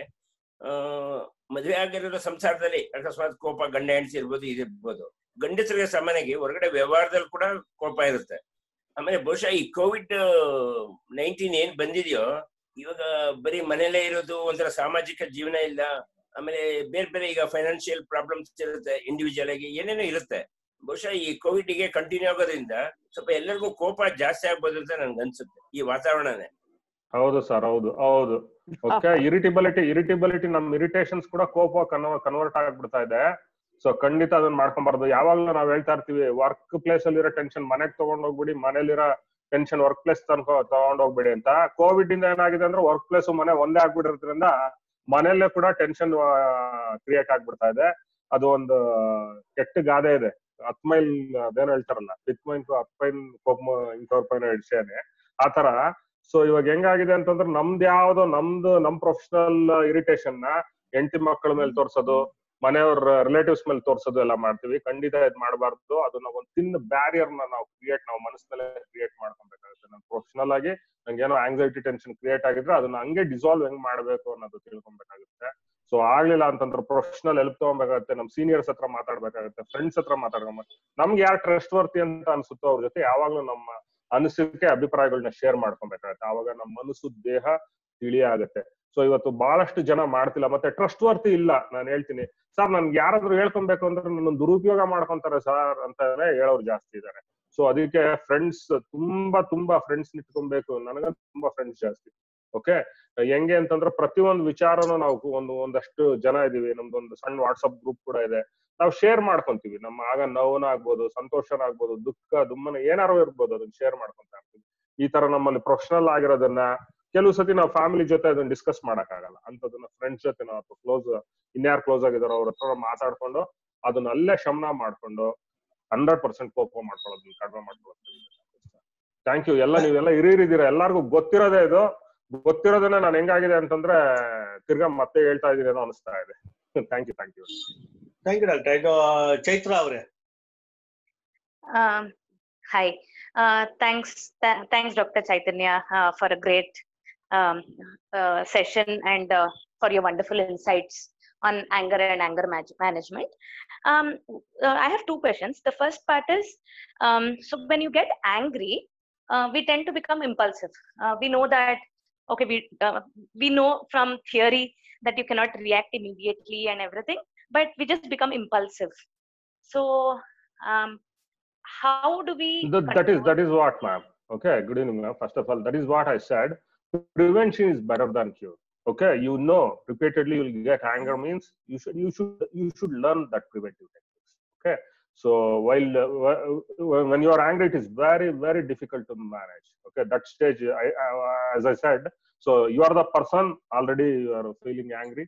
With that you should manage. With the angry only you should manage that. That is the very difficult part. So you should practice some relaxation techniques. Okay, then definitely that always impulsive behavior is associated with your anger and anxiety. So definitely preventive techniques you should learn, and if it is not possible with you take professional help. Definitely they will guide. Okay. And the other one is related to what you just spoke about, irritability. Not necessarily, let's say I get angry, but I get irritable fast. So are there any techniques, which can keep myself calm, and what are those quick things which will kind of get rid of my irritability? Definitely, madam. Definitely. For to reduce your irritability, practice self-hypnosis, madam. You'll get a lot of books, and also in YouTube links I will send if possible. Okay, so I will send the YouTube links. Practice self-hypnosis, and also if possible, sorry, I missed that. What? Self-hypnosis. Sammohini chikitse. Self-hypnosis technique. Okay. Self-hypnosis, madam. Self-hypnosis ಅಂತಂದ್ರೆ ನಮ್ಮ ಸಬ್ conscious mind ನ ಹೆಂಗೆ control ಅಲ್ಲಿ ಇಟ್ಕೊಬೇಕು ಅನ್ನೋದು ಗೊತ್ತಾಗುತ್ತೆ. Okay, ನಮ್ ಸುಪ್ತ ಮನಸ್ಸು ಬಹಳ ದೊಡ್ಡ ಟಾಪಿಕ್ ಇದ್ದು, ನೀವು ತುಂಬಾ ಚೆನ್ನಾಗಿ ಕೇಳಿದೀರಾ. ಇರಿಟೇಬಿಲಿಟಿ ಅನ್ನೋದನ್ನ ಕಂಟ್ರೋಲ್ ಮಾಡ್ಬೇಕು ಅಂತಂದ್ರೆ ತುಂಬಾ ಅದೊಂದು ತಪಸ್ಸು, ಅಷ್ಟು ಈಸಿ ಅಲ್ಲ. ಓಕೆ, ಇರಿಟೇಬಿಲಿಟಿ ಇದ್ ಮಾಡೋದು. ಸೊ 3 ತರ ಇರುತ್ತೆ. One is conscious self, second one is called a subconscious self, or it is also called a supraconscious self, or it is also called a superconscious self, or it is also called as inner self. Third one is unconscious self. So ಈ subconscious self ಅಥವಾ supraconscious self ಅಥವಾ superconscious self ನ ನೀಟಾಗಿ ಇಟ್ಕೊಳ್ಳೋಕೆ ಸಾಧ್ಯ ಆಗೋದು hypnosis ಮುಖಾಂತರ, self hypnosis ಮುಖಾಂತರ. Okay, hypnotism ಅಥವಾ ಸೆಲ್ಫ್ ಹಿಪ್ನಾಸಿಸ್ ಅಂತೀವಿ. ಈ ಸೆಲ್ಫ್ ಹಿಪ್ನಾಸಿಸ್ ಪ್ರಾಕ್ಟೀಸ್ ಮಾಡೋದ್ರಿಂದ, ಮೆಡಿಟೇಷನ್ ಪ್ರಾಕ್ಟೀಸ್ ಮಾಡೋದ್ರಿಂದ ಖಂಡಿತ ಇರಿಟಬಿಲಿಟಿ ಕಡಿಮೆ. Okay, irritability is A presupposition for the anger and anxiety. What you said is absolutely correct. Okay, it's a presupposition. First we should remove the irritability. Definitely anger, anxiety will come down and definitely increase in the time. Okay, okay. Thank you. Okay, Rangayya ಅವರೇ ಮಾತಾಡಿ. ನಮಸ್ತೆ ಚೈತನ್ಯ sir. Rangayya sir ನಮಸ್ತೆ sir, ಈ angry ಅನ್ನೋದು whether it is hereditary? ಅದನ್ನೇ ನಾನು first ಹೇಳಿದೆ sir. Hereditary ಅಂತ ಕೆಲವರು ವಾದ ಮಾಡ್ತಾರೆ, ಕೆಲವರು ಸೈಕಾಟ್ರಿಸ್ಟ್ಗಳು ವಾದ ಮಾಡ್ತಾರೆ, ಸೈಕಾಲಜಿಸ್ಟ್ಗಳು, ಬಿಹೇವಿಯರ್ ಮಾಡಿಫಿಕೇಶನ್ ಥೆರಪಿಸ್ಟ್ಗಳಿಗೆ ಹೆರಿಡಿಟರಿ ಅಲ್ಲ, ಇದು ನೋಡ್ಬಿಟ್ಟು ಕಲ್ತ್ಕೊಂಡಿರೋದು ಅಂತ ಹೇಳ್ತಾರೆ. ಅದಿನ್ನ ವಾದ ವಿವಾದದಲ್ಲೇ ಇದೆ, ವಿತಂಡವಾದಗಳು ನಡೀತಾನೆ ಇರುತ್ತೆ. ಸೊ ನನ್ನ ಪ್ರಕಾರ, ನಾನು ಹೇಳೋ ಪ್ರಕಾರ ಹೆರಿಡಿಟರಿ ಅನ್ನೋದು ಬರೀ 3%. ಇನ್ 97% ನಾವು ನಡವಳಿಕೆ, ವ್ಯಕ್ತಿತ್ವ ನಾವು ಹುಟ್ಟಾಗ್ಲಿಂದ ಹೆಂಗ್ ಡೆವಲಪ್ ಮಾಡ್ಕೊಂಡಿರ್ತೀವಿ ಅಂತ. ಸೊ ಅದನ್ನ ಆಲ್ಟರ್ ಮಾಡ್ಕೊಳಕ್ ಸಾಧ್ಯ ಮಾಡ್ಕೊಬಹುದು. ನಾವು ಕೋಪ, ಭಾವೋದ್ವೇಗ ಕಡಿಮೆ ಮಾಡ್ಕೊಬಹುದು. ಸೊ ಹೆರಿಡಿಟರಿ ಅಂತ ನೀವ್ ಯಾರಿಗೂ ಖಂಡಿತ ನಿಮ್ ಮಕ್ಳಿಗೆ, ಮೊಮ್ಮಕ್ಳಿಗೆ ಹೇಳ್ಬಿಡ್ರಿ, ನನಗ್ ಕೋಪ ಇದೆಯಪ್ಪ, ನಿನ್ಗೂ ಕೊಟ್ಟಿದ್ದೀನಿ ಗಿಫ್ಟ್ ಅಂತ. ಅದೇನ್ 30-40 ಸೈಟ್ ಗಿಫ್ಟ್ ಕೊಡೋದಕ್ಕೆ ಅಥವಾ ಆಸ್ತಿನ ಅಲ್ಲ, ಹೌದಲ್ಲ?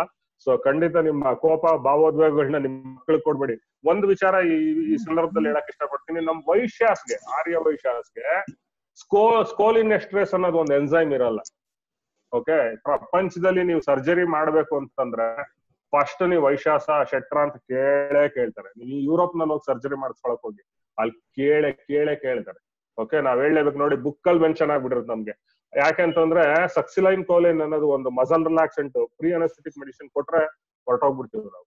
ಓಕೆ, ಸೊ ಹಂಗಾಗಿ ಸರ್ಜರಿ ಮಾಡಕ್ಕಿಂತ ಮುಂಚೆ ಅಥವಾ ಡೆಲಿವರಿ ಮಾಡಕ್ಕಿಂತ ಮುಂಚೆ ನೀವು ಪದೇ ಹಾಸ್ಪಿಟಲ್ ಹೇಳ್ಬೇಕು, ನಾವು ವೈಶ್ಯಾಸು ಅಂತ. ಓಕೆ, ಇವಾಗೆಲ್ಲ ಗೊತ್ತಾಗಲ್ಲ ನಾವು ವೈಶ್ಯಾಸು ಅಲ್ವಾ ಅಂತ. ಓಕೆ, ಸೊ ಹೇಳ್ಬೇಕು, ಯಾಕಂದ್ರೆ ಸ್ಕೋಲಿನ್ ಸ್ಟ್ರೆಸ್ ಇರಲ್ಲ. ಸಕ್ಸಿನೈಲ್ ಕೋಲಿನ್ ಅನ್ನೋದು ಒಂದು ಔಷಧಿ ಕೊಟ್ಟರೆ ರಿಯಾಕ್ಟ್ ಆಗಿ ಹೊರಟೋಗ್ಬಿಡ್ತೀವಿ ನಾವು. ಸೊ ಹಂಗಾಗಿ ಸ್ಕೋಲಿನ್ ಸ್ಟ್ರೆಸ್ ಕಡಿಮೆ ಇರೋದ್ರಿಂದ ನಮ್ ವೈಶ್ಯಾಸ್ಗೆ ಆಂಗರ್, ಆಂಗ್ಸೈಟಿನೂ ಜಾಸ್ತಿ ಇರುತ್ತೆ, ಗೊತ್ತಿರ್ಲಿ. ಆಂಗ್ಸೈಟಿ ಜಾಸ್ತಿ ಇರುತ್ತೆ, ಭಾವೋದ್ವೇಗ ಜಾಸ್ತಿ ಇರುತ್ತೆ. ನಾವು ಬಹಳ ಭಯ ಬೀಳ್ತೀವಿ. ಇವಾಗ ಇಮಿಡಿಯೇಟ್ ಆಗಿ ಪೊಲೀಸ್ ಸ್ಟೇಷನ್ಗೆ ಅಂತಂದ್ರೆ 10 ನಿಮಿಷ ಎದುರ್ಕೊಂತೀವಿ ನಾವು, ಹೌದಲ್ಲ? ಏನಕ್ಕೆ ಇದಕ್ಕಿದಂಗೆ ಪೊಲೀಸ್ ಸ್ಟೇಷನ್ ಕರಿತಾ ಇದಾರೆ? ನಮ್ಮ ಆಂಗ್ಸೈಟಿ ಲೆವೆಲ್ ಜಾಸ್ತಿ ಆಗ್ಬಿಡುತ್ತೆ. ಸೊ ಡೆಫಿನೆಟ್ಲಿ, ಬಟ್ ಅದನ್ನ ನಾವು ಪ್ರಾಕ್ಟೀಸ್ ಮಾಡೋದ್ರಿಂದ, meditations, relaxation techniques, yoga and meditation ಮಾಡೋದ್ರಿಂದ ಗ್ರಾಜುಯಲ್ ಆಗಿ ನಮ್ಮ ಆಂಗ್ಸೈಟಿ, ಆಂಗರ್ ನ ಕಡಿಮೆ ಮಾಡ್ತೀವಿ. Thank you sir, thank you very much. Thank you. Janardhan Gupta ಅವ್ರು ಅನ್ಮ್ಯೂಟ್ ಮಾಡ್ಕೊಳ್ಳಿ ನೀವು.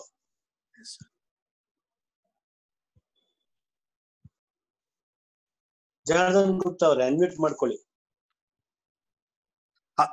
ಜೈವಾಸವಿ sir, Nagabhushan sir. ಜೈವಾಸವಿ. Yes sir. Sir doctor sir, ಚೈತನ್ಯ ಸರ್, 2 ಕ್ವಶನ್ ಸರ್ ಇವತ್ತು. Yes sir, super and sweet ಆಗಿ ಹೇಳಿದ್ರಿ. Strict warning ಕೊಟ್ಬಿಟ್ಟಿದ್ರು Nagabhushan sir. Sweet and chat ಆಗಿರ್ಲಿ. Yes sir, fast food ಆಗಿದ್ರೆ ಬೇಗ service ಆಗುತ್ತೆ ಸರ್ ಎಲ್ಲಾರ್ಗು ಇವಾಗ. Thank you sir, thank you. ಇಲ್ಲ, ಅರ್ಥ ಆಯ್ತು. ತಿದ್ಕೊಂಡ್ಬಿಟ್ಟೆ ನಾನು ತಿದ್ಕೊಂಡ್ಬಿಟ್ಟೆ, ನನ್ನ ಸ್ಲೈಡ್ಸ್ ನೆಲ್ಲ ಕಡಿಮೆ ಮಾಡ್ಕೊಂಡ್ಬಿಟ್ಟೆ. ಎಸ್, ಏಜ್ ಆಗ್ತಾ ನಾವು ಕೋಪ ಕಮ್ಮಿ ಮಾಡ್ಕೋಬೇಕು ಅಂತ ಒಂದ್ ಪ್ರಶ್ನೆ ಸರ್. 100% ಏಜ್ ಆಗ್ತಾ ಅಲ್ಲ ಸರ್, ಹುಟ್ಟಾಗ್ಲಿಂದ ಕಡಿಮೆ ಸಾಯ ತನಕನೂ ನಾವು ಕೋಪ ಮಾಡ್ಕೊಂಡ್ ಬರ್ತದೆ. Right sir. ಬಟ್ ನನ್ನ ಕೋಪ ಬಂದಿದೆ ಅನ್ನೋ ತೋರ್ಸೋ ವಿಧಾನಗಳು ಬಹಳಷ್ಟಿದೆ. ಇನ್ಯಾವ್ದಾದ್ರು ಒಂದು ಸೆಷನ್ ಅಲ್ಲಿ ಬೇಕು ಇಟ್ಕೊಳ್ಳೋಣ, ಅದ್ ಹೆಂಗ್ ತೋರ್ಸ್ಬೇಕು ಅಂತ.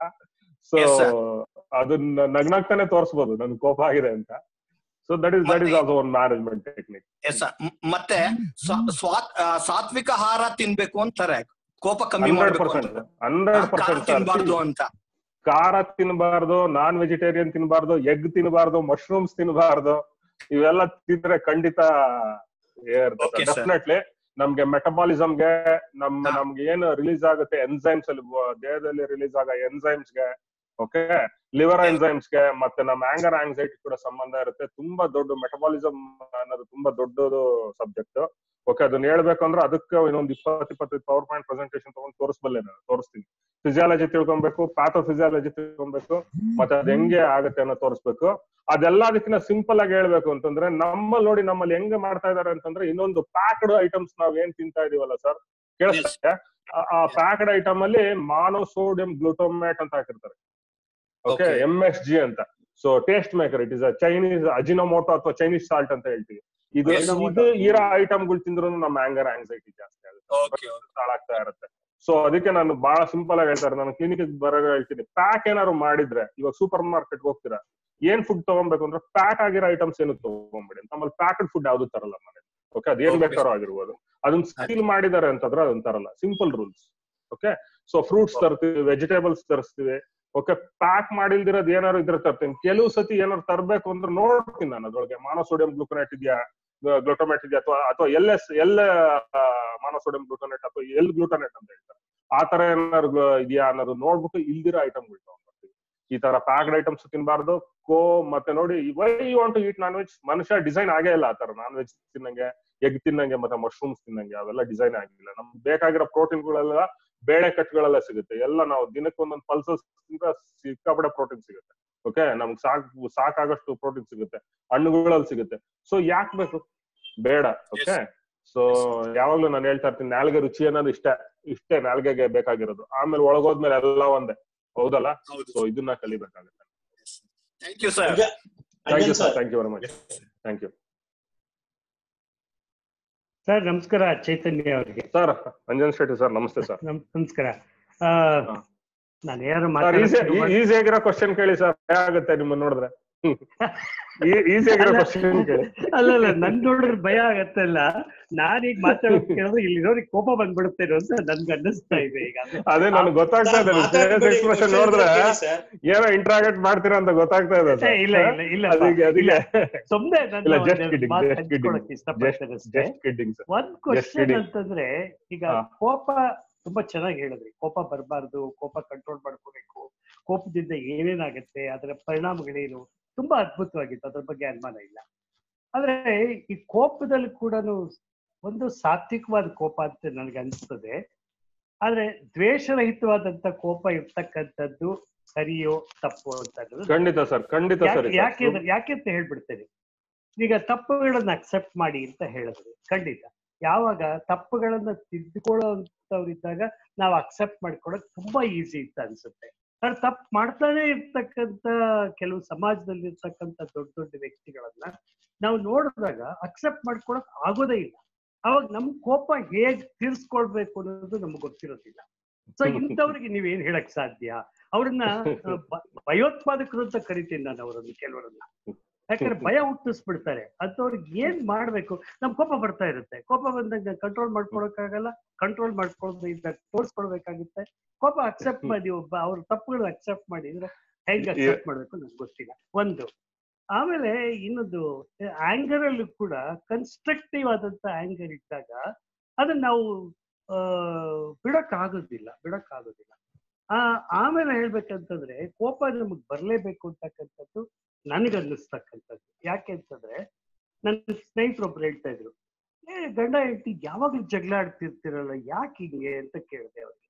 ತುಂಬಾ ಸಿಂಪಲ್ ಆಗಿ ಹೇಳಿದ್ರು, ನಾನು ಗಂಡ ಹೆಂಡತಿ ನಾವು ಜಗಳ ಆಡ್ತಾ ಇದ್ರೆ ಅಲ್ಲೇ ಮುಗ್ದೋಗುತ್ತೆ.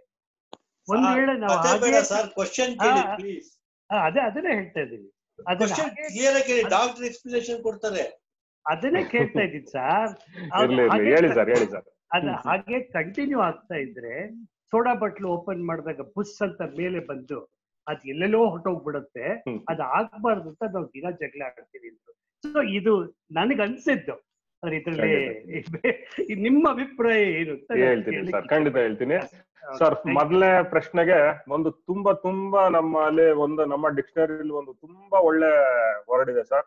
ಸೊ ಎಲ್ಲರಿಗೂ ಗೊತ್ತಿರೋಂತ ಪದ. ಇದನ್ನ ನಾನು ತುಂಬಾ ದೊಡ್ಡ ಅಕ್ಷರದಲ್ಲಿ ನಾನು ಬರ್ದಿಟ್ಕೊಂಡ್ಬಿಟ್ಟಿದ್ದೀನಿ, ಇಗ್ನೋರ್ ಮಾಡೋದು ಅಂತ. ಇವಾಗ ನಾವು ಫಾರ್ ಎಕ್ಸಾಂಪಲ್ ಚೈನಾದವ್ರನ್ನ ಇಗ್ನೋರ್ ಮಾಡ್ತಾ ಇದೀವಿ. ಹೆಂಗೆ ಅಂತಂದ್ರೆ, ಚೈನಾದಿಂದ ವೈರಸ್ ಬಂತು, ತುಂಬಾ ಇರಿಟೇಷನ್ ಆಗ್ತಾ ಇದೆ ಅವ್ರು ಮಾಡಿರೋ ಕೆಲ್ಸಗಳಿಗೆ. ಇವಾಗ ನೋಡಿ, ನನ್ನ wife close friend, she's a virologist in Osmania university. ಅವ್ರು ನೆನ್ನೆ ಫೋನ್ ಮಾಡಿ ಹೇಳ್ತಾ ಇದಾರೆ, it is artificially created. 8 types of corona virus ನ ಆರ್ಟಿಫಿಷಿಯಲಿ ಕ್ರಿಯೇಟ್ ಮಾಡಿದ್ದಾರೆ ಅಂತ ಅನಿಸ್ತಾ ಇದೆ ನಮ್ಗೆ. ನಾವು ಲ್ಯಾಬಲ್ ರಿಸರ್ಚ್ ಮಾಡ್ತಾ ಇದ್ರೆ, ನಾವು ಮೈಕ್ರೋಬಯಾಲಜಿ ಲ್ಯಾಬಲ್ ವೈರಾಲಜಿ ಡಿಪಾರ್ಟ್ಮೆಂಟ್ ಅಲ್ಲಿ ಅಂತ ಹೇಳ್ತಾ ಇದಾರೆ. ಎಷ್ಟು ಬೇಜಾರಾಗುತ್ತೆ ಅಂತಂದ್ರೆ, ಇವಾಗ ಏನ್ ಮಾಡ್ಬೇಕು? ನಾನು ಹೋಗಿ ಅವ್ರ ಮೇಲೆ ನ್ಯೂಕ್ಲಿಯರ್ ಬಾಂಬ್ ಹಾಕ್ಬೇಕಾ? ಹೋಗ್ಲಿ, ಅವ್ರು ತಿದ್ಕೊಂತಾರ ಸರ್. ಕೆಲವರು ನಾವ್ ಹೇಳಿದ್ರು ತಿದ್ಕೊಳ್ಳಲ್ಲ, ಕೋಪ ಮಾಡಿದ್ರು ತಿದ್ಕೊಳ್ಳಲ್ಲ, ಡ್ಯಾನ್ಸ್ ಮಾಡಿದ್ರು ತಿದ್ಕೊಳ್ಳಲ್ಲ. ರಾವಣನು ವಂಶದವ್ರು, ರಾವಣ. ಓಕೆ, ಹನುಮಂತನೇ ಹೋಗಿ ಹೇಳ ಬಂದ, ಬೇಡಪ್ಪ ನಮ್ ಶ್ರೀರಾಮಚಂದ್ರ ಬಂದ್ರೆ ಚೆನ್ನಾಗಿರಲ್ಲ, ಕಳಿಸ್ಬಿಡು ತಾಯಿನ, ಕರ್ಕೊಂಡ್ ಹೋಗ್ಬಿಡ್ತೀನಿ ನಾನು ಅಂತ. ಓಕೆ, ತಿದ್ಕೊಳ್ಳಲ್ಲ. ಅಂತವ್ರಿಗೆ ನಾವು ಇಗ್ನೋರ್ ಅನ್ನೋದು ಒಂದು ಪದ ನಂಟಾಕೊಂಡ್ಬಿಡ್ಬೇಕು. ಏನಾರು ಮಾಡ್ತೀವಿ ಇಗ್ನೋರ್ ಅಷ್ಟೇ. ನಾನ್ ಸಮಾಧಾನವಾಗಿರ್ತೀನಿ. ಇಗ್ನೋರ್ ಮಾಡೋದ್ ಕಲ್ತವನು ಅವ್ನ ಲೈಫಲ್ಲಿ ತುಂಬಾ ತುಂಬಾ ತುಂಬಾ ಸಮಾಧಾನ. ಸೊ ಕೆಲವ್ರನ್ನ ಸಮಾಜನ ತಿದ್ದಕ್ ಆಗಲ್ಲ, ಅದನ್ನ ಫಸ್ಟ್ ತಿಳ್ಕೊಂಡ್ಬಿಡ್ಬೇಕು. ಸೊ ಯಾವಾಗ್ಲೂ ನಮ್ ಪ್ರೊಫೆಸರ್ ಹೇಳ್ತಾ ಇದ್ರು, ನೀನ್ ಎಷ್ಟೇ ಚೆನ್ನಾಗಿ ಭಾಷಣ ಮಾಡ ವರ್ಧನ್, 3 ಹಾವುಗಳು ಇರುತ್ತಂತೆ, 3 ಪಾಯ್ಸನಸ್ ಸ್ನೇಕ್ಸ್. ಅದೇನ್ ಮಾಡತ್ತಂದ್ರೆ ಯಾವಾಗಲೂ ಇಟ್ ವಿಲ್ ಸ್ಪಿಟ್, ಉಗಿತಾನೆ ಇರುತ್ತಂತೆ. ಸೊ ಆ 3 ಜನಕ್ಕೋಸ್ಕರ ನೀನ್ ಭಾಷಣ ಮಾಡ್ಬೇಡ ಕಣ. ಇನ್ 97 ಜನ ಇರ್ತಾರಲ್ಲ ಅವ್ರಿಗೋಸ್ಕರ ನೀನ್ ಸ್ಟೇಜ್ ಮೇಲೆ ಮಾತಾಡೋ. 3 ಜನ ಉಗಿತಾನೆ ಇರ್ತಾರ, ಅವ್ರಿಗೆ ಏನ್ ಮಾಡ್ಬೇಕು ಸರ್ ಅಂತ ಕೇಳಿದ್ರೆ ನೀನ್ ಏನು ಮಾಡ್ಬೇಡ, ಇಗ್ನೋರ್ ಮಾಡು. Simple sir. ಕೆಲವು ಸತಿ ಆಮೇಲೆ ಇನ್ನೊಂದು ಹೇಳಿದ್ರಿ ನೀವು, ಕನ್ಸ್ಟ್ರಕ್ಟಿವ್ ಆಂಗರ್. ತುಂಬಾ ವಂಡರ್ಫುಲ್ ಪದ. ನಾನು ಅದನ್ನ ಹೇಳಿದ್ದು, ನೀವು ಎಸ್ ಅಂತ ಕೊಟ್ರಿ ಫಸ್ಟ್ ಕೇಳಿದಾಗ ಆಂಗರ್ ಬೇಕಂತಂದ್ರೆ ಅದ್ ಹೆಂಗಿರ್ಬೇಕು ಅಂದ್ರೆ ನಾ ಯಾವಾಗ್ಲೂ ಒಂದ್ ಸಣ್ಣ ಉದಾಹರಣೆ ಕೊಡ್ತಾ ಇರ್ತೀನಿ. ಈ ಪ್ರೈಮರಿ ಸ್ಕೂಲ್ ಟೀಚರ್ ಅಥವಾ ಪ್ರೀ ಸ್ಕೂಲ್ ಟೀಚರ್ ಸಣ್ಣ ಮಕ್ಕಳಿಗೆ ಆ ಶಿಸ್ತು ಡಿಸಿಪ್ಲಿನ್ ಹೇಳ್ಕೊಡಕ್ಕೆ ಬೆತ್ತ ಇಟ್ಕೊಂಡು ಕೋಪ ಮಾಡ್ಕೊಂತಾರಲ್ಲ ಸರ್, ಆ ತರ ಆಂಗರ್ ಇರ್ಬೇಕು. ಆ ಆಂಗರ್ ನನ್ ಪರ್ಸನಲ್ ಹೆಲ್ತ್ ಆಗ್ಲಿ ರಿವೆಂಜ್ ಆಗ್ಲಿ ಇರಲ್ಲ. ಯಾವ ಟೀಚರ್ಗೂ ರಿವೆಂಜ್ ತಗೊಂಡ್ಬೇಕು ಅಂತಿರಲ್ಲ. ಬೆತ್ತ ಇಟ್ಕೊಂಡೆ ಮಗ್ಗಿ ತಪ್ಪ ಹೇಳ್ತಾ ಇದೆಯಾ ಅಂತ ಹೊಡೆದ್ಬಿಟ್ಟು ಸುಮ್ಮನಾಗ್ಬಿಡ್ತಾರೆ. ಆ ತಿರ್ಗಾ ಮಗು ಹೊರಗ್ ಬಂದಾಗ ತೊಟ್ಬಿಟ್ಟು ಏನ್ ಪುಟ್ಟ ಓದ್ತೀಯಾ, ನಾಳೆ ಚೆನ್ನಾಗ್ ಕಲ್ತ್ಕೊಂತೀಯ ಅಂತ ಹೇಳ್ತಾರೆ. ಸೊ ಈ ತರ ಈ ಒಬ್ಬ ಟೀಚರ್ಗೆ ಇರ್ಬೇಕಾಗಿರೋ ಆಂಗರ್ ಒಬ್ಬ ನಮ್ಮ ಸಬಾರ್ಡಿನೇಟ್ಸ್ ಆಗ್ಲಿ ಅಥವಾ ನಮ್ ಸುತ್ತಮುತ್ತಲಿರೋ ತಪ್ಪು ಮಾಡ್ತಿರೋ, ಫಾರ್ ಎಕ್ಸಾಂಪಲ್ ಇವಾಗ ನನ್ನೊಂದ್ ಮಗು ಹೋಗಿ ಎಲೆಕ್ಟ್ರಿಕ್ ಪಿನ್ ಅಲ್ಲಿ ನಾನು ಕೈ ಇಟ್ಬಿಡ್ತೀನಿ ಅಂದಾಗ ಹೊಡಿಬೇಕು, ನಾವು ಕೋಪ ತೋರಿಸ್ಲೇಬೇಕು. ಸೊ ಅಲ್ಲಿ ಡಿಸಿಪ್ಲಿನ್ ಬೇಕಾಗುತ್ತೆ. ಡಿಸಿಪ್ಲಿನ್ ಬಳಸೋ ಆಂಗರ್ ಬೇರೆ, ರಿಲೇಶನ್ಶಿಪ್ಸ್ ಬಳಸೋ ಆಂಗರ್ ಬೇರೆ. ಕನ್ಸ್ಟ್ರಕ್ಟಿವ್ ಆಂಗರ್, ಸಾತ್ವಿಕ ಕೋಪ ವಂಡರ್ಫುಲ್. ಸಾತ್ವಿಕ ಕೋಪ ವಂಡರ್ಫುಲ್. ನಾನು ಹೇಳೋದನ್ನ ಒಬ್ಬ ಟೀಚರ್ಗೆ ಇರೋಂತ ಕೋಪ ತಾಪ ನೀವು ಪ್ರೊಫೆಸರ್ ಆಗಿ, ಗೈಡ್ ಆಗಿ, ಮೆಂಟರ್ ಆಗಿ ಇರ್ಲೇಬೇಕಾಗುತ್ತೆ. ನಿಮ್ ಕೆಳಗಿರೋರು ಅಥವಾ ನಿಮ್ ಜೊತೆಲಿರೋರು ತಪ್ಪು ಮಾಡ್ತಾ ಇದ್ರೆ ಹೇಳ್ಕೊಡ್ಬೇಕಾಗತ್ತೆ. ಹೇಳ್ಕೊಟ್ರು ಕಲಿತಿಲ್ಲ ಅಂತಂದ್ರೆ ಇಗ್ನೋರ್ ಮಾಡ್ಬೇಕಾಗತ್ತೆ. That is a wonderful. ಯಾವಾಗ್ಲೂ ಹೇಳ್ತಾ ಇರ್ತೇವೆ, ನನ್ ಪ್ರೊಫೆಸರ್ ಹೇಳ್ತಿದ್ರಲ್ಲೇ, ಕುದುರೆ ನೀರ್ ತನಕ ಕರ್ಕೊಂಡ್ ಹೋಗ್ಬೋದು ಕಣ, ಕುಡ್ಸಕ್ಕಾಗತ್ತಾ? ನಿನ್ಗೆ ಏನ್ ಗೊತ್ತು, ಕರ್ಕೊಂಡ್ ಹೋಗ್ಬಿಡು. ಅದ್ ಬಾಯರ್ಕಾಗಿದ್ಯಾ, ಕುಡಿಯುತ್ತೆ ನೀರು, ನೀನ್ ಜಾಸ್ತಿ ತಿದ್ದಕ್ ಹೋಗ್ಬೇಡ ಕಣ ಅಂತ ನನ್ಗೆ ಹೇಳ್ತಾರೆ. ಅದು ನನಗ್ ಗೊತ್ತಿರೋದು, ತಮಗೂ ಗೊತ್ತಿರೋ ವಿಚಾರ. Thank you sir, thank you for wonderful question. Thank you. Lakshmi Bhupalam ಅವರೇ,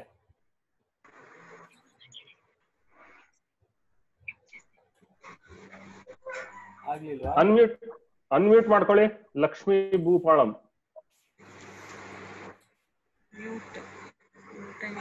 ಅನ್ಮ್ಯೂಟ್ ಮಾಡ್ಕೊಳ್ಳಿ. ನೀವೇ ಅನ್ಮ್ಯೂಟ್ ಮಾಡ್ಕೊಳ್ಳಿ. ಮ್ಯೂಟ್ ಆಯ್ತು. ಕೇಳಿಸ್ತಿಲ್ಲ ಸರ್, ಕೇಳಿಸ್ತಿಲ್ಲ. ಅನ್ಮ್ಯೂಟ್ ಮಾಡ್ಕೊಳ್ಳಿ. ಅವರಿನ್ನೂ ಮಾಡ್ಕೊಂಡಿಲ್ಲ. Okay, next Manjula SUS, unmute ಮಾಡ್ಕೊಳ್ಳಿಮ್ಮ. ನಿಮ್ದು ಅನ್ಮ್ಯೂಟ್ ಆಯ್ತು, ಮಾತಾಡಿ ಮೇಡಮ್, ಮಾತಾಡಿ. ಹಲೋ, ಹೇಳಿ ಮೇಡಮ್, ಹೇಳಿ. ಹಲೋ, ನಮಸ್ಕಾರ ಸರ್. ತುಂಬಾ ಚೆನ್ನಾಗಿತ್ತು ತಮ್ಮ ಪವರ್ ಪಾಯಿಂಟ್ ಪ್ರೆಸೆಂಟೇಶನ್, ಮತ್ತೆ ತಮ್ಮ ಮಾತುಗಳು ತುಂಬಾ ಇಷ್ಟ ಆಯ್ತು ನನಗೆ. ಆಮೇಲೆ ನಂದು ಒಂದು ಪ್ರಶ್ನೆ ಇದೆ ಸರ್. ಏನು ಅಂದ್ರೆ, ಸಾಮಾನ್ಯವಾಗಿ ಕೇಳಿಸ್ತಾ ಇದೆ ಅಲ್ವಾ ಸರ್? ಕೇಳಿಸ್ತಾ ಇದೆ, ಹೇಳಿಮ್ಮ, ಕೇಳಿಸ್ತಾ ಇದೆ. ನಾವು ನಾವು ಅನಲೈಸ್ ಮಾಡ್ಬೇಕಾರೆ ಅಥವಾ ಯಾರ ಬಗ್ಗೆ ಯೋಚನೆ ಮಾಡ್ಬೇಕಾರೆ, ಅವ್ರು ಮಾಡಿರೋದು ಒಳ್ಳೆ ಕೆಲ್ಸಕ್ಕಿಂತ ಅವ್ರು ಮಾಡಿರೋ ಕೆಟ್ಟದ್ದು ಬೇಗ ಜ್ಞಾಪಕ ಬರುತ್ತೆ ನಮ್ಗೆ. ಯಾಕೆಂದ್ರೆ ಅವರು ನೋಡು, ಅವತ್ತು ನನಗೆ ಹಾಗೆ ಮಾಡಿದ್ರು, ಇವತ್ ಹೀಗ್ ಮಾಡಿದ್ರು, ಅದು ಬೇಗ ಫಸ್ಟ್ ಬರುತ್ತೆ. ಆಮೇಲೆ ಅವರು ಹೆಲ್ಪ್ ಮಾಡಿದ್ರು ಅನ್ನೋದು ಬರುತ್ತೆ. ಯಾತಕ್ಕೆ ಅದು? ಇಸ್ ಇಟ್ ಹ್ಯೂಮನ್ ಮೆಂಟಾಲಿಟಿ ಹಾಗೋ, ಅಥವಾ is it anything wrong with the person thinking like that? ಇಲ್ಲ madam, it's A very natural thinking. ಹೇಳ್ತೀನಿ. ಓಕೆ, ಇದನ್ನ ನಾವು ಸ್ನ್ಯಾಪ್ ಐಕಾನಿಂಗ್ ಅಂತ ಹೇಳ್ತೀವಿ, ಅಥವಾ ಸ್ನ್ಯಾಪ್ ಜಡ್ಜ್ಮೆಂಟ್ ಅಂತ ಹೇಳ್ತೀವಿ. ಒಬ್ಬ ವ್ಯಕ್ತಿನ ನಾವು ಫಸ್ಟ್ ಟೈಮ್ ನೋಡಿದಾಗ ಅವ್ರು ಯಾವ ತರ ಇದ್ರು, ಫಾರ್ ಎಕ್ಸಾಂಪಲ್ ನನ್ನನ್ನೇನಾರು ನೀವು ಬೆಳಗ್ಗೆ ವಾಕಿಂಗ್ ಮಾಡ್ಬೇಕಾದ್ರೆ ಚಡ್ಡಿ ಅಥವಾ ಶಾರ್ಟ್ಸ್ ನಲ್ಲಿ ಹಾಕೊಂಡು ಓಡಾಡೋದ್ ನೋಡಿದ್ರೆ, ನಾನು ಎಷ್ಟೇ ಚೆನ್ನಾಗಿ ಡ್ರೆಸ್ ಮಾಡ್ಕೊಂಡ್ ಬಂದಿದ್ರು ನಿಮ್ಗೆ ಅದೇ ಸೀನ್ ಗುರ್ತು ಬರ್ತಾ ಇರುತ್ತೆ. ಈ ತರ ನೋಡಿರೋದೇ ಗುರ್ತು ಬರುತ್ತೆ. ಅದನ್ನ ಸ್ನ್ಯಾಪ್ ಜಡ್ಜ್ಮೆಂಟ್ ಅಂತ ಹೇಳ್ತೀವಿ. ಫಸ್ಟ್ ಟೈಮ್ ಯಾರನ್ನಾರು ಹೆಂಗ್ ಜಡ್ಜ್ ಮಾಡಿರ್ತೀವಿ ಅದೇ ಕೊನೆ ತನಕ ಉಳ್ಕೊಂಡ್ಬಿಡುತ್ತೆ. ಅದನ್ನು ಪ್ರಿಜುಡೈಸ್ ಆಗ್ಬಿಡ್ತೀವಿ ನಾವು. ಬಟ್ ಆಗ್ಬಾರ್ದು ಅದು. It's not A good attitude. ಅದು ಒಳ್ಳೆ ಆಟಿಟ್ಯೂಡ್ ಅಲ್ಲ. ಓಕೆ, ನಾನು ಯಾವಾಗ್ಲೂ ಹೇಳ್ತಾ ಇರ್ತೀನಿ, ನೀನು 100 ಒಳ್ಳೆ ಕೆಲಸ ಮಾಡು, 101ನೇ ಕೆಲಸ ತಪ್ಪು ಮಾಡಿದ್ರೆ ಆ ತಪ್ಪಿರೋದು ಐಕಾನ್ ಆಗ್ಬಿಡುತ್ತೆ. ಇವಾಗ ವಾಟ್ಸ್ಆಪ್ ಅಂದ್ರೆ ಒಂದ್ ತಲೆಗೆ ಒಂದು ಐಕಾನ್ ಬರುತ್ತೆ, ಫೇಸ್ಬುಕ್ ಅಂದ್ರೆ ಒಂದು ಐಕಾನ್ ಬರುತ್ತೆ, ಜೂಮ್ ಅಂದ್ರೆ ಒಂದು ಐಕಾನ್ ಬರುತ್ತೆ. ಆತರ ನೀನ್ ಏನಾರು ಲಾಸ್ಟ್ ಮಾಡಿರ್ತಿಯಲ್ಲ ನಿನ್ ಕೆಲ್ಸ, ಆ ಲಾಸ್ಟ್ 100 ಒಳ್ಳೆ ಕೆಲಸ ಮಾಡಿದ್ ಯಾರು ಮಾತಾಡಲ್ಲ. 101ನೇ ಕೆಲಸ ನೀವೇನಾದ್ರು ಸ್ವಲ್ಪ ತಪ್ಪು ಮಾಡಿದ್ರೆ ಇಡೀ ಪ್ರಪಂಚ ನಿಮ್ ವಿರುದ್ಧವಾಗಿ ಮಾತಾಡುತ್ತೆ. ಅದು ಐಕಾನ್ ಆಗ್ಬಿಡುತ್ತೆ. ಅದನ್ನ ಸ್ನ್ಯಾಪ್ ಐಕಾನಿಂಗ್ ಅಥವಾ ಸ್ನ್ಯಾಪ್ ಜಡ್ಜ್ಮೆಂಟಿಂಗ್ ಅಂತ ಹೇಳ್ತೀವಿ.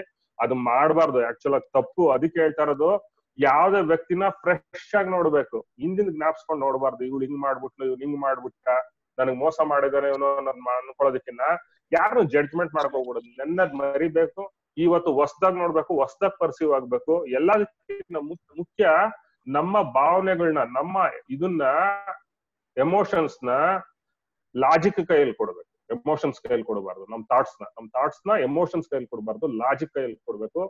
ಲಾಜಿಕಲ್ ಆಗಿ ಯೋಚನೆ ಮಾಡಿ ಕನ್ಕ್ಲೂಷನ್ ಬರ್ಬೇಕನ್ನ ಎಮೋಷನಲ್ ಆಗಿ ನೋವು ಮಾಡ್ಬಿಟ್ಟಿದ್ದ, ನನ್ಗೆ ನೋವು ಕೊಟ್ಟಿದ್ದ, ನನ್ನನ್ನು ಸರಿಯಾಗಿ ನೋಡ್ಕೊಂಡಿಲ್ಲ, ನಾನ್ ಯಾಕೆ ಸರಿಯಾಗಿ ನೋಡ್ಕೊಬೇಕು, ಇಂಥ ಕನ್ಕ್ಲೂಷನ್ಗೆ ಪ್ರಿಜುಡಿಸ್ ಗೆ ಬರಬಾರ್ದು. So it's not A good idea.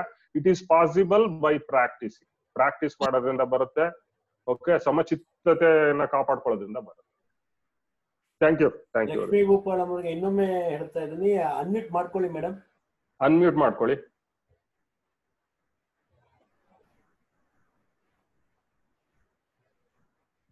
ಸರಿ, ನಂದಿನಿ ಅವರೇ ಮಾತಾಡಿ. ನಮಸ್ತೆ ಚೈತನ್ಯ sir, thank you for another wonderful session. Thank you madam. Thank you very much. I have 2 questions sir. ಒಂದು, ಕೋಪನ ಕಂಟ್ರೋಲ್ ಮಾಡ್ಕೋಬೇಕು ಅಂತ ಕೆಲವೊಂದ್ಸರಿ ಕಂಟ್ರೋಲ್ ಮಾಡ್ಕೊಂಡ್ರು ಹುಡುಗಿರಾಗಿರೋದಕ್ಕೋ ಏನೋ ನೆಕ್ಸ್ಟ್ ಅದು ಅಳುವಾಗಿ ಕನ್ವರ್ಟ್ ಆಗುತ್ತೆ. Most of the times at least with me, ಯಾವ ಕೋಪನ್ ತುಂಬಾ control ಮಾಡ್ಕೋತೀವೋ ಅದು ಇನ್ನೊಂದ್ ರೀತಿ ಬರ್ಸ್ಟ್ ಆಗೋದಕ್ಕೋಸ್ಕರ ಅಳುವಾಗಿ ಕನ್ವರ್ಟ್ ಆಗುತ್ತೆ. So which is more damaging to our selves? ಎರಡು damaging, but as a doctor please explain which is more damaging. Is getting anger better or sobbing and crying is better ಅನ್ನೋದು. ಇನ್ನೊಂದು, PMS time ಅಲ್ಲಿ ತುಂಬಾ ಕೋಪ ಬರುತ್ತೆ ಅಂದ್ರಲ್ಲ, ಅದಕ್ಕೆ ಏನಾದ್ರೂ you have any special tips other than the meditation? Definitely PMS ಅಲ್ಲಿ ಪ್ರೀ ಮೆನಿಸ್ಟ್ರಿಯಲ್ ಸಿಂಡ್ರೋಮ್ ಅಥವಾ ಪ್ರೀ ಮೆನಿಸ್ಟ್ರಿಯಲ್ ಟೆನ್ಷನ್ ಅಂತ ಕರಿತೀವಿ, PMT ಅಂತ ಅಥವಾ PMS ಅಂತ ಹೇಳ್ತೀವಿ. PMS ಗೆ 99% ಆಫ್ ದಿ ಇಂಡಿಯನ್ ವಿಮೆನ್ಸ್ ಇದ್ದೇ ಇರುತ್ತೆ. ಓಕೆ, ಸೊ ಯಾಕಂದ್ರೆ because of the oestrogen progesterone hormones ಏರ್ಪೇರ್ ಆಗ್ತಾ ಇರುತ್ತೆ, ಟೆಸ್ಟೋಸ್ಟಿರಾನ್ ರಿಲೀಸ್ ಆಗ್ತಾ ಇರುತ್ತೆ, ಅನ್ವಾಂಟೆಡ್ ಹಾರ್ಮೋನ್ಸ್ ಎಲ್ಲ ಅದಷ್ಟು ಅದೇ ದೇವರು ಸೃಷ್ಟಿ ಮಾಡಿರೋದು ಹೆಚ್ಚು ಕಡಿಮೆ ಆಗ್ತಾ ಇರುತ್ತೆ. PMS ಇದ್ದೇ ಇರುತ್ತೆ. ಈ PMS ಟೈಮ್ ಅಲ್ಲಿ ನಾವೇನ್ ಮಾಡ್ಬೇಕು ಅಂತಂದ್ರೆ ತುಂಬಾ ಲಿಕ್ವಿಡ್ ಐಟಮ್ಸ್ ಜಾಸ್ತಿ ತಗೋಬೇಕು. ಓಕೆ, ಜಾಸ್ತಿ juices, fruit juices, more fruit juices, drink lot of fruit juices. Okay, 8 ಗಂಟೆ ತನಕ, ರಾತ್ರಿ 8 ಗಂಟೆ ತನಕ, 8 ಗಂಟೆ ಆದ್ಮೇಲೆ ಕುಡಿಬಾರ್ದು. 8 ಗಂಟೆ ಆದ್ಮೇಲೆ ಕುಡಿದ್ರೆ ಏನಾಗುತ್ತೆ ಅಂತಂದ್ರೆ, ನಾನು ಮಧ್ಯರಾತ್ರಿ ಎಲ್ಲ ಹೋಗ್ತಾ ಇರ್ತೀನಿ ವಾಶ್ರೂಮ್ಗೆ. ಓಕೆ, ಪದೇ ಇಷ್ಟ ಆಗುತ್ತೆ. ಸೊ ಹಂಗ್ ಮಾಡಬಾರ್ದು. 8 ಗಂಟೆ ಒಳಗೆ ಎಳ್ನೀರಾಗ್ಲಿ, ಬಾರ್ಲಿ ಆಗ್ಲಿ, okay, tender coconut, barley water, okay, barley milk, okay, lot of fruit juices, seasonal fruit juices you should ಕುಡಿಬೇಕಾಗುತ್ತೆ. ಮತ್ತೆ do lot of abdominal exercises ಆ ಟೈಮ್ ಅಲ್ಲಿ ಮಾಡ್ಕೊಬಹುದು. ಓಕೆ, ಒಂದ್ ಸಣ್ಣದು ರೋಲ್ ಮಾಡ್ಕೊಂಡು, ಒಂದ್ ಸಣ್ಣದ್ ಯಾವ್ದಾದ್ರು ಒಂದು ಬೆಡ್ ಸ್ಪ್ರೆಡ್ ಅಥವಾ ಒಂದ್ ಸಣ್ಣದು ನಮ್ದು ಯೋಗ ಮ್ಯಾಟೇ ಬರುತ್ತೆ. ಯೋಗ mat is ideal. Yoga mat ನ ರೋಲ್ ಮಾಡಿ ಇಟ್ಕೊಂಡು ಮಸಾಲೆ ದೋಸೆ ತರ ಈ ಬೆನ್ ಕೆಳಗೆ ಇಟ್ಕೊಂಡು ಮಲ್ಕೊಂಡು ಕೈನ ಹಿಂದ್ಗಡೆ ಚಾಚ್ಬೇಕಾಗುತ್ತೆ. ಓಕೆ, ಆ ತರ ಡೈಲಿ ನೀವು 5 ನಿಮಿಷ ಮಾಡ್ಬೇಕು. ಎವ್ರಿ ಡೇ ನೀವು 5 ನಿಮಿಷ ಮಾಡಿದ್ರೆ ನಿಮ್ಗೆ ಏನನ್ನುತ್ತೆ, ಡಿಸ್ಪನೋರಿಯಾ, ಹೊಟ್ಟೆ ನೋವು, ಪೀರಿಯಡ್ಸ್ ಟೈಮ್ ಅಲ್ಲಿ ಬರುವಂತ ಹೊಟ್ಟೆ ನೋವು ಕೂಡ ಕಡಿಮೆ ಆಗುತ್ತೆ. ಅದೇ ತರ ನಿಮ್ಗೆ PMS ಬಹಳ ಕಡಿಮೆ ಆಗುತ್ತೆ. This is one best method. And also practice some meditation practice ಮಾಡಬೇಕಾಗುತ್ತೆ. ಈ ಮೆಡಿಟೇಷನ್ ಅಂದ್ರೆ ಏನೇನೋ ಟ್ರಾನ್ಸೆಂಡೆಂಟಲ್ ಮೆಡಿಟೇಷನ್, ಆ ಮೆಡಿಟೇಷನ್, ಈ ಮೆಡಿಟೇಷನ್ ಎಲ್ಲ ಬುಕ್ಗಳು ತಂದು ಹರಡಾಕೊಂಡು ಮಾಡೋದಲ್ಲ.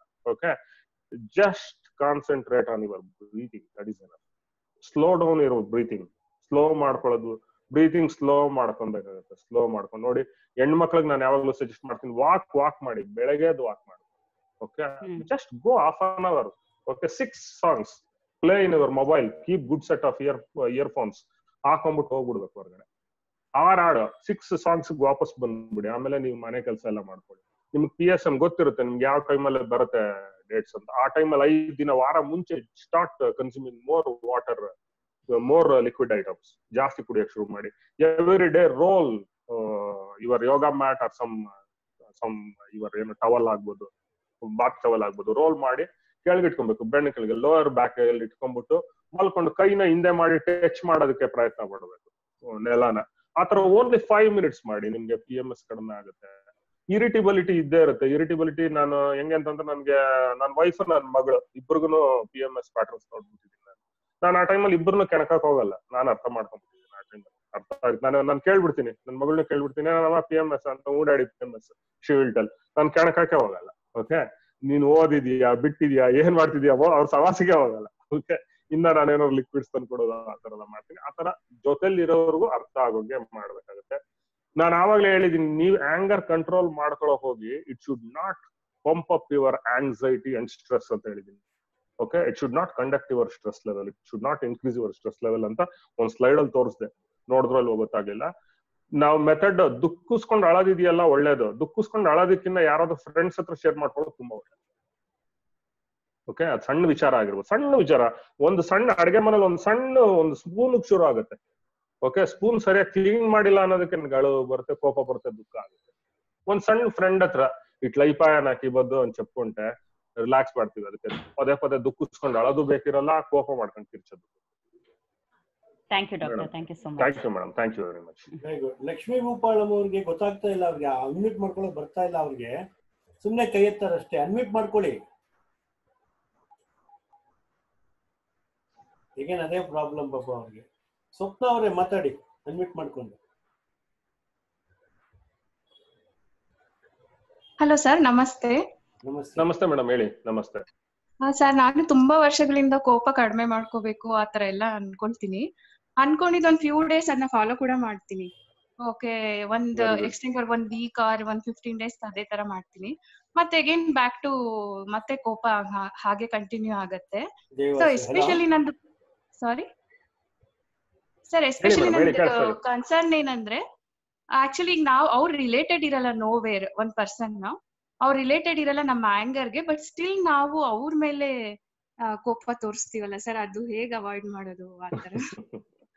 Give lot of auto suggestions madam. ನಾನು ಹೇಳ್ತಾ ಇದೀನಿ, first accept, analyse and acknowledge. ಆಗ್ಲೇ ಅರ್ಜುನ್ ಅವ್ರಿಗೆ ಹೇಳಿದೆ, ನಮ್ಗೆ ಇದ್ರಿಂದ ಏನಾದ್ರು ಉಪಯೋಗ ಇದೆಯಾ, ಈ ಕೋಪ ಮಾಡ್ಕೊಳ್ಳೋದ್ರಿಂದ ಏನಾದ್ರು ಪ್ರಾಡಕ್ಟಿವ್ ಆಗಿದೆಯಾ ಅಂತ, ಏನಾದ್ರು ಉಪಯೋಗ ಇದೆಯಾ ಅಥವಾ ಏನಾದ್ರು ಪಾಸಿಟಿವ್ ಇದೆಯಾ ಅನ್ನೋದು ನಾವು ಅರ್ಥ ಮಾಡ್ಕೊಬೇಕಾಗತ್ತೆ. ಇಲ್ಲ ಅಂತಂದ್ರೆ ಅದು ಯಾರ ಜೊತೆ ಆಗ್ಲಿ ಮೇಡಮ್, ಬಿಟ್ಬಿಡ್ಬೇಕಾಗುತ್ತೆ ಅಲ್ಲೇ.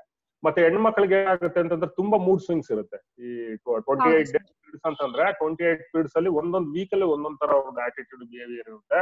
ಈ ಪ್ಯಾಟರ್ನ್ಸ್ ನ ನೀವು ಅರ್ಥ ಮಾಡ್ಕೊಬೇಕಾಗುತ್ತೆ. ಯಾವ ಟೈಮಲ್ಲಿ ನಾನು ತುಂಬಾ ಖುಷಿಯಾಗಿರ್ತೀನಿ, ಓಕೆ, ಯಾಕಂದ್ರೆ ಇಲ್ಲಿ ಈಸ್ಟ್ರೋಜನ್, ಪ್ರೊಜೆಸ್ಟ್ರಾನ್ ಮತ್ತೆ ಟೆಸ್ಟೋಸ್ಟೆರಾನ್ ಹಾರ್ಮೋನ್ಸ್ ಏರ್ಪೇರ್ ಆಗ್ತಾ ಇರುತ್ತೆ. ಓಕೆ, ಬಹಳಷ್ಟು ಅದೇ ತರ ಸೆರೋಟೋನಿನ್, ಡೋಪಮೈನ್ ಅನ್ನ ನ್ಯೂರೋ ಟ್ರಾನ್ಸ್ಮಿಟರ್ಸ್ ಬ್ರೈನ್ ಅಲ್ಲಿ ಕೂಡ ಕಡಿಮೆ ಆಗ್ತಾ ಇರುತ್ತೆ. ಸೊ ಯಾವ ಫೇಸ್ ಅಲ್ಲಿ ನಾನು ತುಂಬಾ ಹ್ಯಾಪಿ ಆಗಿರ್ತೀನಿ ಅನ್ನೋದು ತಿಳ್ಕೊಬೇಕಾಗುತ್ತೆ. ಹ್ಯಾಪಿ ಆಗಿರೋ ಟೈಮಲ್ಲಿ ಒಳ್ಳೊಳ್ಳೆ ಕೆಲಸ ಮಾಡ್ಬೇಕಾಗುತ್ತೆ. ಯಾವ ಟೈಮಲ್ಲಿ ಸ್ವಲ್ಪ ದುಃಖವಾಗಿದ್ದೀನಿ ಅಥವಾ ಇರಿಟಬಿಲಿಟಿ ಇದನ್ನ ಅಂದಾಗ ಅಂತ ಸಂದರ್ಭದಲ್ಲಿ ಕಾನ್ಶಿಯಸ್ ಆಗಿ ನಾವು ಯಾವ ವ್ಯಕ್ತಿ ಇಷ್ಟ ಆಗಲ್ವೋ ಅಥವಾ ಯಾರು ಕಂಡ್ರೆ ಇರಿಟೇಷನ್ ಆಗುತ್ತೋ ಅಂತ ವ್ಯಕ್ತಿಗಳಿಂದ, ವಿಚಾರಗಳಿಂದ ದೂರ ಇರ್ಬೋದು ತುಂಬಾ ಒಳ್ಳೆ. ಓಕೆ, ಈ ತರ ಮಾಡೋದ್ರಿಂದ ಇದು ಇಟ್ಸ್ ಅ ಪ್ರಾಕ್ಟೀಸ್ ಅಷ್ಟೇ. ಪ್ರಾಕ್ಟೀಸ್ ಮಾಡಿ ಖಂಡಿತ ಸಾಧ್ಯ ಆಗುತ್ತೆ. ದಿನ ನಾನು ಹೇಳ್ದಂಗೆ ಚೆನ್ನಾಗಿ ಲಿಕ್ವಿಡ್ ಐಟಮ್ಸ್ ಜಾಸ್ತಿ ತಗೊಳ್ಬೇಕು, ಮತ್ತೆ ಧ್ಯಾನ ಮಾಡ್ಬೇಕು ಕೂತ್ಕೊಂಡು. ಓಕೆ, ತುಂಬಾ ಧ್ಯಾನ ಮಾಡ್ಬೇಕು. ಅಟ್ಲೀಸ್ಟ್ ನಾನು ಏನ್ ಹೇಳ್ತೀನಿ ಅಂತಂದ್ರೆ, ನಮ್ಗೆ 2.5 ಗಂಟೆ ಕೂತ್ಕೊಂಡು ಯಾವ್ದೋ ಬೇಡದಿರೋ ಮೂವಿ ನೋಡಕ್ ನಮ್ಗೆ ಪೇಷನ್ಸ್ ಇರುತ್ತೆ, ಅಥವಾ 1 ಗಂಟೆ ಕಂಟಿನ್ಯೂಸ್ ಸೀರಿಯಲ್ ನೋಡಕ್ ಪೇಷನ್ಸ್ ಇರುತ್ತೆ. ನಮ್ಗೆ 10 ನಿಮಿಷ ಕೂತ್ಕೊಂಡು ಬ್ರೀತಿಂಗ್ ಎಕ್ಸರ್ಸೈಸ್, ಧ್ಯಾನ ಮಾಡಕ್ ನಮ್ಗೆ ಟೈಮ್ ಇರಲ್ಲ. ಸೊ ಖಂಡಿತ ಆತರ ಆಗ್ಬಾರ್ದು. 10 ನಿಮಿಷ, ಓಕೆ, ಇಟ್ಸ್ ಎ ಇನ್ವೆಸ್ಟ್ಮೆಂಟ್. ನಾನು ಯಾವಾಗಲೂ ಹೇಳ್ತೀನಿ, it's not A spending time, it's A investment. ಯಾವಾಗಲೂ it's investing on A good thing. You are investing on the meditation, you are definitely you are investing on your breathing exercise. It will give back, it will give back 100 times good things. That you should invest. Okay, thank you very much. Thank you. Thank you. ಎಕ್ಸಲೆಂಟ್ಲಿ ಇವತ್ತೆಲ್ಲ ಕೂಡ ಚೆನ್ನಾಗಿ ಬಂದಿದೆ. It's A beautiful. ಆಮೇಲೆ question ಅನ್ನ ಇನ್ಮೇಲೆ ಒಂದು ಕೆಲಸ ಮಾಡೋಣ ಡಾಕ್ಟ್ರೆ, ನಿಮ್ದು ಮಾತೇ ಬೇಡ, ಬರೀ ಕ್ವಶನ್ ಆನ್ಸರ್ ಇಟ್ಬಿಡೋಣ. ಸೂಪರ್ ಆಗಿರುತ್ತೆ. ಅದರಲ್ಲಿ ಎಲ್ಲ ವಿಷಯನೂ ಒಂದು ಟಾಪಿಕ್ ತಗೊಳ್ಳೋದು. ನೀವು ಇದ್ದೀರಾ ಸರ್? ಒಂದು ಟಾಪಿಕ್ ತಗೊಳ್ಳೋದು, ಅದ್ರ ಬಗ್ಗೆ ಬರೀ ಕ್ವಶನ್ಸ್ ಎಲ್ಲ. ಒಂದು ಸರ್ ಕಾಣಿಸ್ತಿದ್ನ, ಕತ್ಲಾಗೋಯ್ತು ರೂಮ್, ಲೈಟ್ ಹಾಕೊಂಡಿಲ್ಲ.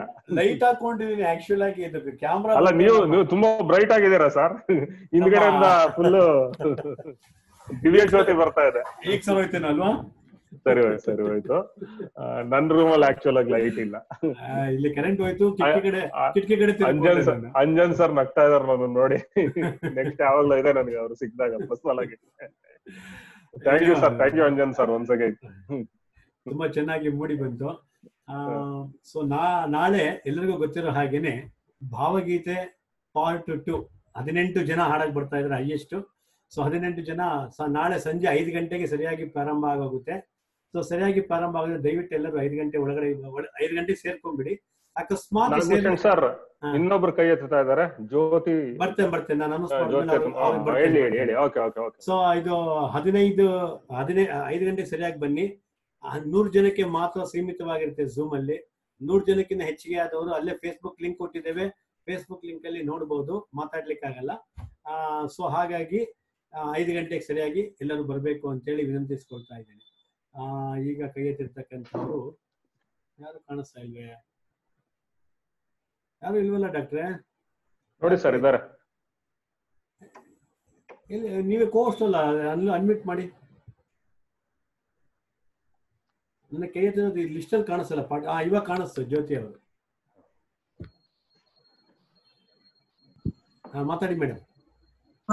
ಎಲ್ಲಾರ ಚೈತನ್ಯನ ವರ್ಧಿಸಿದ ಚೈತನ್ಯ ವರ್ಧನ್ ಡಾಕ್ಟ್ರೇ ತುಂಬಾ ಮತ್ತೆ ಮತ್ತೆ ತುಂಬಾ ಚೆನ್ನಾಗಿತ್ತು ಅಂತ ಹೇಳ್ಬೇಕಾಗಿಲ್ಲ. ಎಲ್ಲಾರ್ಗು ಖುಷಿ ಆಗ್ಬಿಟ್ಟಿದೆ. ಮನಸ್ಸು ಬುದ್ಧಿ ಹೃದಯ ಎಲ್ಲಾರನ್ನ ತಣಿಸ್ಬಿಟ್ಟಿದ್ದೀರಾ.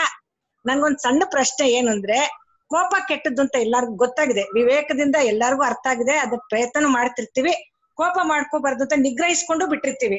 ಆದ್ರೆ ಆ ವ್ಯಕ್ತಿ ಮೇಲೆ ತುಂಬಾ ಬೇಜಾರಾಗಿರುತ್ತೆ. ಕೋಪದ ಹಂತದಿಂದ ಮೇಡಮ್ ಇಲ್ಲ ಮೇಡಮ್ ನೀವು ಇಲ್ಲ ಅನ್ಸುತ್ತೆ. ಸೇಮ್ ಕ್ವಶನ್ ಮಂಜುಳಾ ಅವ್ರು ಕೇಳಿದ್ರು, ಅಂಜನ್ ಅವ್ರು ಕೇಳಿದ್ರು, ಇನ್ನೊಬ್ರು ಕೇಳಿದ್ರು, ಇರ್ಲಿಲ್ಲ. ಬೇಜಾರ್ ಹಂತಕ್ಕೆ ಬಂದಿರ್ತೀವಿ ನಾವು, ಬಟ್ ಅವ್ರ ಹತ್ರ ಕೋಪ ಇಲ್ಲದೆ ವ್ಯವಹರಿಸಕ್ ಆಗಲ್ಲ. ಬೇಜಾರ್ ಹಂತದಲ್ಲಿದ್ದಾಗ ಕೋಪ ಬೇಜಾರು ಒಂದೇನಾ? ಆ ಭಾವ ಈ ಭಾವ ಒಂದೇನಾ? ನನ್ ಪ್ರಶ್ನೆ ಹೆಂಗಾಗತ್ತಮ್ಮ, ಹೆಂಗಾಗುತ್ತೆ? ಕೋಪನೇ ಬೇರೆ ಬೇಜಾರ ಬೇರೆ ಅಲ್ವಾ? ಓಕೆ, ಪದೇ ಪದೇ ಕೋಪ ಆಗಿರೋದ್ರಿಂದ ಬೇಜಾರಾಗಿದೆ. ಬೇಜಾರ್ ನಾವು ಮತ್ತೆ ಅವ್ರ ಹತ್ರ ಚೆನ್ನಾಗಿ ನಡ್ಕೊಳಕ್ ಆಗಲ್ಲ ಅಂದಾಗ ಅದು ಕೋಪದ ಇನ್ನೊಂದು ರೂಪ ಆಗತ್ತಲ್ವಾ ಸರ್ ಅಂತ ಕೇಳ್ತಾ ಇದ್ದೀನಿ. That is what you should learn. ಹೌದಲ್ಲ? ಸೊ ಅವ್ರ ಹತ್ರ ಚೆನ್ನಾಗಿ ನಡ್ಕೊಬೇಕು. ಅದೇ greatness. That is what we should learn. ಅದನ್ನೇ ಕಲಿಬೇಕಾಗಿರೋದು ನಾವು. ಹೌದಲ್ಲ? ಸೊ ನನ್ಗೆ ಏನಂತಂದ್ರೆ ಬಹಳ ಎಲ್ಲ ನಮ್ಮ ಏನು ನಾವು ಪುರಾಣ ತಗೊಂಡಾಗ ಓಕೆ, ಎಲ್ಲ ದಾಸರುಗಳು, ಪುರಂದ್ರ ದಾಸರಾಗಿರ್ಲಿ, ಕನಕದಾಸರಾಗಿರ್ಲಿ, ಯಾರು ನಮ್ಗೆ ಕೆಟ್ಟದ್ ಮಾಡಿದ್ರು ನಾವು ಅವ್ರಿಗೆ ಒಳ್ಳೇದೇ ಬಯಸ್ಬೇಕು, ಆ ತರ ನಾವು ಬೆಳಿಬೇಕು ಅಂತಾನೆ ಹೇಳ್ತಾ ಬಂದಿದ್ದಾರೆ. ಹೌದಲ್ಲ? ಯಾವ ಒಬ್ಬ ಯತಿಗಳಾಗ್ಲಿ, ಮುನಿಗಳಾಗ್ಲಿ, ದಾಸರಾಗ್ಲಿ, ಯಾರು ನಿನ್ಗೆ ಕೋಪ ಮಾಡ್ಕೊಂಡಿರೋ ಬೇಜಾರ್ ಮಾಡಿ ಅವ್ನಿಗೆ ರಿವೆಂಜ್ ತಗೋ, ಅಥವಾ ನೀನ್ ಆಗಿರೋ ಕೋಪನ ಮಗ್ ಮಾಡಿ ಬ್ಯಾಟ್ ಮಾಡು ಅಂತ ನಾನು ಅವಾಗಲೇ ಒಂದು ಸ್ಲೈಡ್ ಅಲ್ಲಿ ತೋರಿಸ್ದೆ. ನಿಮ್ಗೆ ಆಗಿರೋ ಬೇಜಾರ್ನ, ನೋವ್ನ, ಕೋಪನ ಅದನ್ನ ರಿಪೀಟೆಡ್ ಆಗಿ ಜ್ಞಾಪಿಸ್ಕೊಂತಾ ಇರ್ಬೋದು. You should forget there only. ಆಯ್ತು ಅಷ್ಟೇ. ಅವ್ರದ್ದು it will show there quality of life. ಇವಾಗ ನನ್ನ ಮೇಲೆ ಯಾರೋ ಕೋಪ ಮಾಡ್ಕೊಂತ ಇದ್ದಾನೆ ಅಂದ್ರೆ ನಾನು ನಕ್ಬಿಟ್ಟು ಸುಮ್ಮನಾಗ್ಬಿಡ್ತೀನಿ. It shows is quality of life. Okay, it's not my quality of life. Why you want to scratch? Okay, ಆದಷ್ಟು ಸಾಧ್ಯ ಅವ್ರ ಹತ್ರ ಏನು ನಮ್ಗೆ ಉಪಯೋಗ ಇಲ್ಲ ಅಂತಂದ್ರೆ ಅವ್ರ ಹತ್ರ ವ್ಯವಹಾರ ಮಾಡಕ್ ಬಿಡಿ. ಇಲ್ಲ ನಮ್ಗೆ ತುಂಬಾ ಕ್ಲೋಸ್ ರಿಲೇಟಿವ್ ಇದಾರೆ, ನಮ್ಗೆ ಅವ್ರನ್ನ ಬಿಡಕ್ ಆಗಲ್ಲ ಲೈಫ್ ಅಂತಾಗ ಯಾವ ಏರಿಯಾಸ್ ಅಲ್ಲಿ ಕಡಿಮೆ ಮಾಡ್ಕೊಬಹುದು ಅನ್ನೋದನ್ನ ಲಿಸ್ಟ್ ಮಾಡ್ಕೊಳ್ಳಿ. ಹಿತಮಿತವಾಗಿ ವ್ಯವಹಾರ ಮಾಡಿ ಅವ್ರಿಗೂ ನೋವು ಕೊಡ್ಬೇಡಿ. ಕೊನೆಗೆ ಒಂದ್ ಫೈಂಡ್ ಅವ್ರಿಗೂ ರಿಯಲೈಸ್ ಆಗುತ್ತೆ, ಇಲ್ಲಪ್ಪ ಈ ತಾಯಿ ಹತ್ರ ನಾನು ಈ ತರ ನಡ್ಕೊಂತಾ ಇದ್ದೀನಿ ಅಂತಂದ್ರೆ ನಾನು ಚೇಂಜ್ ಆಗ್ಬೇಕು ಅನ್ನೋದು ಗೊತ್ತಾಗುತ್ತೆ. ಹೌದಲ್ಲ? ಎಂತ ನಾನು ಯಾವಾಗ್ಲೂ ಒಂದು ಉದಾಹರಣೆ ಕೊಡ್ತಾ ಇರ್ತೀನಿ. ಎಂತ ಬೊಗಳಕ್ ಮನುಷ್ಯಂದು ಎಷ್ಟು ಚೆನ್ನಾಗಿರುತ್ತೆ ಕೆಪಾಸಿಟಿ ಅಂತಂದ್ರೆ, ಅಷ್ಟು ದೊಡ್ಡ ಆನೆನ ಹಿಂಗ್ ಇಡೀ ಮನೆನೇ ಬೀಳಿಸ್ಬೇಡ ಅನ್ನೋ ಆನೆನ ಟಾಸ್ಕ್ ಮಾಡಿಟ್ಕೊಂತಾನೆ. ಒಂದು ಹುಲಿನ ರಿಂಗ್ ಮಾಸ್ಟರ್ ಆಟ ಆಡಿಸ್ತಾನೆ. ಹೌದಲ್ಲ? ಆ ತರ ಸಾಧ್ಯ ಇದೆ. Okay, let like your like ಅಂತ ಹೇಳ್ತೀವಿ. ಫಸ್ಟ್ ನಾವು ಕೋಪ ಮಾಡ್ಕೊಂಡು ಎದುರುಗಡೆ ಅವ್ರನ್ನ ಕೂಡ ಕೋಪ ಕಡಿಮೆ ಮಾಡಿಸ್ಬೋದು. ಅವರು ಹೊಂದ್ಕೊಳಂಗ್ ಹೇಳ್ಕೊಡ್ಬೋದು. ಅವ್ರು ಕ್ಷಮೆ ಕೇಳೋ ಅಂತ ಸ್ಟೇಜ್ ಇದೆ, ತಂದು ನಿಲ್ಸ್ಕೊಬಹುದು. You should become good manager ಅಷ್ಟೇ. When you become good manager you will manage everything. Very good, very good, very good. Unmute ಮಾಡ್ಕೊಳ್ಳಿ, ಅನ್ಮ್ಯೂಟ್ ಮಾಡ್ಕೊಳ್ಳಿ, ಕೇಳಿಸ್ತಿಲ್ಲ. ಇನ್ಯಾರಾದ್ರೂ ಕೇಳೋರು ಇದಾರಾ? ಯಾರಿಲ್ಲ ಅನ್ಸುತ್ತೆ. ಯಾರು ಹ್ಯಾಂಡ್ ರೈಸ್ ಮಾಡಲ್ಲ ಚೈತನ್ಯ ಅವರೇ. Almost all completed I think. Okay, I think ಎಲ್ಲರಿಗೂ ಆನ್ಸರ್ ಸಿಕ್ಕಿದೆ ಅನ್ಕೊ. ಸಿಕ್ಕಿದೆ. ಮತ್ತೆ ನಾಳೆ ಇದು ಭಾವಗೀತೆ ಪಾರ್ಟ್ 2 ಒಂದಿದೆ. ಮತ್ತೆ 3 ರಿಂದ 4 ತೆಲುಗು ಅರ್ಥ ಆಗೋರಿಗೆ ಕಾಕಿನಾಡದಲ್ಲಿ ಇರ್ತಕ್ಕಂತಹ ಒಂದು ಗ್ರೂಪಿಗೆ ಡೇ ಟು ಡೇ ಪ್ರತಿನಿತ್ಯ ಜೀವನದಲ್ಲಿ ಯಾವ ರೀತಿ ಆರ್ಯವೇಶನ್ ಇರಬೇಕು ಅನ್ನೋದನ್ನ 1 ಅವರ್ ಟ್ರೈನಿಂಗ್ ಕೊಡ್ತಾ ಇದ್ದೇನೆ. ನಾನು ಅದನ್ನ ಕಳಿಸ್ಕೊಡ್ತೇನೆ. ಯಾರಿಗಾದ್ರೂ ಫ್ರೀ ಇದ್ರೆ ತೆಲುಗು, ಅದು ಕಂಪ್ಲೀಟ್ ಟೋಟಲ್ ಆಗಿ ತೆಲುಗಲ್ಲಿ ಇರುತ್ತೆ. ತೆಲುಗು ಅರ್ಥ ಆಗುವಂಥವ್ರೆಲ್ಲ ದಯವಿಟ್ಟು ಅದರಲ್ಲಿ ಜಾಯ್ನ್ ಆಗ್ಬೋದು. ಸೊ ಅಂತ ಹೇಳ್ತಾ, ಸೊ ಮತ್ತೊಮ್ಮೆ ಮಗದೊಮ್ಮೆ ನಮ್ಮೆಲ್ಲರ ಪರವಾಗಿ ಎಲ್ಲರೂ ಕೂಡ ಡಾಕ್ಟರ್ ಚೈತನ್ಯ ವರ್ಧನ್ ಅವರಿಗೆ ಅತ್ಯುತ್ತಮವಾಗಿ ಆನ್ಸರ್ಸ್ ಕೊಟ್ಟಿದ್ದಕ್ಕೆ ಮತ್ತು ಉತ್ತಮವಾದಂತ presentation along with the PPT given the excellent visual ಮತ್ತು ಆಡಿಯೋ ಎರಡೂ ಕೂಡ ತುಂಬಾ ಚೆನ್ನಾಗಿ ಕೊಟ್ಟಿದ್ದಕ್ಕೆ ಎಲ್ಲರ ಪರವಾಗಿ ಅವರಿಗೆ ಹೃತ್ಪೂರ್ವಕವಾದಂತಹ ವಂದನೆಗಳು, ಅಭಿನಂದನೆಗಳನ್ನು ಎರಡನ್ನೂ ಕೂಡ ಸಮರ್ಪಿಸ್ಕೊಡ್ತಾ ಇದ್ದೀವಿ. Wish all the very best doctor Chaitanya Vardhan. Excellent. Very good, very good. Each and every question you give elaborate answers, not A simple answer. Elaborate ಆಗಿ ನೀಟಾಗಿ ಕೊಟ್ಟಿದ್ದೀರಾ. Excellent, very good. ಸೊ ಅಂತ ಹೇಳ್ತಾ, ನಾಳೆ ಈ ದಿನದ ಕಾರ್ಯಕ್ರಮಕ್ಕೆ ಒಂದು ಶಾಂತಿ ಮಂತ್ರದ ಮೂಲಕ ಸ್ವಸ್ತಿಯನ್ನು ಹಾಡಿ ನಾಳಿನ ಕಾರ್ಯಕ್ರಮಕ್ಕೆ ಸ್ವಾಗತವನ್ನು ಹೇಳೋಣ ಅಂತ ಹೇಳ್ತಾ ಶಾಂತಿ ಮಂತ್ರವನ್ನು ಹೇಳೋಣ ಎಲ್ಲರೂ ಕೂಡ. ಶ್ರೀ ಗುರುಭ್ಯೋ ನಮಃ. ಹರಿ ಓಂ. ಸಹನಾವವತು ಸಹನೌ ಭುನಕ್ತು ಸಹ ವೀರ್ಯಂ ಕರವಾವಹೈ ತೇಜಸ್ವಿನಾವಧೀತಮಸ್ತು ಮಾ ವಿದ್ವಿಷಾವಹೈ. ಓಂ ಶಾಂತಿ ಶಾಂತಿ ಶಾಂತಿ. ಅಸತೋ ಮಾ ಸದ್ಗಮಯ ತಮಸೋ ಮಾ ಜ್ಯೋತಿರ್ಗಮಯ ಮೃತ್ಯೋರ್ಮಾ ಅಮೃತಂಗಮಯ. ಓಂ ಶಾಂತಿ ಶಾಂತಿ ಶಾಂತಿ. ಆ ಸರ್ವಶಕ್ತ ಭಗವಂತನು ಎಲ್ಲರಿಗೂ ಕೂಡ ಉತ್ತಮವಾದಂತಹ ಆಯಸ್ಸು, ಆರೋಗ್ಯ, ಐಶ್ವರ್ಯನಿಟ್ಟು ಅವರ ಮನಸ್ಸಿನ ಎಲ್ಲಾ ವಾಂಛೆಗಳನ್ನು ಪೂರೈಸಲಿ ಅಂತೇಳಿ ಆ ಭಗವಂತನನ್ನು ಪ್ರಾರ್ಥಿಸುತ್ತಾ, ನಮ್ಮಲ್ಲಿರ್ತಕ್ಕಂತಹ ಅಜ್ಞಾನವೆಂಬ ಕತ್ತಲನ್ನು ಹೋಗಲಾಡಿಸಿ ಜ್ಞಾನವೆಂಬ ಬೆಳಕು ನಮಗೆ ನೀಡಲಿ ಅಂತೇಳಿ ಪ್ರಾರ್ಥಿಸುತ್ತಾ, ಮೃತ್ಯುತತ್ವದಿಂದ ಅಮೃತತ್ವದ ಕಡೆಗೆ ಬರೋಣ, ಆ ಒಂದು ಶಕ್ತಿಯನ್ನು ಭಗವಂತ ನಮಗೆ ಪ್ರಸಾದಿಸಲಿ ಎಂದು ಆ ಭಗವಂತನನ್ನು ಪ್ರಾರ್ಥಿಸುತ್ತಾ, ಈ ದಿನ ಕಾರ್ಯಕ್ರಮಕ್ಕೆ ಡಾಕ್ಟರ್ ಚೈತನ್ಯ ವರ್ಧನ್ಗೆ ಮತ್ತೊಮ್ಮೆ ವಂದನೆಗಳನ್ನು ಅಭಿನಂದನೆ ತಿಳಿಸುತ್ತಾ ಸ್ವಸ್ತಿಯನ್ನು ಹಾಡೋಣ. ಬಂದಂತಹ ಎಲ್ಲಾ ಹಿತೈಷಿಗಳಿಗೂ ಸಜ್ಜನರಿಗೂ ಎಲ್ಲರಿಗೂ ಕೂಡ ವಂದನೆಗಳನ್ನು ತಿಳಿಸೋಣ. ನಾಳೆ ಮತ್ತೆ ಎಲ್ಲರೂ ಕೂಡ ಭೇಟಿಯಾಗೋಣ. ಜೈ ಹಿಂದ್, ಜೈ ವಾಸು.